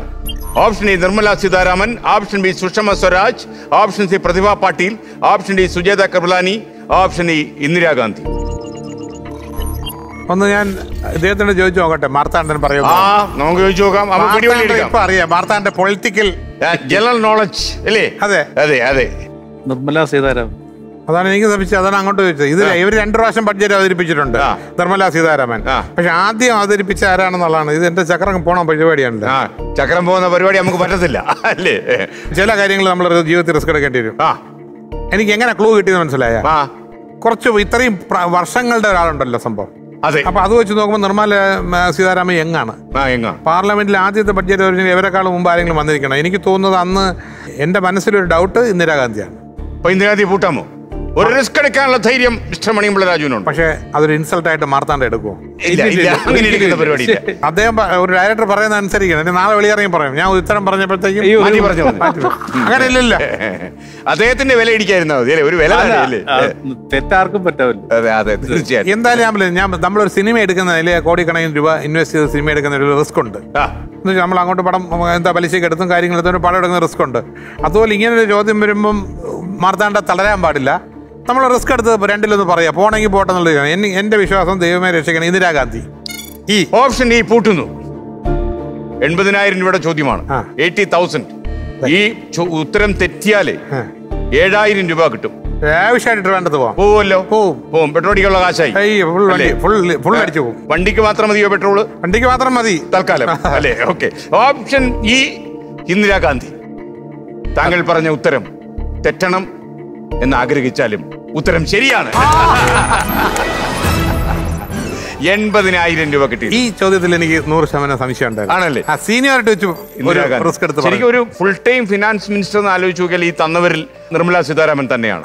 എന്നാൽ മൊറാർജി ദേശായി രാജിവെച്ച ഒഴിവിൽ ഈ ഫിനാൻസ് ബില്ല്, ഈ ബജറ്റ് അവതരിപ്പിക്കാൻ ഭാഗ്യം കിട്ടിയത് അന്നത്തെ പ്രധാനമന്ത്രിയായിരുന്ന ഇന്ദിരാഗാന്ധിക്കായിരുന്നു. അതുകൊണ്ട് ആദ്യമായിട്ട് അവതരിപ്പിച്ച വനിത തന്നവരിൽ ഇന്ദിരാഗാന്ധിയാണ്. അങ്ങനെയാണ്. നിങ്ങൾ ജീവിതത്തിൽ ചില നല്ല കാര്യങ്ങളൊക്കെ ചെയ്തിട്ടുണ്ട്. അതിലൊന്നായിരുന്നു പ്രേംനസിന്റെ ചിക്കൻ കറിയിൽ മണ്ണ് വാരിയിട്ട്.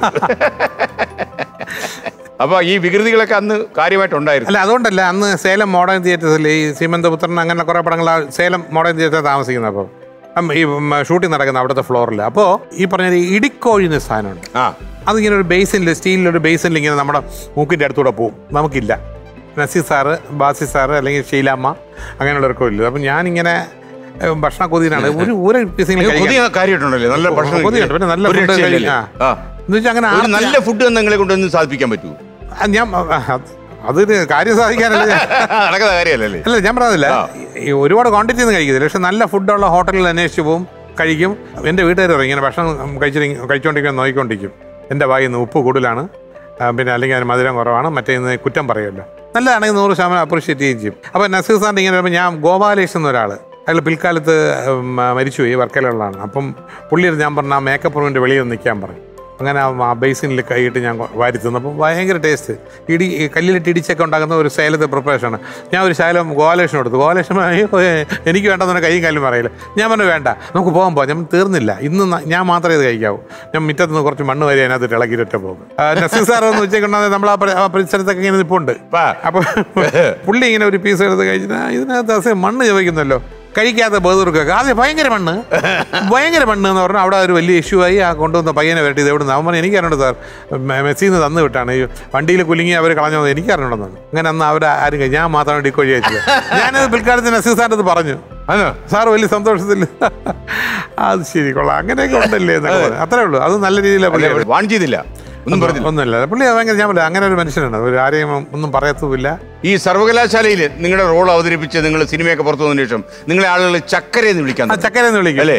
അതില് മോഹൻലാൽ അഭിനയിച്ചിട്ടും വേണു നോവൽ ഡയറക്റ്റ് ചെയ്താണ്. അപ്പം ഇങ്ങനെ ചക്കരയെന്ന് വിളിക്കുമ്പോൾ എനിക്ക് ദേഷ്യം വരും. ഞാൻ നിന്റെ അച്ഛൻ, തിരുവനന്തപുരം ഭാഷ ചക്കര എൻ്റെ അച്ഛൻ എന്ന് പറയും. ഞാൻ മാത്രമല്ല, ഈ തിരുവനന്തപുരത്ത് ഞാൻ കവടിയാറിൽ വീട് വെച്ച് 30 വർഷം മുമ്പ് താമസിച്ച അവിടെ ആദ്യം പോകുമ്പോൾ ആ ഏരിയ നിൽക്കുന്നവർ ചക്കരേ ഇങ്ങനെയൊക്കെ ശബ്ദം മാറ്റി വിളിക്കുമ്പോൾ എൻ്റെ വൈഫുണ്ട്, എന്ത് കണ്ടില്ല അവരിങ്ങനെ. ഞാൻ ഒരു ദിവസം വണ്ടി നിർത്തി, ഞാൻ ഒരു കാര്യം പറയും, ഞാൻ അന്യനാട്ടിൽ നിന്നോ ഒന്നും വന്ന ആളല്ല, ഇവിടെ തിരുവനന്തപുരത്ത് തക്കാട് നിന്ന ഒരാളാണ്. ഈ തക്കാട് ശാന്തി കവാടത്തിൽ ആദ്യം പോയി കിടക്കണം, അവിടെ പോയി വിശ്രമിക്കണം ആഗ്രഹിക്കുന്നതാണ്. ഇത് കൂടിയ വിലയ്ക്ക് വിറ്റിട്ട് പോകാനും ഞാനല്ല. അതുകൊണ്ട് നിങ്ങളുടെ ഈ പരിപാടി ഉണ്ടല്ലോ, ഈ പരിപാടി ഇത് എൻ്റെ അടുത്ത് വേണ്ട. നിങ്ങൾക്ക് എന്തെങ്കിലും സഹായം വേണമെങ്കിൽ എൻ്റെ ചോദിക്കും, പക്ഷെ ഇങ്ങനെ പോകുമ്പോൾ ഇങ്ങനെ വിളിക്കരുത് മേലെ. പിന്നെ അവർ വിളിച്ചിട്ടേ ഇല്ല. അത് പോട്ടെ, സിനിമയിലോട്ട് പോകും. സിനിമയിൽ ഇങ്ങനെ ചക്കര ചക്കര എന്നേ വിളിക്കും. പെട്ടെന്ന് ഇയാളുടെ മോഹൻലാലിൻ്റെ കൂടെ പഠിക്കുന്നില്ല, പെട്ടെന്ന് ഇയാളുടെ രൂപം മാറിയിട്ട് ഒരു ജുബയിട്ട് ഒരു സഞ്ചി എടുത്തിട്ട് ഒരു ജീനിയസിൻ്റെ ഇട്ട്, അന്ന് ഇങ്ങനെ ഒരു സഞ്ചി ഉണ്ടല്ലോ ബുദ്ധിജീവികൾക്ക്, അത് ഇങ്ങനെ പോകുമ്പോഴത്തേക്ക് ഒരുത്തൻ ചക്കര ഗണേഷ് കുമാർ ഇങ്ങനെ വിളിക്കും. ഞാൻ പതുക്കെ അടുത്തോട്ട് ചെല്ലും. सन 1945 में गांधी जी ने बसबाड़ा जेल में था. एक दिन जेल के सुपरिटेंडेंट ने गांधी जी को मारा. गांधी जी ने कहा यहाँ भी मारो. ഈ തത്വം സദാ മനസ്സിൽ ആലോചിക്കുന്നുണ്ട്. തൽക്കാലം ഞാൻ നിന്റെ തന്തയ്ക്ക് പറയും. എന്തിനെങ്കിലും നടന്നു പോകും. അതാ എനിക്ക് ഞാൻ അഭിനയിച്ച പടത്തിൽ കാണാതറിയാലേ എനിക്കാണ്. ഇപ്പം ചോദിച്ചു കഴിഞ്ഞാൽ എനിക്ക് വേറെ പടത്തിലെ മലയാളം ഡയലോഗ് അറിയുന്നുണ്ട്. ഇത് ഹിന്ദി ആയതുകൊണ്ട് തെറ്റാനും പാടില്ല. ആത്മാർത്ഥമായിട്ട് കാണാതെ പിടിച്ചുകൊണ്ട് മനസ്സിൽ തെളിഞ്ഞിട്ടുണ്ട്. അതുകൊണ്ട് ഏത് ഉറക്കത്തിൽ ചോദിച്ചാൽ ഈ ഡയലോഗ് അറിയാം. വേറെ ഹിന്ദിയൊന്നും എനിക്ക് പറയാൻ പറ്റില്ല. ഈ പല നടന്മാരോട് നിങ്ങൾക്ക് അമിതമായ സ്വാതന്ത്ര്യമുണ്ട്. ഞാനും ഇത് ശ്രദ്ധിച്ചിട്ടുണ്ട്. അപ്പൊ മമ്മൂക്കയുടെ ഒക്കെ ശരിക്കും മുഖത്ത് നോക്കി കാര്യങ്ങൾ പറയുന്ന അപൂർവ ആൾക്കാരിൽ ഒരാൾ രണ്ടായിട്ട് പറയും. പടം മോശമാണേ മോശം എന്ന് പറയും, നല്ലതാണല്ല എന്ന് പറയും അല്ലേ? അത് മമ്മൂക്കയ്ക്ക് ഇഷ്ടപ്പെട്ടോ ഇല്ലയോ എന്ന് നിങ്ങളുടെ വിഷയമല്ല. അല്ല, എൻ്റെ അടുത്ത് ഭയങ്കര ഒരു വാത്സല്യവും ഭയങ്കര സ്നേഹമാണ്. ഞാൻ കോവിഡ് വന്ന് വളരെ സീരിയസ് ആയിട്ട് കിടക്കുമ്പോൾ എന്നെ ഹോസ്പിറ്റലിൽ വിളിക്കുന്ന ഒരാൾ അദ്ദേഹമായിരുന്നു. അങ്ങനെ ഒരു ദിവസം ഞാൻ പറഞ്ഞു എന്നെ ഇവിടെ കൊണ്ടുവന്നു. പിന്നെ എന്തോ എനിക്ക് ഇപ്പോൾ ന്യൂമോണിയ പിടിപെട്ട് വളരെ സീരിയസ് ആണ്. ഇപ്പോൾ അള്ളാഹ് എന്ന് പുള്ളി അവിടെ നിന്ന് വിളിച്ച് ഞാൻ പറഞ്ഞു പ്രാർത്ഥിക്കണം, നിനക്ക് വേണ്ടി എപ്പോഴും പ്രാർത്ഥിക്കല്ലേ നീ പറഞ്ഞില്ലെങ്കിൽ. അത്ര അടുപ്പമാണ്, എന്നെ ഭയങ്കര ഇഷ്ടമാണ് സംഭവം. ഈ കോവിഡ് കാര്യമായിട്ട് അടിച്ചോ? വളരെ സീരിയസ് ആയി കോവിഡ് കഴിഞ്ഞിട്ട് ഞാൻ പിന്നെ ഒരു വീട്ടിലാർക്കും പകരണ്ടല്ലോ എന്ന് വെച്ചിട്ട് താമര ഹോട്ടലിൽ ഞാൻ റൂം എടുത്ത് താമസിച്ചപ്പോൾ ഭയങ്കര ചുമ. ചെന്ന് നോക്കിയപ്പം ഒരാൾക്ക് വരുന്നതിൻ്റെ ഇരട്ടി കൂടുതൽ എനിക്ക് ന്യൂമോണിയ ബാധിച്ചു കഴിഞ്ഞു. പിന്നെ അനന്തപുരി ഹോസ്പിറ്റലിൽ കൊണ്ട് അവിടുത്തെ ഡോക്ടേഴ്സും സ്റ്റാഫും എല്ലാം എന്നെ അവർ അങ്ങ് ഏറ്റെടുത്തു. അവർ സ്റ്റീറോയിഡ് ഇഞ്ചക്ഷനൊക്കെ തന്ന് അല്ലെങ്കിൽ അന്നേ പോകേണ്ട ആളാണ് ഞാൻ. കുറച്ചുകൂടെയൊക്കെ നിന്ന് ഇവിടുന്ന് ഇവിടുന്നൊക്കെ 1 കോടിയൊക്കെ വാങ്ങിക്കാൻ മണിമല രാജുവിന്റെ ജീവിതം ബാക്കിയായി അല്ലേ?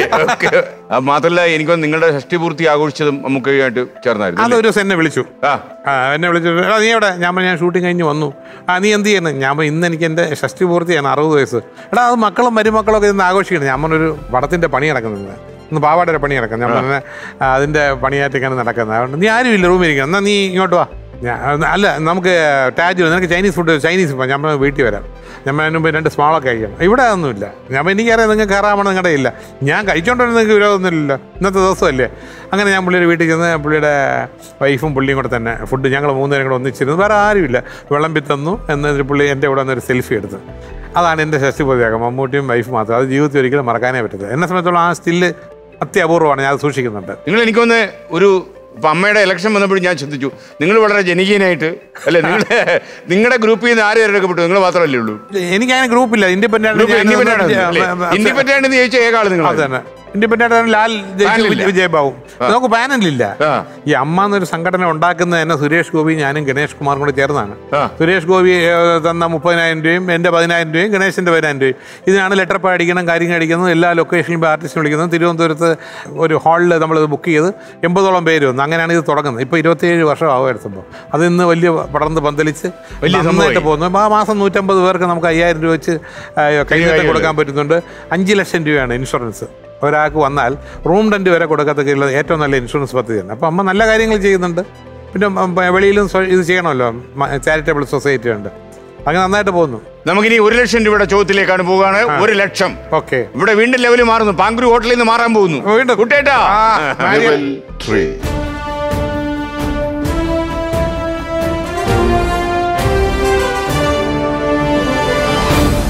പാങ്കുരു എങ്ങോട്ടാ പോയത്? അല്ല, പാങ്കുരോ രഞ്ജിത്ത് പാങ്കുരോ ഹോട്ടലെല്ലാം കഴിഞ്ഞ ശേഷം പിന്നെ ഗ്രീൻ പാർക്ക് എന്ന് പറഞ്ഞിട്ടുണ്ട്. വലിയ ഹോട്ടലാണ് സംഭവം. ഇപ്പോൾ ഹോട്ടലൊക്കെ മാറി. ഇപ്പോൾ നാട്ടിൽ വന്നാലും ആർട്ടിസ്റ്റുകളൊക്കെ താമസിക്കാനൊക്കെ ഏറ്റവും നല്ല മുന്തിയ ഹോട്ടലിൽ തന്നെയാണ് എല്ലാവരും താമസിക്കുന്നത്. വീടുകളിൽ താമസിക്കുന്നത് കുറവല്ലേ? എറണാകുളത്ത് ബേസിക്കലായിട്ട് ഒരുപാട് സിനിമ നടക്കുമ്പോൾ അവരൊക്കെ വീട്ടിൽ നിന്ന് ആണ് വരുന്നത്. ഈ നിങ്ങൾ പൊതുവെ കടമില്ലാത്തൊരു മനുഷ്യനാണോ? അതോ ഒരുപാട് ബാധ്യതകളുള്ള ആളാണോ? ഇല്ല, കട ഉണ്ടാവും, naturally house loan, bank loan അങ്ങനെയൊക്കെ അല്ലാതെ വേറെ അങ്ങനെയൊന്നും വേറെ ഒന്നുമില്ല. നമ്മൾ ആരോടും കടപ്പെട്ടിരിക്കുന്നില്ല. ഒരുപാട് പേരോട് കടപ്പെട്ടിരിക്കാം, പക്ഷെ എനിക്ക് പേടിയാണ്. അത് കരിയറിലല്ലേ? അല്ലാതെ ഞാൻ ചോദിക്കുന്നത് സാമ്പത്തികമായിട്ട് ഞാൻ പറയാം, ഞാൻ മുമ്പ് എന്താ പറയുക, സിനിമയിലൊക്കെ അങ്ങനെ അഭിനയിക്കാൻ പറ്റുന്ന ആ സമയത്ത് ഒരു ഫാൻ ഇൻസ്റ്റാൾമെൻറ്റിലെടുത്തു. 500 രൂപയാണ് മാസം. അന്ന് 500 രൂപയാണ്, ഇപ്പോൾ 200 രൂപയ്ക്ക് ഫാൻ കിട്ടും. ആ 500 രൂപയിൽ 100 രൂപ അടയ്ക്കണം 5-ാം തീയതി. പക്ഷെ 1-ാം തീയതി ആകുമ്പോൾ എനിക്ക് കൈയും കാലും അറിയില്ല. കാര്യം 5-ാം തീയതി 100 രൂപ അടയ്ക്കണം. ഇത് ഞാൻ മലയാളത്തിലെ ഒരു വലിയ ഓഡീഷൻ കടമൊക്കെ വന്ന ഒരു പ്രൊഡ്യൂസർ ഞാൻ പറഞ്ഞു ഇങ്ങനെ ഒരു സംഭവം ഉണ്ടാകും. പുള്ളി പറഞ്ഞു നിങ്ങൾക്ക് അങ്ങനെ വിഷമമില്ലേ, ഇങ്ങനൊരു ഉണ്ടെങ്കിൽ ടെൻഷൻ ഉണ്ടോ? പുള്ളി പറഞ്ഞു എനിക്ക് ടെൻഷൻ എന്ത്, രാജുന് 400 രൂപയുടെ കേസല്ലേ ഉള്ളൂ, എനിക്ക് 8-10 കോടി രൂപയാണ്, ടെൻഷൻ അടിച്ചിട്ട് കാര്യമില്ല, പാട്ട് പുല്ലെന്ന് വിചാരിക്കുന്നത്.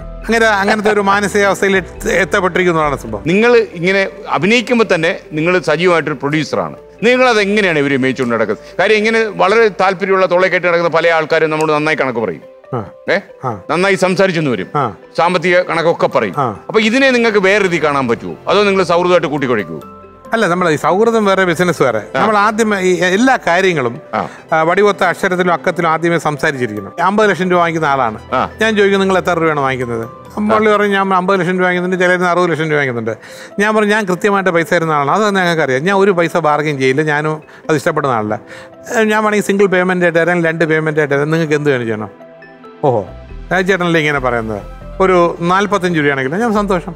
അല്ലാതെ ഞാൻ 50 ലക്ഷം രൂപ സമ്മതിച്ച് 10 രൂപ ബൗൺസ് ചെക്ക് കൊടുക്കാതിരുന്നാൽ പിന്നെ അടുത്തൊരു പടത്തിന് വിളിക്കാൻ പറ്റുമോ? ഈ പണം ഇടപാടിൽ എൻ്റെ അഭിപ്രായം ഭാര്യയും ഭർത്താവും തമ്മിലും അല്ലെങ്കിൽ അച്ഛനും മക്കളും തമ്മിലും ട്രാൻസ്പെറൻ്റ് ആയിരിക്കണം. ഒരു എന്താ പറയുക, ഒരു ഫൈനാൻഷ്യൽ ഡിസിപ്ലിൻ ഇല്ലാത്തവൻ്റെ ജീവിതം പരാജയമാണ്. അത് സിനിമയിലായാലും ജീവിതത്തിലായാലും. അതാണ് നമ്മുടെ തിയറി. ഭാര്യയുടെ 100 രൂപ കടം വാങ്ങിച്ചാലും വൈകുന്നേരം വരുമ്പോൾ ഞാൻ രാവിലെ ഞാൻ അമ്പലത്തിൽ കൊടുക്കാൻ 100 രൂപ വാങ്ങിച്ചില്ലേ, അത് കൊടുക്കണം, അതാണ് മര്യാദ. അല്ലെങ്കിൽ പിറ്റേന്ന് 100 രൂപ വയ്ക്കുമ്പോൾ ഇയാൾ സ്ഥിരം പരിപാടിയാണ്, 100 രൂപ തരികയില്ല എന്ന് പറഞ്ഞിട്ട് അവർ ഉഴപ്പും. അത് പാടില്ല. ആ റൂട്ട് കൃത്യമായിട്ട് ക്ലിയർ ആയിരിക്കും. ഭാര്യയോട് കണക്ക് പറയൂ? കണക്ക് പറയല്ല, ഇതുപോലെ കൃത്യത പറയും. വീട്ടിലൊരു കണക്കനാണോ? അല്ല, ഞാൻ കണക്ക് പുസ്തകം വീട്ടിലെങ്ങനെ? പിന്നെ ഞാൻ ലാവിഷാണ്, അവരും ലാവിഷാണ്. എന്താ വേറെ ഒന്നുമല്ല, ഈ മക്കളുടെ പേരിൽ 100 കോടി സമ്പാദിച്ചിട്ടിട്ട് മരിക്കുന്നതിനകത്ത് അർത്ഥമില്ല. അവരെ നല്ല പൊസിഷനിൽ എഡ്യൂക്കേഷൻ കൊടുക്കുക, വളർത്തുക എന്നുള്ളത്. അല്ല അവരെ പേരിൽ 100 കോടി ഇട്ടിട്ട് അവരെ ചീത്താക്കി അല്ലെങ്കിൽ അതിനായിട്ട് വളർത്തിയിട്ട് കാര്യമില്ല, ഒരു കാര്യമില്ല. അവർക്ക് നല്ല എഡ്യൂക്കേഷൻ കൊടുക്കുക, എല്ലാം ഉണ്ട്. പിന്നെ നമ്മൾ ജീവിച്ചിരിക്കും, പിന്നെ ഇത്രയും വയസ്സായി, കുറച്ച് കാലിലൂടെ ഉള്ളൂ. നല്ല ഭക്ഷണം കഴിക്കണം, വൃത്തിയായിട്ട് ഡ്രസ്സ് ചെയ്യണം, നല്ല ആൾക്കാരായിട്ട് കാണണം, നല്ല കാര്യങ്ങൾ ചെയ്യണം. അല്ല ചുമ്മാ ഒരു എന്താ പറയുക, തിരുവനന്തപുരം ഭാഷ പറഞ്ഞ തൊട്ടിച്ചാടിയായിട്ട് നടന്നിട്ട് കാര്യമില്ല. ഇനി നമുക്ക് 1 ലക്ഷം രൂപയുടെ ചോദ്യം മോണിറ്റർ പ്ലീസ്.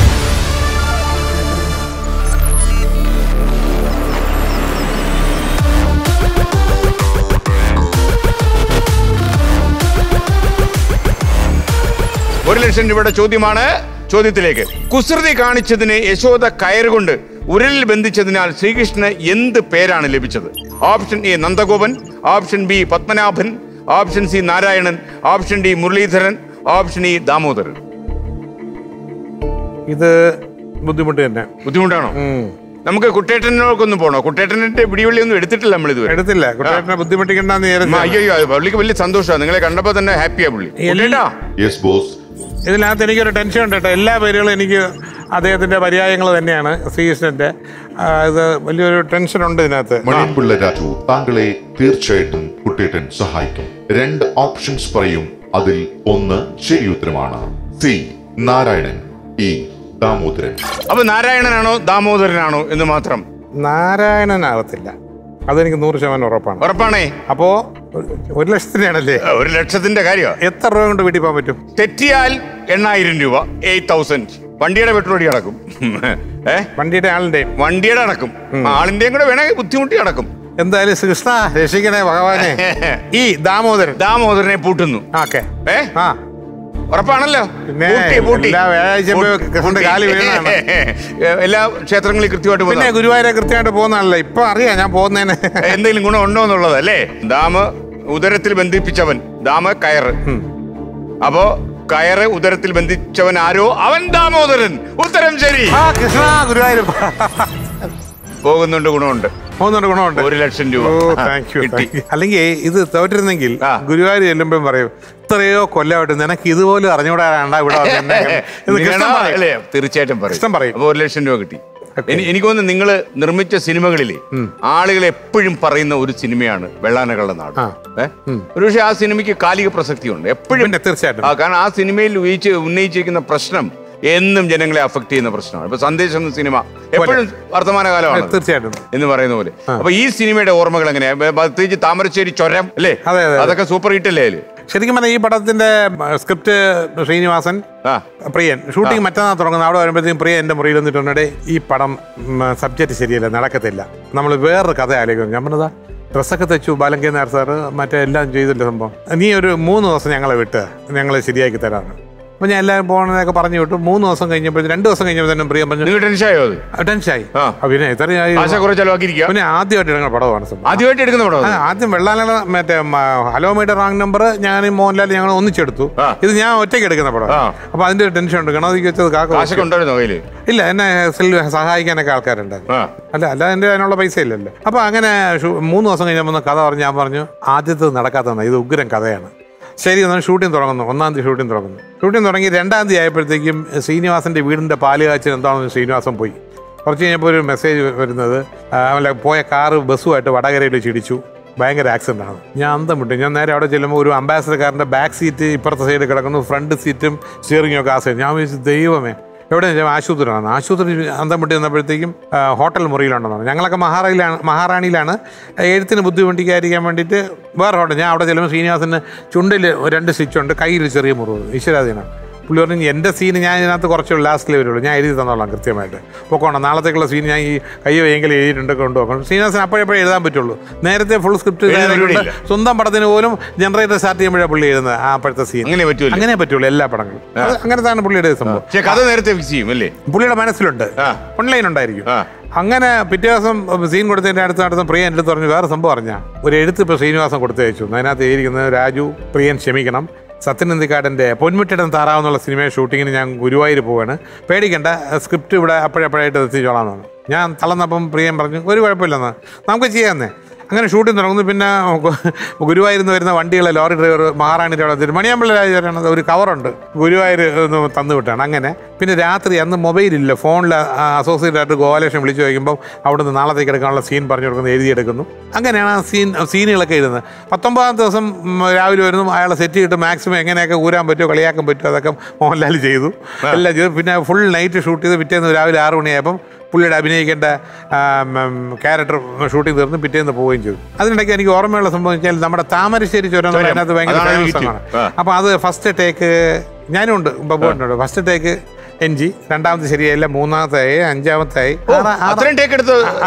ശരിയാവുന്നില്ല. അപ്പം പ്രിയം പറഞ്ഞു പപ്പു ഏട്ടാ ഇത് ഡെവലപ്പ് ചെയ്യാൻ കൊടുക്കുന്നില്ല, 400 അടിയുടെ ക്യാനാണ്, ഡെവലപ്പ് ചെയ്യുന്ന കാശ് കളയാൻ താല്പര്യമില്ല, റോഡിൽ കളഞ്ഞു.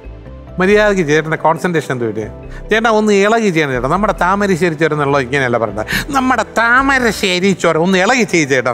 അതിൽ പപ്പുവട്ടൻ ഒരു ഭയങ്കര സംഭവമായി. ആ ടേക്കാണ് ഓക്കെ. അതാണ് ഇപ്പോൾ സിനിമയെ കാണാൻ നമ്മുടെ താമരശ്ശേരി ചുരം എന്നൊക്കെ പറഞ്ഞ് ആക്ഷൻ പ്രിയ കാണിച്ചു കൊടുത്താണ് സംഭവം. അത് സൂപ്പർ, അത് സർവകാല ഹിറ്റാണ്. സർവകാല ഹിറ്റാണ്. Thank you mister Priyadarshan.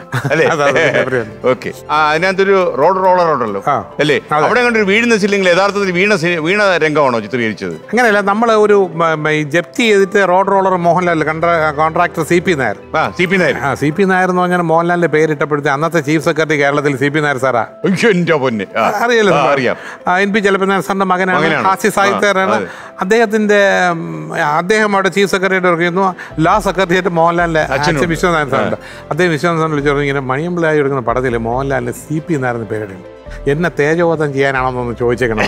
ഞാൻ പറഞ്ഞു സാർ ഒരിക്കലല്ല, പടം കാണുമ്പോൾ സാറിന് മനസ്സിലാവും നല്ലവരാണ് CP എന്ന് പറയുന്നത്. അപ്പം CP നായരായിട്ടാണ് മോഹൻലാൽ അതിനകത്ത് അഭിനയിക്കുന്നത്. അപ്പോൾ റോഡ് റോളർ മോഹൻലാൽ ജപ്തി ചെയ്യുന്നു.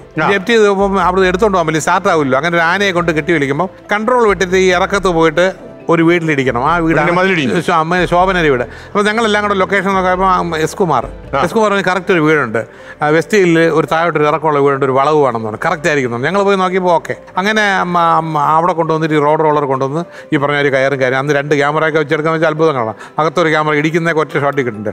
മോഹൻലാൽ ഞങ്ങൾ നമ്മുടെ ആ വീടിൻ്റെ മതിൽ ശരിക്കും ഇടിച്ചു. അത് കഴിഞ്ഞ് പോയി. പിന്നെ ഞങ്ങൾ തന്നെ ആ റോഡ് ടാർ ചെയ്യുന്ന സീനിൽ ഞങ്ങൾ തന്നെ പ്രൊഡക്ഷനിൽ തന്നെ ടാർ ചെയ്തെല്ലാം ചെയ്തു. അതിനുശേഷം ആ വീട്ടിൽ ശരിക്കും 4 ഇടി നടത്തിയിട്ടുണ്ട്. ഒരു ബസ് ഒന്നും പറഞ്ഞിട്ടുണ്ട്, ഒരിക്കൽ ഒരു എന്താ പറയുക ഒരു ഗ്യാസ് കൊണ്ടുവന്നില്ല, റോക്കറ്റ് എന്താ പറയുന്ന ലോറിയില്ലേ അത് ഇടിച്ച് മറിഞ്ഞിട്ടുണ്ട്. ഇതൊക്കെ പത്രത്തിൽ വന്നിട്ടുണ്ട്. തുടക്കം നല്ല ഐശ്വര്യമുള്ള ഇടിയാ നമ്മൾ ഇടിച്ചു. അപ്പൊ നിങ്ങൾ വീണ കാര്യം പറഞ്ഞില്ല.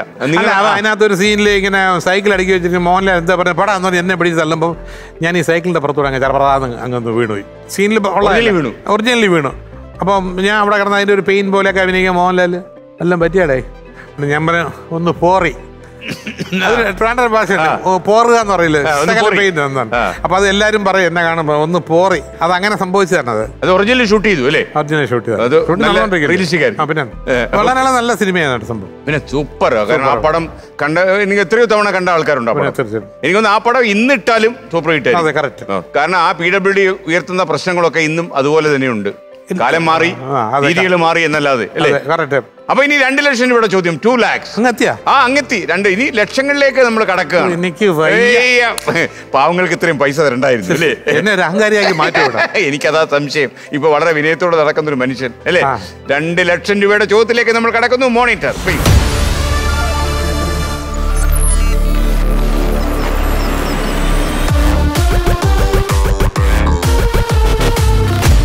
നിങ്ങൾക്ക് ഒരു ഓഡിയോ കേൾപ്പിച്ചു തരാൻ പോവാണ്. ഒന്ന് പ്ലേ ചെയ്യൂ. അമീർ ഖുസ്രു ഏത് പ്രദേശത്തെയാണ് ഈ വരികളിലൂടെ വിശേഷിപ്പിച്ചു? ഇതിന്റെ അർത്ഥം നിങ്ങൾക്ക് മനസ്സിലായല്ലോ. ഭൂമിയിൽ ഒരു സ്വർഗമുണ്ടെങ്കിൽ അതിവിടെയാണ്, അതിവിടെയാണ്, അതിവിടെയാണ് എന്നാണ് സംഭവം. അത് ഏത് പ്രദേശത്തെ കുറിച്ചാണ് ഈ വരികളിലൂടെ വിശേഷിപ്പിച്ചിരിക്കുന്നത് എന്നാണ് ചോദ്യം. 2 ലക്ഷം രൂപയുടെ ചോദ്യമാണ്. അത് ഏറ്റവും പ്രധാനം.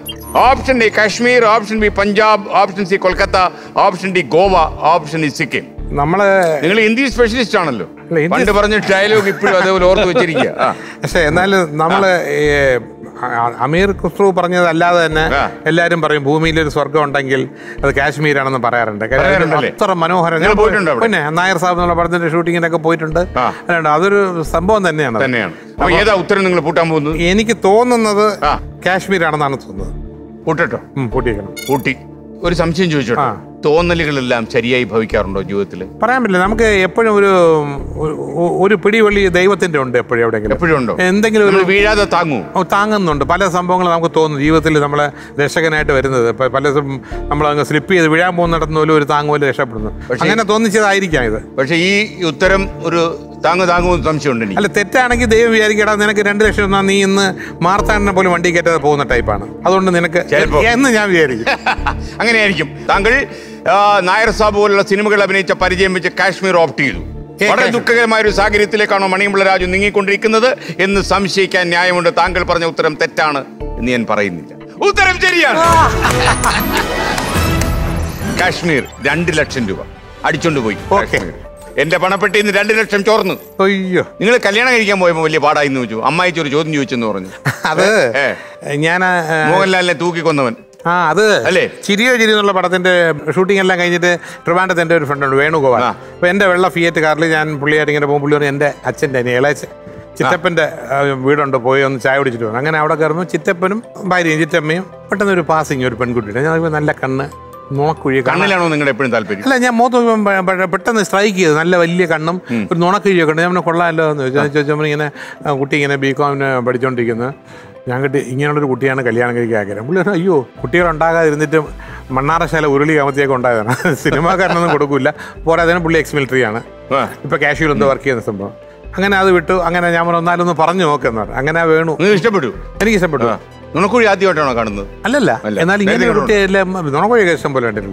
അപ്പം ആ വേണു വിളിച്ച് അവരത് പറഞ്ഞു. കുട്ടിക്ക് താല്പര്യമുണ്ട്, പക്ഷെ പാരൻസിന് വലിയ താല്പര്യമില്ല. അപ്പോഴാണ് ഈ കുട്ടിയുടെ തന്നെ ഒരു അങ്കിൾ വന്നു, കാൺപൂരിലൂടെ വർക്ക് ചെയ്യാൻ. ഞാൻ പുള്ളിയുടെ പറഞ്ഞു, പുള്ളി ഞാനൊന്ന് പറഞ്ഞു നോക്കട്ടെ. അങ്ങനെ ഏതാണ്ടൊക്കെ പറഞ്ഞ് അങ്ങ് ഓക്കെ ആയി. അപ്പോഴാണ് അവിടെ എൻ്റെ ഒരു സിനിമ ഓടുന്നുണ്ട് കൊല്ലം കുമാറിലെന്തോ, അറിയാത്ത വീഥികൾ.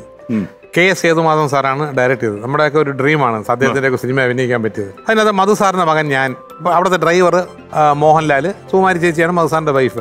തൊട്ടപ്പുറത്തെ വീട്ടിൽ സബിത ആനന്ദ് താമസിക്കുന്നത്. ഞാൻ ആ കുട്ടിയെ അറ്റാക്ക് ചെയ്യാൻ ശ്രമിക്കുന്ന സമയത്ത് മോഹൻലാൽ വരുന്നു. ഞങ്ങൾ തമ്മിലൊരു പിടിവലി നടക്കുന്നില്ലെങ്കിൽ എന്നെ പിടിച്ച് തള്ളിയത് മിസ് ചെയ്തിട്ട് ഞാൻ തള്ളി വീണിട്ട് ആ കുട്ടി മരിക്കുന്നു. ഞാനാണ് കൊന്നത്. കോടതിയിൽ കേസായി മോഹൻലാലിനെ അറസ്റ്റ് ചെയ്തുകൊണ്ടുപോയി. മോഹൻലാൽ ഏക്കുകയാണ് ഞാനാണ് കുട്ടിയെ കൊന്നതെന്ന് പറയുന്നു. മധുസാർ വിധിക്കുകയാണ്, ജഡ്ജല്ലേ, മോഹൻലാലിനെ തൂക്കിക്കൊല്ലുന്നു. അവസാനം ഞാനിങ്ങനെ വെള്ളമൊക്കെ അടിച്ച് നടക്കുന്നിട്ട് എൻ്റെ ചേട്ടൻ കൊണ്ടുവന്ന് വീട്ടിൽ വെച്ചാൽ മധുസാറിൻ്റെ കാലി വീണ് പറയുന്നത് ഞാനാണ് കൊന്നത്, മോഹൻലാലല്ല. പക്ഷെ മോഹൻലാലിനെ അച്ഛൻ തൂക്കിക്കൊന്നു, അതാണ് ഇതാണെന്ന് കരയുന്ന സംഭവമുണ്ട്. ഈ നുണക്കുഴി നല്ല കണ്ണുള്ള ഇന്ദിരയുടെ അച്ഛൻ ചാടി എണീറ്റ് ഈ അലവലാതിയാണ് ഞാൻ കല്യാണം പറഞ്ഞത്. ആ കുറ്റം ചെയ്യാത്ത മോഹൻലാലിനെ കൊന്ന് വെള്ളം അടിച്ച് നടക്കുന്ന അലവലാതിയാണ് എനിക്ക് കിട്ടിയത്. വേറെ ഒരുത്തനെ കിട്ടിയില്ല. എന്നിട്ട് പുള്ളി തിയേറ്ററിൽ നിന്ന് ഇറങ്ങിപ്പോയിട്ട് കല്യാണം നടക്കില്ലെന്ന് പറഞ്ഞു. നടക്കില്ലെന്ന് ശക്തമായിട്ട് പറഞ്ഞു. ഈ ഒരു പടം വരുത്തി വെച്ച പേരാ. സമ്മതിച്ചായിരുന്നു അല്ലേ? സമ്മതിച്ചിരുന്നു. അങ്ങനെ ബാക്കിയുള്ള കുടുംബക്കാരെയൊക്കെ ഞാൻ വളച്ച് റെഡിയാക്കി ഇങ്ങനെ പ്രഷറൈസ് ചെയ്ത് കൊണ്ടുവന്നില്ല. ഇതെങ്ങനെയും നമ്മളൊന്ന് ആഗ്രഹിച്ചാൽ നേടിയെടുക്കണമല്ല. ട്രാക്കിലെത്തിയപ്പോൾ തടുത്തു കൂട്ടി ഇത് വലിയ പരയായിപ്പോയി. പിന്നെ ഈ പറഞ്ഞ അങ്കിളെല്ലാം വീട്ടിൽ ചെന്ന് അങ്ങനെയല്ല, അയാളുടെ സിനിമയാണ്, അയാളുടെ ബാക്ക്ഗ്രൗണ്ട് നോക്കണം, അധ്വാനിയാണ്, ചുമ്മാ അലവലായിട്ട് നടക്കുന്ന ആളെന്നൊക്കെ പറഞ്ഞ് അങ്ങനെ അവരുടെ കുടുംബ പ്രഷറിലൊക്കെ വന്നിട്ട് ആണ് ആ കല്യാണം നടന്നത്. പിന്നെ അവർക്കൊക്കെ ഭയങ്കര വീട്ടിൽ. അയ്യോ, നമ്മൾ അദ്ദേഹത്തെ പ്രകോപിപ്പിക്കാൻ പാടില്ല അല്ലേ? മണിയൻപിള്ള രാജു, ഒരു കാര്യം കൂടി ചോദിക്കാനുണ്ട്. പണ്ട് അക്കരെ അക്കരെ എന്ന സിനിമയുടെ ലൊക്കേഷനിൽ നിന്ന് നിങ്ങളൊരു പാർട്ടിക്ക് പോയില്ലേ? ഈ ഒരുപാട് കാര്യങ്ങൾ അറിയാം. നാട്ടിൽ എന്തൊക്കെ വേണ്ടാത്ത കാര്യങ്ങളുണ്ടോ അതെല്ലാം മനസ്സിലാക്കി ഇപ്പൊ ചോദിച്ചാൽ വേണ്ടാത്ത കാര്യം ഞാൻ ചോദിക്കാം. അതാണോ അമേരിക്കയിൽ നമ്മൾ അക്കരെ അക്കരെ ഷൂട്ട് ചെയ്യുന്ന സമയത്ത് പ്രോഗ്രാംസ് ഉണ്ട്. വീക്കെൻഡ്സിൽ ഇപ്പോൾ ഈ ആഴ്ച ന്യൂയോർക്ക് ആണെങ്കിൽ അടുത്ത ആഴ്ച ഹൂസ്റ്റൺ, അടുത്ത ആഴ്ച ലോസ് ആഞ്ചൽസ് ഇങ്ങനെ നടക്കുന്നുണ്ട്. അങ്ങനെ കാനഡയിൽ ഷൂട്ടിങ് ഇതിന് പോയി പ്രോഗ്രാമിന്. വെള്ളിയാഴ്ചയുടെ എന്നാണല്ലോ അവിടെ ഹോളിഡേ. അങ്ങനെ പ്രോഗ്രാം ചെയ്യുമ്പോഴത്തേക്കും ഒരു എൻ്റെ കൂടെയൊക്കെ പഠിച്ചിട്ട് അവിടെ ജോലി ചെയ്യുന്ന ഒരാൾ പറഞ്ഞു, ഇവിടെ ഈ സാധാരണ നൈറ്റ് ക്ലബ്ബില്ലേ, ഇവിടെ ഡേ ക്ലബ്ബുണ്ട്, ഫുൾ നൂഡാണ്, സ്ട്രിപ്പ് ഡാൻസ് അത് ഇതൊക്കെ ഉണ്ട്. ഞാൻ അങ്ങനെ ഒരു സംഭവം ഉണ്ടോ? ഇതൊക്കെ ജീവിതത്തിൽ കാണേണ്ടല്ലോ. നിങ്ങൾക്ക് നാട്ടിലൊന്നും ഒരു തീപ്പെട്ടി പടത്തിൻ്റെ ബാക്കിൽ അടിച്ചിരിക്കുന്നില്ല, ഒന്നും കാണാൻ പറ്റില്ല. മുകേഷും ഉണ്ട് സപ്പോർട്ടിന്. അങ്ങനെ ഞങ്ങൾ അവിടെ പോയിരുന്നത് കണ്ടപ്പോൾ നമ്മൾ അന്തം വിട്ടുപോയി. അങ്ങനെ സമയം പോയി അറിഞ്ഞില്ല. 3 മണിക്കാണ് ഫ്ലൈറ്റ്. നമുക്ക് മണി 2 അങ്ങനെ ഓടി. മുകേഷ് ഉണ്ടായിരുന്നല്ലേ? മുകേഷ് പുറത്ത് പറഞ്ഞിട്ടില്ല ഇവര്. മുകേഷിനായിട്ട് സത്യം ചെയ്യിപ്പിച്ചു. ഇത് ഒരു കാരണവശാലും ആരും പറയില്ല.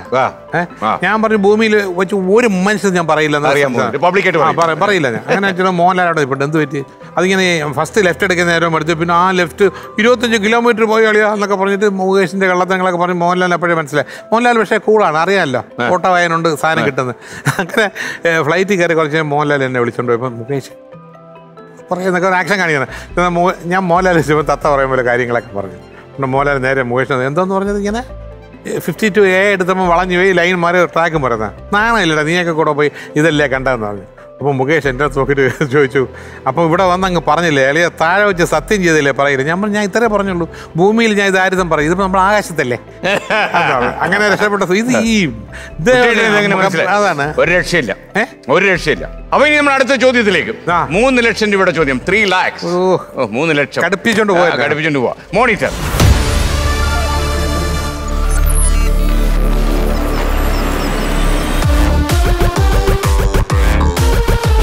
ചോദ്യം ഇതാണ്. 3 ലക്ഷം രൂപയുടെ ചോദ്യമാണ്. 300,000. പ്രഥമ ലതാ മങ്കേഷ്കർ പുരസ്കാരം ലഭിച്ച ഇന്ത്യക്കാരൻ ആരാണ്? Option A Narendra Modi, option B Pinarayi Vijayan, option C MK Stalin, option D Sonu Nigam, option E Shankar Mahadevan. തെറ്റിക്കരുത്, ആലോചിച്ച് ഉത്തരം പറയണം. ഒരു പിടിവള്ളി ബാക്കിയുണ്ട് കുട്ടേട്ടൻ്റെ. തെറ്റിയാൽ 20,000 രൂപ കൊണ്ട് തിരുവനന്തപുരത്തേക്ക്. അപ്പോ കുട്ടേട്ടാ എന്തോ ആളുണ്ടാ? തീർച്ചയായിട്ടുമുണ്ട്. ഞാൻ ആലോചിക്കുകയായിരുന്നു ഏതൊക്കെ ഉത്തരം പറഞ്ഞു തരണമെന്ന്. 3 ഓപ്ഷൻസ് പറയും, അതിൽ 1 ശരി ഉത്തരമാണ്. A Narendra Modi, B Pinarayi Vijayan, C MK Stalin. നമ്മുടെ പേപ്പറിൽ ഇതുവരെ വായിച്ചിട്ടില്ല. പിണറായി വിജയനല്ല, MK സ്റ്റാലിനും ഇല്ല. പിന്നെ ഇതിനകത്ത് അർഹത വെച്ചും കാലങ്ങൾ വെച്ചിട്ടും എക്സ്പീരിയൻസ് വെച്ചിട്ടും അർഹത കൊണ്ടും എനിക്ക് തോന്നുന്നത്, എൻ്റെ ഈ ചെറിയ ബുദ്ധി തോന്നുന്നത് നരേന്ദ്രമോദിയാണെന്ന് തോന്നുന്നു. 3 ലക്ഷമാണ്. പൂട്ടട്ടോ? അത്യാവശ്യം നരേന്ദ്രമോദിയെ കാണുമ്പോൾ എനിക്ക് പറയാനില്ല. അങ്ങനെ പേര് പറഞ്ഞ ഞാൻ വിളയിലായിപ്പോയി. ഞാൻ വിളയിലായിപ്പോയി അങ്ങനെ പേര് പറഞ്ഞത് പറയാനില്ല. ഓക്കെ, തീർച്ചയായിട്ടും. അപ്പൊ പൂട്ടാമല്ലോ നമുക്ക്. പൂട്ടാം. Option A risk എടുക്കാണ്. ഇത് ഭയങ്കര വലിയ റിസ്ക് ആണ്. നിങ്ങൾ വലിയ റിസ്ക് എടുക്കുന്ന ആളാണോ സിനിമയിലൊക്കെ? റിസ്ക് എടുക്കണം. Risk is money. Risk tension ഉണ്ടാക്കും നിങ്ങൾക്ക്? അതിന് ടെൻഷൻ കാര്യം നമ്മൾ ഫേസ് ചെയ്യല്ലേ. ഷൂട്ടിംഗ് തുടങ്ങുന്നത് തലേ ദിവസം ഉറങ്ങൂ പ്രൊഡ്യൂസർ? അല്ല, എല്ലാ ദിവസവും സന്തോഷമായിട്ടോ. എനിക്ക് ഭയങ്കര ഒരു പാഷനാണ്, ഭയങ്കര പാഷൻ. അല്ലല്ല, ഞാൻ രാത്രി ഞാൻ പറഞ്ഞ ഒരു 10 മണിക്ക് കടന്ന 5 മണിക്ക് എണീക്കും. പക്ഷെ ഉച്ചയ്ക്ക് എന്തായാലും ശരി ഊണ് കഴിഞ്ഞാൽ 1 മണിക്കൂർ ഉറങ്ങി. അതൊന്നും കിട്ടിയില്ലെങ്കിൽ ഒരു സ്റ്റേ കമ്പിയിലെങ്കിലും ചാരി ചെയ്യുന്നെങ്കിലും 1 മണിക്കൂർ ഞാൻ ഉറങ്ങും. അത് വേണം, അത്ര പകലൊരു അങ്ങനെയാണ്. അപ്പോ ഓപ്ഷൻ എ നരേന്ദ്രമോദി എന്നുള്ള ഉത്തരം ഞാൻ പൂട്ടുന്നു. 3 ലക്ഷത്തിന്റെ ചോദ്യമായിരുന്നു, വെറുതെ കൊണ്ട് കളഞ്ഞു സംശയം. അല്ല, ഞാൻ സന്തോഷമുള്ള കാര്യം എന്താ പറയാ, ഒന്ന് എനിക്ക് ഇതിനകത്ത് ഇൻവെസ്റ്റ്മെന്റ് ഇല്ല. 2 ഇത്തരം സമയം നമ്മൾ സംസാരിച്ചതിന് എന്റെ മുതല്. അതാണ് പ്രധാനമെങ്കിൽ ആ പണം പോയി എന്ന് വിശ്വസിക്കാൻ സമയമായിട്ടില്ല. ഉത്തരം ശരിയാണ്. അത് ഭയങ്കര സംഭവം കേട്ടോ. 3 ലക്ഷം രൂപ. പക്ഷെ ഒരു കാര്യം കാണാം, ഇത് ഞാൻ ഇവിടെ അല്ല താങ്ക്സ് പറയുന്നത്. കുട്ടേട്ടനാ എന്താ പറയാ, എന്നെ സംബന്ധിച്ച് ഞാൻ ഈ സംഗീതം അത് ഇതൊക്കെ വെച്ച് പറഞ്ഞു പോയേനെ. അപ്പൊ ഈ മാറ്റി തന്നതിനകത്ത് ശങ്കർ മഹാദേവന്റെ പേര് 3 കറക്റ്റ് എത്തുണ്ടെങ്കിൽ ഞാൻ ചിലപ്പോൾ അത് പറഞ്ഞു പോയേനെ. അതെ, ഞാനായാലും അതേ പറയും. ഞാനിപ്പോ നിങ്ങളുടെ ആ സ്ഥാനത്ത് നിന്നാലും കാര്യം ശങ്കർ മഹാദേവന്റെ ജീനിയസ് അതാണ് കറക്റ്റ്. മണിയൻപിള്ള രാജു പറയൂ കൂട്ടേട്ടാ. അതാണ് ഞാൻ പറഞ്ഞത്, ഞാൻ തീർച്ചയായിട്ടും സഹായിക്കാമെന്ന്. അയ്യോ, അത് അടുത്ത സിനിമ പ്രൊഡ്യൂസ് ചെയ്യുമ്പോൾ എനിക്കൊരു വേഷം തരണം. തീർച്ചയായിട്ടും തരാം. ഒരു വേഷത്തിൽ ഇടേണ്ടി വരും. ഇത് ചുവന്നോണ്ട് പോണെങ്കിൽ ഇത്തിരി പാടാ. ഇത് എല്ലാം കൂടെ ഊരിയെടുത്ത് ലോറിയിൽ ഇടേണ്ടി വരും. അവിടെ ചെന്ന് പാട്ട് അങ്ങോട്ടോ മാറി ഒരു പീസ് അധികം വന്നാ പോയി. അയ്യോ, ഒരു ബട്ടൺ മാറിയാൽ തന്നെ അങ്ങനെ എന്നെ വിട്ടുകൊടുത്തത് അങ്ങനെ വിട്ടുകൊടുക്കില്ല. ഏറ്റവും സന്തോഷമുള്ള ഒരു കാര്യം, നിങ്ങളോട് കുറെ നേരം സംസാരിക്കാൻ പറ്റി ഈ പണത്തിനൊക്കെ അപ്പുറം. നിങ്ങളുടെ കുറെ അനുഭവങ്ങളൊക്കെ ഉണ്ടല്ലോ. അപ്പൊ നിങ്ങൾക്ക് തിക്കുറിച്ചേട്ടനുമായിട്ടുള്ള അടുപ്പം എങ്ങനെയായിരുന്നു? ഞാൻ നോക്കി നിങ്ങൾ ഏറ്റവും നന്നായിട്ട് അനുകരിക്കുന്നത് തിക്കുറിച്ചേട്ടനാണെന്ന് ഞാൻ മനസ്സിലാക്കിയിട്ടുണ്ട്. അല്ല, ഈ തിക്കുറിച്ചേട്ടനെ പോലെ ഒരാളെ ഞാൻ ജീവിതത്തിൽ കണ്ട. ഒന്നത് മഹാപണ്ഡിതൻ. നിമിഷ നേരം കൊണ്ട് കവിത എഴുതാനും പഴയ സംസ്കൃത എല്ലാം പുള്ളിക്ക് കാണാതെ അറിയാം, എല്ലാം ഉണ്ട്. പുള്ളി ഒരിക്കൽ എന്തോ ഒരു കവിത എഴുതിയാൽ അത് ദുഷിച്ച രക്തം എന്തോ ഒരു സെന്റൻസ് എഴുതി, അത് കറക്റ്റ് ആയിരുന്നു. സത്യമാസ്റ്റർ കുറിച്ച് പറയുമ്പോൾ സത്യമാസ്റ്റർക്ക് അന്ന് ബ്ലഡ് ക്യാൻസർ ആയിരുന്നു. അങ്ങനെ പുള്ളി ഓരോരുത്തർക്കും എഴുതി. അപ്പൊ ഞാൻ പറഞ്ഞു, എന്നെ കുറിച്ചൊരു കവിത എഴുതുമെന്ന് ചോദിച്ചു. നല്ല കൈയക്ഷരമാണ്, ഒരു കടലാസ് എടുത്തിട്ട് എഴുതി തന്നു. എന്നെപ്പോലും യുക്തിപരമായി തോൽപ്പിക്കാൻ കെൽപ്പഴും നിന്നെ കണ്ടപ്പോൾ മനസ്സിൽ സ്നേഹവും വാത്സ്യവും ഉളവായി. കാരണം എനിക്ക് അറിഞ്ഞോട് എൻ്റെ രാജു, നിനക്ക് എന്നെന്നും സർവേശ്വരനേകിടും സർവ്വ ഐശ്വര്യങ്ങളും പ്രതാപങ്ങളും. ആ സെന്റൻസിൽ ഒരു കോടി കിട്ടാൻ അടിച്ചാൽ സാധ്യതയുണ്ട്. അല്ലെ, മാത്രമല്ല ഈ ഇദ്ദേഹത്തിന്റെ പാട്ടിലും കവിതയിലും ഒക്കെ തന്നെ ചില പ്രത്യേകതയുള്ള ഒരു ദിവസം എന്നോട് പറഞ്ഞു. അപ്പോൾ അത് തീർച്ചയായിട്ടും അവസാന കാലത്താണ് പറയുന്നത്. എന്നോട് പറഞ്ഞു, തിരുവനന്തപുരം BJT ഹാളിൽ ആധുനിക കവികളുടെ ഒരു സമ്മേളനം ഉണ്ടായിരുന്നു. ഞാനും ഉണ്ടായിരുന്നു അവിടെ. തീർച്ചയായിട്ടും ഉണ്ടായിരുന്നു. തീർച്ചയായിട്ടും പറഞ്ഞു, ഇവന്റെയൊക്കെ ധാരണ എനിക്ക് ആധുനികതയൊന്നും കാണത്തത്. ഞാൻ അവിടെ പോയി 2 വരി തട്ടി, അപ്പൊ തന്നെ അവർ അപ്സെറ്റായി. ചിലവനൊക്കെ ജനാല വഴി പുറത്തു പോയി എന്ന് പറഞ്ഞു അദ്ദേഹത്തിന്റെ കവിത കേട്ട്. അപ്പൊ അത് നമുക്ക് ഇവിടെ പറയാൻ പറ്റത്തില്ല ആ കവിത, പക്ഷെ ആ കവിത സൂപ്പർ കവിതയാ. ഒരാധുനികനും അതുപോലെ ചിന്തിക്കത്തില്ല. ഞാൻ പുള്ളി ഭയങ്കര ജീനിയസ് മാത്രമല്ല, പുള്ളി ഇടപെടുന്നില്ലേ. പുതിയതായിട്ടൊരു പയ്യൻ ഒരു 14 വയസ്സുകാരൻ വന്നാലും പുള്ളി കമ്പനിയാണ്. എല്ലാവരും അക്കൗണ്ടൻസത്തെ ഒരു പടി എന്ന് പറയില്ലേ, ചിലർ എല്ലാവരുമായിട്ടും ഈസി ആയിട്ട് എഴുതി ചേരുന്നല്ല, അങ്ങനത്തെ ഒരാളായിരുന്നു സംഭവം. പിന്നെ ഈ പറഞ്ഞൊരു പലരുടെയും പേര് ഇടുന്നത് ഒരുപാട് പേര് ഉൾപ്പെടെ അല്ലേ. ഏറ്റവും അവസാനം പുള്ളി ഇട്ടത് എൻ്റെ മോനാണ്. ഞാൻ കുഞ്ഞ് ജനിച്ച് കുറച്ച് ദിവസം ഞാൻ ഒരു പേരിടണം, നീ നാളെ വാ എന്ന് പറയും. പിന്നെ എൻ്റെ അടുത്ത് പറയുമ്പോൾ ഞാൻ ഇന്നലെ കുറേ പേരുകൾ നോക്കി. ദൈവത്തിൻ്റെ പര്യായം നിർമ്മലൻ നിരഞ്ജനൻ നിഷ്കാമൻ, അതിൽ ദൈവത്തിൻ്റെ പേരാണ് നിരഞ്ജൻ. അതാണ് ആ പേരിട്ടത്. അതപ്പം പുള്ളി അവസാന കാലമായി. തീർച്ചയായിട്ടും. അപ്പൊ നമ്മൾ തീർച്ചയായിട്ടും ഓർക്കുന്നു ഈ അവസരം അല്ലേ. പണ്ഡിതൻ ഒരു ജീനിയസ് ആയിരുന്നു തീർച്ചയായിട്ടും. ഓക്കെ, കാരണം ഇവരെയൊക്കെ നമ്മൾ ഞാൻ ചിലപ്പോഴേക്കും ആലോചിക്കും, ഇപ്പൊ നിങ്ങളെ തന്നെ ഒരു 10 മണിക്കൂർ ഷൂട്ട് ചെയ്ത് വയ്ക്കണം. കാരണം നിങ്ങളൊരു ഓൾറൗണ്ടറാണ്. നിങ്ങൾ ഒരു സ്ഥലത്ത് മാത്രമല്ല കേന്ദ്രീകരിച്ചിട്ടുള്ളത് എന്ന് പറയുന്ന പോലെ ഈ തെക്കുറിച്ചേട്ടനും ഈ സുമാർ അഴീക്കോട്, ONV സാറ്, ഇവരൊക്കെ എന്ന് പറഞ്ഞാൽ പല മേഖലകളിലും ഇവരുടെ പ്രതിഭ തെളിയിച്ചിട്ടുണ്ട്.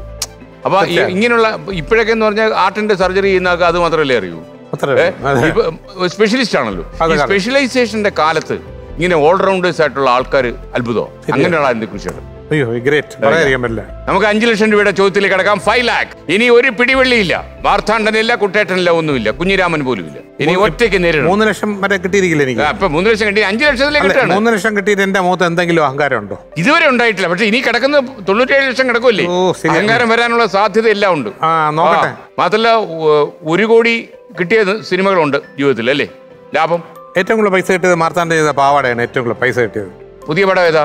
പുതിയ പടം എല്ലാം റെഡിയായി വന്നിരിക്കുകയാണ്. ഈ പ്രൊഡ്യൂസർ ഇവിടുന്നാണെന്ന് വിശ്വസിക്കുന്നു. അല്ല, ഞാനൊരു സ്ക്രിപ്റ്റ് ചോദിച്ചിട്ടുണ്ട്.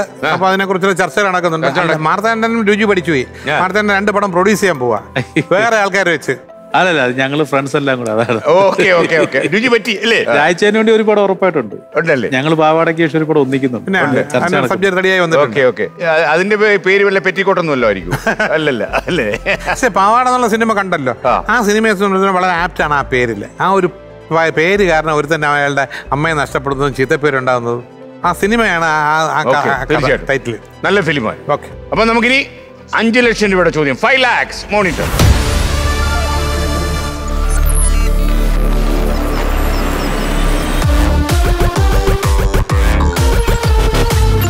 കളിയിൽ അടിസ്ഥാനപ്പെടുത്തിയ ഒരു ചോദ്യമാണ്. ക്രിക്കറ്റിൽ തേർഡ് അമ്പയറുടെ തീരുമാനത്തിലൂടെ വിക്കറ്റ് നഷ്ടമായ ആദ്യ ബാറ്റ്സ്മാൻ ആരാണ്? Option A Sourav Ganguly, option B Kapil Dev, option C Anil Kumble, option D Sachin Tendulkar, option E Ajay Jadeja. എല്ലാ പിടിവള്ളിയും പോയി കിടക്കല്ലേ? എല്ലാം പിടിവള്ളിയും പോയി. 5 ലക്ഷം രൂപയുടെ ചോദ്യം. തെറ്റിയാൽ 30,000 രൂപ. ശരി ഉത്തരം പറഞ്ഞാൽ 5 ലക്ഷം, പിന്മാറിയാൽ 1.5 ലക്ഷം. നമ്പറല്ലേ, ഓവർ കോൺഫിഡൻസ് പാടില്ല. എന്നെ സംബന്ധിച്ചോളം ഇവർ 5 പേരെയും കറക്റ്റായിട്ട് എനിക്ക് തോന്നുന്നുണ്ട്. ഒരു ഗോംഗ്ലിക്ക് അങ്ങനെ സംഭവിച്ചിരിക്കാം. തേർഡ് എംപയർ വെച്ചിട്ട് എത്രയോ പേര് ഔട്ടായിട്ടുണ്ട് സംഭവങ്ങൾ. നമ്മളെല്ലാം നോക്കിയിരിക്കില്ലേ സ്ക്രീനിൽ ഔട്ട് ഇന്ന് കാണാൻ വേണ്ടിയിട്ട്. അങ്ങനെ ഒരുപാട് കണ്ടിട്ടുണ്ട്. അതുകൊണ്ട് ഇതിന് സംശയമുണ്ട്, കറക്റ്റായിട്ട് ഉത്തരം പിടിക്കാൻ പറ്റുന്നില്ല. അപ്പൊ എന്ത് തീരുമാനിക്കും? ഞാൻ പോവാം, മതി. അല്ല എന്തിനും 3 ലക്ഷം കൊണ്ട് പോകാന്നുള്ളതാ. 1.5 ലക്ഷം. ഇപ്പൊ നിങ്ങൾ പിന്മാറിയാൽ 1.5 ലക്ഷമാണ്. മതി, 1.5 ലക്ഷം രൂപ മതി. ഞാൻ മനസ്സിൽ അങ്ങ് കണക്ക് കൂട്ടും. 1.5 ലക്ഷം രൂപ ഞാൻ മാർത്താണ്ടിന് കൊടുത്തു. 1.5 എനിക്കുള്ളത് കൊണ്ട് പോകും. മാർത്താണ്ടിനെ അടുത്ത ബസ് സ്റ്റാൻഡിൽ ഞാൻ ഇറക്കി വിടുകയും ചെയ്യും. മാർത്താണ്ടിന് സന്തോഷമായിട്ട് കഴിയാം, സുഖമായിട്ട് രാത്രി ഉറങ്ങാം. 1.5 ലക്ഷം കിട്ടിയല്ലേ അല്ലേ? മനസ്സിൽ ആലോചിച്ചോട്ട് അല്ലേ? അല്ലെ, ഈ സംവിധായകന് പൈസ കൊടുത്തപ്പോഴും ഇങ്ങനെയാണോ? നീ മനസ്സിൽ ആലോചിച്ചോട്ടല്ലേ? ഇത് അന്ന് കാശ് കൊടുത്തു. പുള്ളി ഞാൻ പറഞ്ഞു 1 കോടി കിട്ടണമെങ്കിൽ ഇത്ര കൊടുക്കാന്ന് പറയും. അതെ, ഇതിന് എഗ്രിമെന്റ് ഇല്ല. ഇല്ല, ഞങ്ങൾ ഒന്നും ആയിട്ടില്ല. ഓക്കെ, അപ്പോ മിസ്റ്റർ മണിമുള്ള രാജു, നിങ്ങൾ ഈ മത്സരത്തിൽ നിന്ന് തന്ത്രപൂർവ്വം പിന്മാറുന്നു. അപ്പൊ 1.5 ലക്ഷം രൂപ പോക്കറ്റിലുണ്ട്. ഇനി ഒരു ഉത്തരം പറഞ്ഞോളൂ, ഒരു പൈസയും പോകില്ല. എനിക്ക് അങ്ങനെ ഒരു ധൃതിയൊക്കെ ഉള്ള ആള് സൗരവ് ഗാംഗുലിയെ സംശയമുണ്ട്. പറയാൻ നിർബന്ധിച്ചിട്ട് ഞാൻ ചിലപ്പോൾ അത് പറഞ്ഞു പോകാൻ ചിലപ്പോൾ തെറ്റായി. പക്ഷെ അതാണ് സൗരവ് ഗാംഗുലിയാണ് കുറച്ച് പറഞ്ഞെങ്കിൽ ആ പൈസ പോയി കിട്ടിയത്. എന്തറിയാം, അയാൾ കുറച്ച് അഗ്രസീവ് ആയതുകൊണ്ട് ആവശ്യമില്ലാത്ത റണ്ണ. അത് ശരിക്കും ഇത് ഓപ്ഷൻ ഡി ആണ് ശരി ഉത്തരം. സച്ചിൻ ടെണ്ടുൽക്കർ. ആരും പറയില്ല. അതായത് ഇന്ത്യ സൗത്ത് ആഫ്രിക്ക സീരീസിലാണ് ഈ സംഭവം. 1992. ഓക്കെ, അപ്പൊ എന്തായാലും ദൈവം. ഈ ഒരു കാര്യം കൂടെ, നിങ്ങളുടെ ഒരു രീതി എങ്ങനെ? ഞാൻ അത് ചോദിക്കാൻ മറന്നുപോയി. അതായത് വരുന്ന വേഷങ്ങളെല്ലാം ചെയ്യുമോ അതോ എനിക്ക് ചെയ്യണമെന്ന് തോന്നുന്ന വേഷങ്ങൾ ചെയ്യുമോ, അങ്ങനെയാണോ? അല്ല, ഇപ്പൊ ഞാൻ പറഞ്ഞു 400 സിനിമയായി, 47 സിനിമ അഭിനയിച്ചു കഴിഞ്ഞു. ഈ പറഞ്ഞ ഒരു 47ാമത്തെ വർഷമാണ് എൻ്റെ സിനിമ വരുമ്പോൾ. അപ്പൊ ഈ വന്ന് എൻ്റെ അടുത്ത് കഥ പറയുമ്പോഴത്തേക്കും ഇങ്ങനെ വേഷമാണ്, ചെറിയ വേഷമാണ് ഞാൻ ചെയ്യും. പക്ഷെ അതൊരു യൂസ്ലെസ് വേഷമാണ്, ഒന്നും കൊള്ളൂല്ല, ഒരു പ്രയോജനവും ഇല്ല. അഭിനയിച്ചാലും സാമ്പത്തികം പറയാനില്ല, സിനിമയ്ക്കും പറയാനില്ല, ഒന്നുമില്ല, അത് വിടും.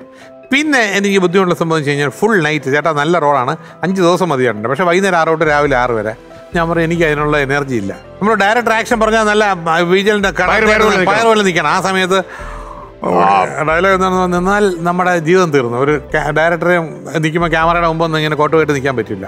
അപ്പോൾ ഞാൻ നേരത്തെ ഉറങ്ങുന്ന ആളാണ് 10 മണി. അതുകൊണ്ട് ഞാൻ പറയാം അങ്ങനെയുള്ള വേഷം എനിക്ക് അമൽ നീരജൊക്കെ എന്നെ വിളിച്ചാണ് ഉഗ്രം വേഷം. ഞാൻ എനിക്ക് പഴയ കാലത്തൊക്കെ ഒരുപാട് നമ്മുടെ ടേക്ക് ഔട്ട് ടൈമിലൊക്കെ ഇതുപോലെയൊക്കെ ഉറക്കൊഴിഞ്ഞ് അഭിനയിച്ച പടങ്ങൾക്ക് പൈസ കിട്ടാതെയൊക്കെ അഭിനയിച്ചിട്ടുണ്ട്. പക്ഷെ അന്ന് അത് ആവശ്യമായിരുന്നു. ഇന്നത് ആവശ്യമില്ല എന്നുള്ളതല്ല. ഞാൻ അങ്ങനെയുള്ള പടങ്ങൾ പോയി ചെന്ന് സെറ്റ് ചീത്ത പേര് വാങ്ങിക്കില്ല. പോകാതെ നേരത്തെ പൊതിച്ചിടന്ന് ഉറങ്ങാമല്ലോ. അങ്ങനെ നിങ്ങൾ ഉഴപ്പിയ സിനിമയിലെ ഏറ്റവും സൂപ്പർ ഹിറ്റായി പിന്നീട് ആ സിനിമ കണ്ടപ്പോൾ വേദന തോന്നിയ സിനിമ ഏതാ? അല്ല, അങ്ങനെ തോന്നിയില്ല. എനിക്ക് തോന്നിയത് അങ്ങനെ അറിയാം, ദേവാസുരത്തിൽ നിന്ന് രക്ഷപ്പെട്ടില്ലേ? ദേവാസുരം നല്ല പടമാണല്ലോ, അല്ലാത്ത വേസുര. അല്ല, എനിക്ക് അങ്ങനെ തോന്നിയിട്ടില്ല. ഞാൻ ചില പടം കാണുമ്പോൾ ആലോചിക്കും എന്നെ അല്ലല്ല അതല്ല. ഇപ്പം വരയെന്നുള്ള സിനിമ ഇപ്പം ഇറങ്ങി, അതിനകത്ത് നെഗറ്റീവ് ക്യാരക്ടറാണ്. ഞാനൊരു എന്താ പറയുക കൈക്കാരൻ എന്ന് പറയില്ല പള്ളിയിലെ ആ വേഷമാണ്. അതിൻ്റെ പ്രൊഡ്യൂസർ ഡയറക്ടർ വന്നപ്പോൾ അവരത് പറഞ്ഞത് ത്രൂ ഔട്ടുള്ള ഒരു നെഗറ്റീവ് റോളാണ്, ഉഗ്രൻ റോളാണ്, കൊള്ളാന്നുള്ള വേറൊരു ആക്ഷൻ ആയിട്ടൂടെ ചോദിച്ചു. അപ്പോൾ അവർ പറഞ്ഞാൽ വേറെ ആരും ഇങ്ങനെ പറയത്തില്ല, ഞങ്ങളുടെ മനസ്സ് നിങ്ങളാണ്. ഞാൻ അതിനകത്ത് ലിമിറ്റേഷൻസ് ഉണ്ട്, ഇതൊക്കെയാണെന്നില്ല, ഞങ്ങൾക്ക് വേണ്ടത് ഇങ്ങനെ ഒരാളാണ് ആ റോളിന്. അങ്ങനെ വരയൻ പടം എടുത്ത് ആ റോള് നന്നായിരുന്നപ്പം എൻ്റെ വൈഫിനെ കണ്ടപ്പോൾ അതിൻ്റെ ഡയറക്ടറും പ്രൊഡ്യൂസറും പറഞ്ഞു ഞങ്ങളുടെ അടുത്ത് ഇങ്ങോട്ട് വഴക്ക് പറഞ്ഞ ആളാണ്, ഇത് കൊള്ളാന്നുള്ള നല്ല ആക്ടറെ കൊണ്ട് ചെയ്യേണ്ട വേഷം എന്നെ കൊണ്ട് റിസ്ക് എടുക്കണമെന്ന് ചോദിച്ചാലാണ്. അത് ഞാൻ പറയും. ഞാൻ പടം എടുക്കണം എന്ന് പറഞ്ഞിട്ട് ഞാൻ അതിനകത്തൊരു വലിയ വേഷത്തിന് കയറി പിടിക്കത്തില്ല. ഞാൻ പടം എടുക്കണം എന്ന് പറഞ്ഞിട്ട് എൻ്റെ തല വലുതായിട്ട് ഞാൻ 68 പോസ്റ്ററിൽ അടിക്കില്ല. അതിൽ അർഹമായിരിക്കുന്ന ഹീറോയിനും മാത്രം അത് മതി. അല്ലാതെ പണ്ടൊക്കെ പാസ്പോർട്ട് സൈസിൽ കൊമഡിയന്മാരെയൊക്കെ വരുമായിരുന്നു. ഇപ്പൊ അങ്ങനത്തെ ഒരു സ്റ്റൈലേ ഇല്ല. അതാണ്. അപ്പൊ എന്തായാലും വളരെ സന്തോഷം നിങ്ങളോട് സംസാരിക്കാൻ പറ്റിയതിൽ. വളരെ ജെന്യൂൻ ആയിട്ടുള്ള ചില അഭിപ്രായങ്ങൾ കേട്ടു. അതൊരു അനുഭവമായിരുന്നു, real experience with മണിമുള്ള Raju. Thank you. വളരെ സന്തോഷം. നിങ്ങളുടെ ഈ ബ്ലെൻഡായിട്ട് അഭിപ്രായങ്ങൾ പറയുന്ന രീതി, ഹ്യൂമറസ് ആയിട്ട് സംസാരിക്കുന്ന രീതി, അത് അതുപോലെ ശക്തി തുടരട്ടെ. Thank you. നല്ല മത്സരമായിരുന്നു. മത്സരം നന്നായിരുന്നു. നിങ്ങൾ എനിക്കതേ ഉള്ളൂ. നിങ്ങള് കിടുക്കൻ മറുപടിയാണ് പറഞ്ഞത്. പലതും നല്ല റിപ്ലൈസ് ആയിരുന്നു. പുതിയ പടം ഹിറ്റ് ആയിക്കോട്ടെ. Thank you. പിന്നെ അദ്ദേഹത്തിന്റെ കൂടെയുള്ള പടം അത് നടക്കട്ടെ. നിങ്ങൾ മാത്രം നിർമ്മിച്ച് സൂഹിക്കരുത്, അദ്ദേഹം സൂഹിക്കണം. നല്ല സബ്ജക്ട് വന്നപ്പോ എന്നെ ഒതുക്കിയിട്ട് വേറെ രണ്ടുപേരായിട്ട് ചേർന്ന് എടുക്കാൻ പോകാൻ പാടില്ല. അത് മാത്രമേ നമുക്ക് പറയാറുള്ളൂ അല്ലേ? Okay, thank you. അപ്പൊ കുട്ടിയേട്ടാ ഇനി താഴോട്ട് ലെവൽ 1.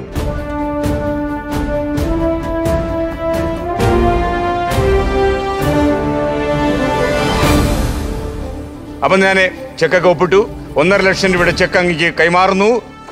വളരെ സന്തോഷം. ഇവിടോട്ട് വന്നാൽ നമുക്ക് കുറച്ചുകൂടെ ഹാപ്പി ആയിട്ട്. ഇത് അങ്ങ് ഇതിൽ പങ്കെടുത്തു എന്നുള്ളത് ഞങ്ങളുടെ വാത്സല്യത്തിന്റെ സർട്ടിഫിക്കറ്റ്. അങ്ങ് ഇത് ലാമിനേറ്റ് ചെയ്ത് വീട്ടിൽ സൂക്ഷിക്കണം, ഓർമ്മയ്ക്ക്. ഓക്കെ, ഇതിൽ പങ്കെടുത്തു എന്നുള്ളത്. അപ്പൊ ഫ്ലവേഴ്സ് ഒരു കോടി. അപ്പൊ വളരെ സന്തോഷം. താങ്കൾ ഒരു പ്രത്യേക തരം ജീവിയാണ്. വളരെ സന്തോഷം. Thank you. ശ്രീനിവാസൻ എനിക്ക് പറഞ്ഞിട്ടുണ്ട്, ഇത് പോയി കഴിഞ്ഞാൽ ഇങ്ങനെ ഒരു പീസിനെ കിട്ടാൻ പാടാണ്, വലിയ പാടാതല്ലേ? അപ്പോ തിരുവനന്തപുരത്തേക്ക്. ഓ, താങ്ക് യു. Thank you.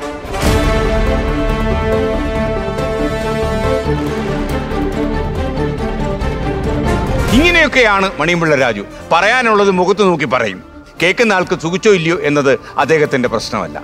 മറ്റൊരു മത്സരാർത്ഥിയുമായി ഇനി നാളെ രാത്രി 9 മണിക്ക്. Good bye.